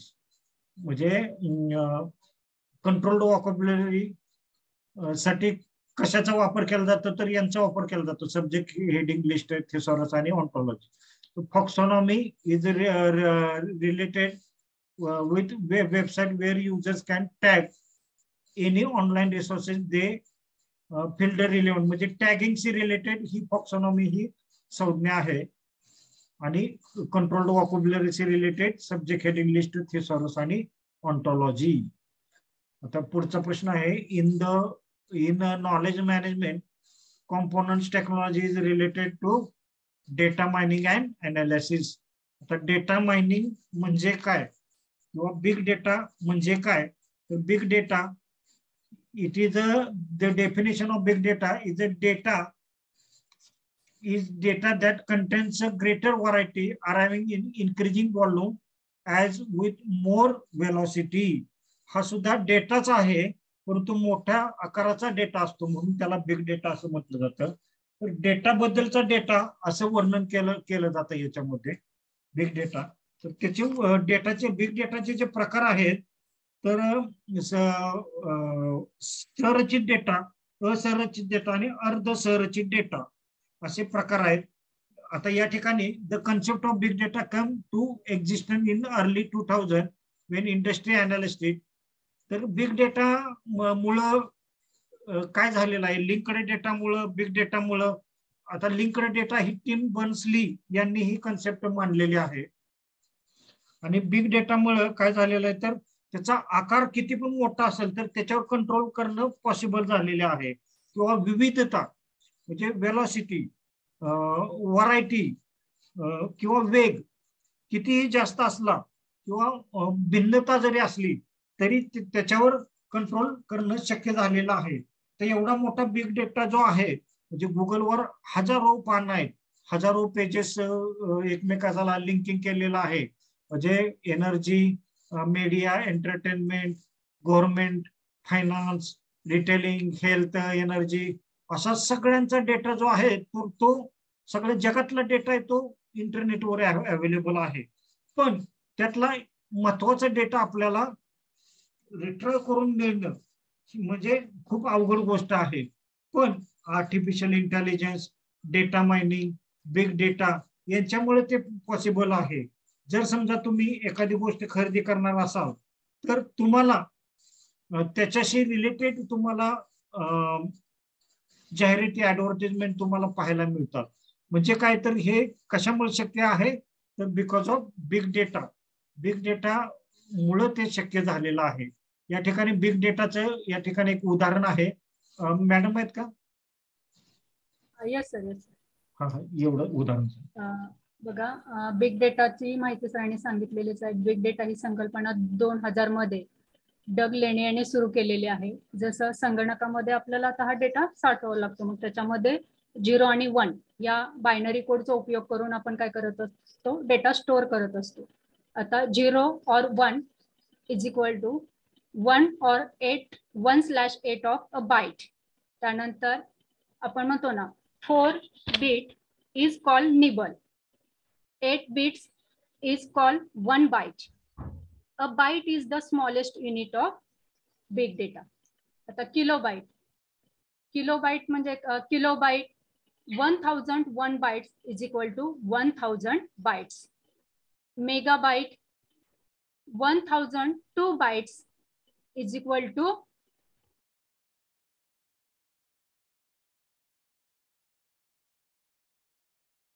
1,00,000 बाइट्स. आता गिगाबाईट म्हणजे 1000 चा 3 बाइट्स, त्याच्यामध्ये 1 कोटी बाइट्स. म्हणजे असं त्याच्यामध्ये जास्त प्रमाणामध्ये काय केलेलं आहे तर टेराबाईट, 10चा 4था बाइट्स, त्यानंतर पेटाबाईट 10चा 5वा बाइट्स, त्यानंतर एक्साबाईट 10चा 6वा बाइट्स आणि जेटाबाईट म्हणजे 10चा 7वा बाइट्स. आता ह्याच्यावरती तुम्हाला प्रश्न कसे विचारले जाऊ शकतात, अरेंजिंग साठी विचारले आहे, असेंडिंग ऑर्डर साठी विचारले जातात. बीट, बाईट, किलोबाईट, मेगाबाईट, गिगाबाईट, टेराबाईट, पेटाबाईट, एक्साबाईट आणि जेटाबाईट. म्हणजेच किलोबाईट पासून शक्यतो विचारले जातात KMG TPE ZY. इथं योटाबाईट दिलेला नाही, शेवटी योटाबाईट येतो बघा Y. KMG TPE ZY म्हणजे किलोबाईट, मेगाबाईट, गिगाबाईट, टेराबाईट, पेटाबाईट, एक्साबाईट, जेटाबाईट आणि योटाबाईट. म्हणजे 10चा 8वा घात बाईट पर्यंत काय केलं जातं, बिग डेटा मोजला जातो. तर शून्य लक्षात घ्यावे लागतील, एकावरती किती शून्य म्हणजे ते 10चा 8वा घात बाईट्स, 10चा 7वा घात. आय थिंक मला वाटतंय 3 शून्य ज्यावेळेस 6 वेळा येतात, म्हणजे 6चा काय केला जातो, 6 भाग केले जातात 3 3चे, त्यावेळेस ते 10चा 6वा घात. 10चा 7वा घात म्हणजे 3 शून्याचा 7 भाग केले जातात, त्यावेळेस 10चा 7वा बाईट्स. म्हणजे सोपं लक्षात ठेवणार बघा, लगेच लक्षात येत आहे. आणि 10चा 8वा घात बाईट्स म्हणजे 8 वेळा 3चे भाग केले जातात, त्यावेळेस 10चा 8वा भाग किंवा घात बाईट्स. लक्षात आलं तुमच्या? किलोबाईट, मेगाबाईट, गिगाबाईट, टेराबाईट, पेटाबाईट, एक्साबाईट, झेटाबाईट आणि योटाबाईट म्हणजे KMG TPE ZY. अशा प्रकारे बिग डेटाचं हे केलं जातं, वाचन केलं जातं. शेवटचा पॉइंट या ठिकाणी आहे, data mining is a process of extracting and discovering patterns in large data sets involving methods at the intersections of machine learning, statistics, and database system. Data mining is an interdisciplinary subfield of computer science and statistics with an overall goal of extract information with intelligent method from data set and transform the information into a कॉम्प्रेन्सिबल structure for further use. म्हणजे data म्हणजे काय तर उत्खनन. उत्खनन म्हणजे काय तर उपलब्ध डेटामधून योग्य ती माहिती शोधणे, यालाच इंग्रजीमध्ये डेटा मायनिंग असं म्हटलं जातं. तर हे पूर्व म्हणजे जुन्या काळामध्ये उत्खनन केलं जायचं. आता इतिहासामध्ये उत्खनन केलं जातं की हे जे शिलालेख आहे तर त्याच्यावरची माहिती खरी आहे का खोटी आहे, मग त्याच्या आधीचं अजून काही सापडतं का, अशा प्रकारे डेटावर पण म्हणजे डेटा मायनिंग मध्ये डेटावर जे परिणाम करणारे जे डेटा असतो त्याचा अंदाज बांधला जातो आणि तो जो डेटा सेटमध्ये डेटामध्ये विसंगती आहे का त्याचे नमुने घेतले जातात आणि त्याच्या परस्पर संबंध शोधण्याची प्रक्रिया जी असते त्याला काय म्हटलं जातं तर डेटा मायनिंग असं म्हटलं जातं. तर डेटा मायनिंग मध्ये डेटाची सुरुवातीला निवड केली जाते, त्यानंतर डेटावर पूर्णपणे प्रक्रिया केली जाते आणि त्याचं अनालिसिस करून म्हणजे त्याचं रूपांतर करून डेटा मायनिंग ही प्रक्रिया केली जाते आणि त्याचं स्पष्टीकरण आणि मूल्यांकन केलं जातं आणि जो डेटा उपयोगी पडणार आहे तो उपयोजकाकडे पाठवला जातो. आता डेटा मायनिंग ची तंत्रे कुठली आहेत तर association, classification, clustering, prediction, sequential pattern आणि डिसिजन ट्री ही या ठिकाणी डेटा मायनिंग करण्याची जी टेक्निक्स आहेत हे टेक्निक्स आपण या ठिकाणी वापरत असतो डेटा मायनिंग करताना. आता हे कम्प्युटर टेक्नॉलॉजी मधील डेटा मायनिंग प्रक्रिया करण्याच्या ज्या टेक्निक्स आहेत ही या ठिकाणी आपण दिलेल्या आहेत.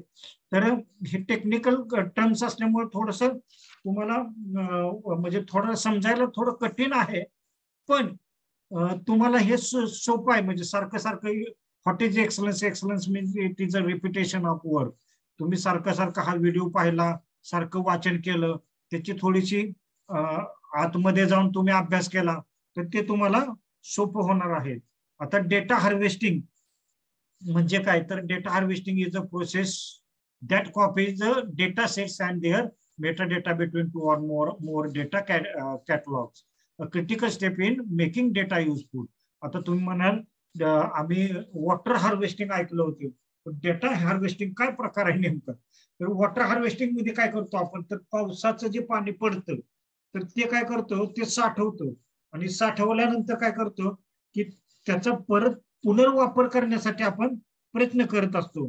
तसंच डेटा हार्वेस्टिंग ही सुद्धा एक प्रक्रिया आहे जी ऑनलाईन स्रोताकडून गोळा केलेला डेटा जो असतो तो डेटा काढतो आणि त्याचे विश्लेषण करते. डेटा हार्वेस्टिंग हा शब्द वर्णनात्मक आहे, म्हणजे डेटा हार्वेस्टिंगमुळे इंटरनेटवरील सापडलेला डेटा जो आहे निश्चितच नूतनीकरण करण्यायोग्य संसाधन म्हणून पात्र ठरतो, कारण तो दररोज अधिक प्रमाणात तयार होत असतो. म्हणजे आज आपण हा व्हिडिओ बनवला, हा डेटा तयार होणार आहे, उद्या युट्यूबला हा आपण अपलोड करतो, म्हणजे नंतर त्याची प्रक्रिया केली जाते. आता समजा मी हा युट्यूबवरचा जो व्हिडिओ आहे त्याच्यामध्ये छोटे छोटे पार्ट तयार केले तर ते डेटा हार्वेस्टिंग केल्यासारखं आहे. की समजा डेटा हार्वेस्टिंगचा एक छोटासा 5 मिनिटाचा व्हिडिओ तयार करून तो परत मी जर तुम्हाला दिला तर म्हणजे अशा प्रकारे प्रक्रिया करून हार्वेस्टिंग करून डेटा परत वापरला जातो, त्याला डेटा हार्वेस्टिंग असं म्हटलं जातं. तर डेटा गोळा करणे, त्याचं विश्लेषण करणे म्हणजे डेटा हार्वेस्टिंगची प्रक्रियेमध्ये वेब क्राउलिंग केलं जातं, त्यानंतर वेब डेटा क्राउलिंग केलं जातं, वेब स्क्रॅपिंग केलं जातं आणि डेटा स्क्रॅपिंग करून हा डेटा हार्वेस्टिंगची प्रक्रिया आपण करत असतो. अशा प्रकारे ही पीपीटी बनवण्यासाठी www.netugc.com, त्यानंतर ई ज्ञानकोश आणि डॉक्टर धनंजय सुतार सरांचं ग्रंथालय आणि माहितीशास्त्राचं जे पुस्तक आहे यांचा वापर केलेला आहे. आणि थँक्यू व्हेरी मच. सध्याच्या डिजिटल युगामध्ये कम्प्युटरवरच बोट लावलं की थँक्यू येत आहे, अशा प्रकारचं चित्र मी या ठिकाणी देऊन या ठिकाणी सर्वांचं मी विद्यानिकेतन गायडन्स सेंटर सातारा कोऑर्डिनेटर प्राध्यापिका वंदना शिंदे मॅडम, त्याचबरोबर प्राध्यापिका तेजस्विनी बाबर मॅडम, त्याचबरोबर प्रोफेसर अतुल नगरकर सर आणि सर्व प्रोफेशनल्स हे लास्ट पर्यंत थांबलेले आहेत, त्याबद्दल मी सर्वांचा आभार व्यक्त करतो आणि आजचं व्याख्यान या ठिकाणी आपण संपवतो. Thank you. Thank you sir. Thank you, sir.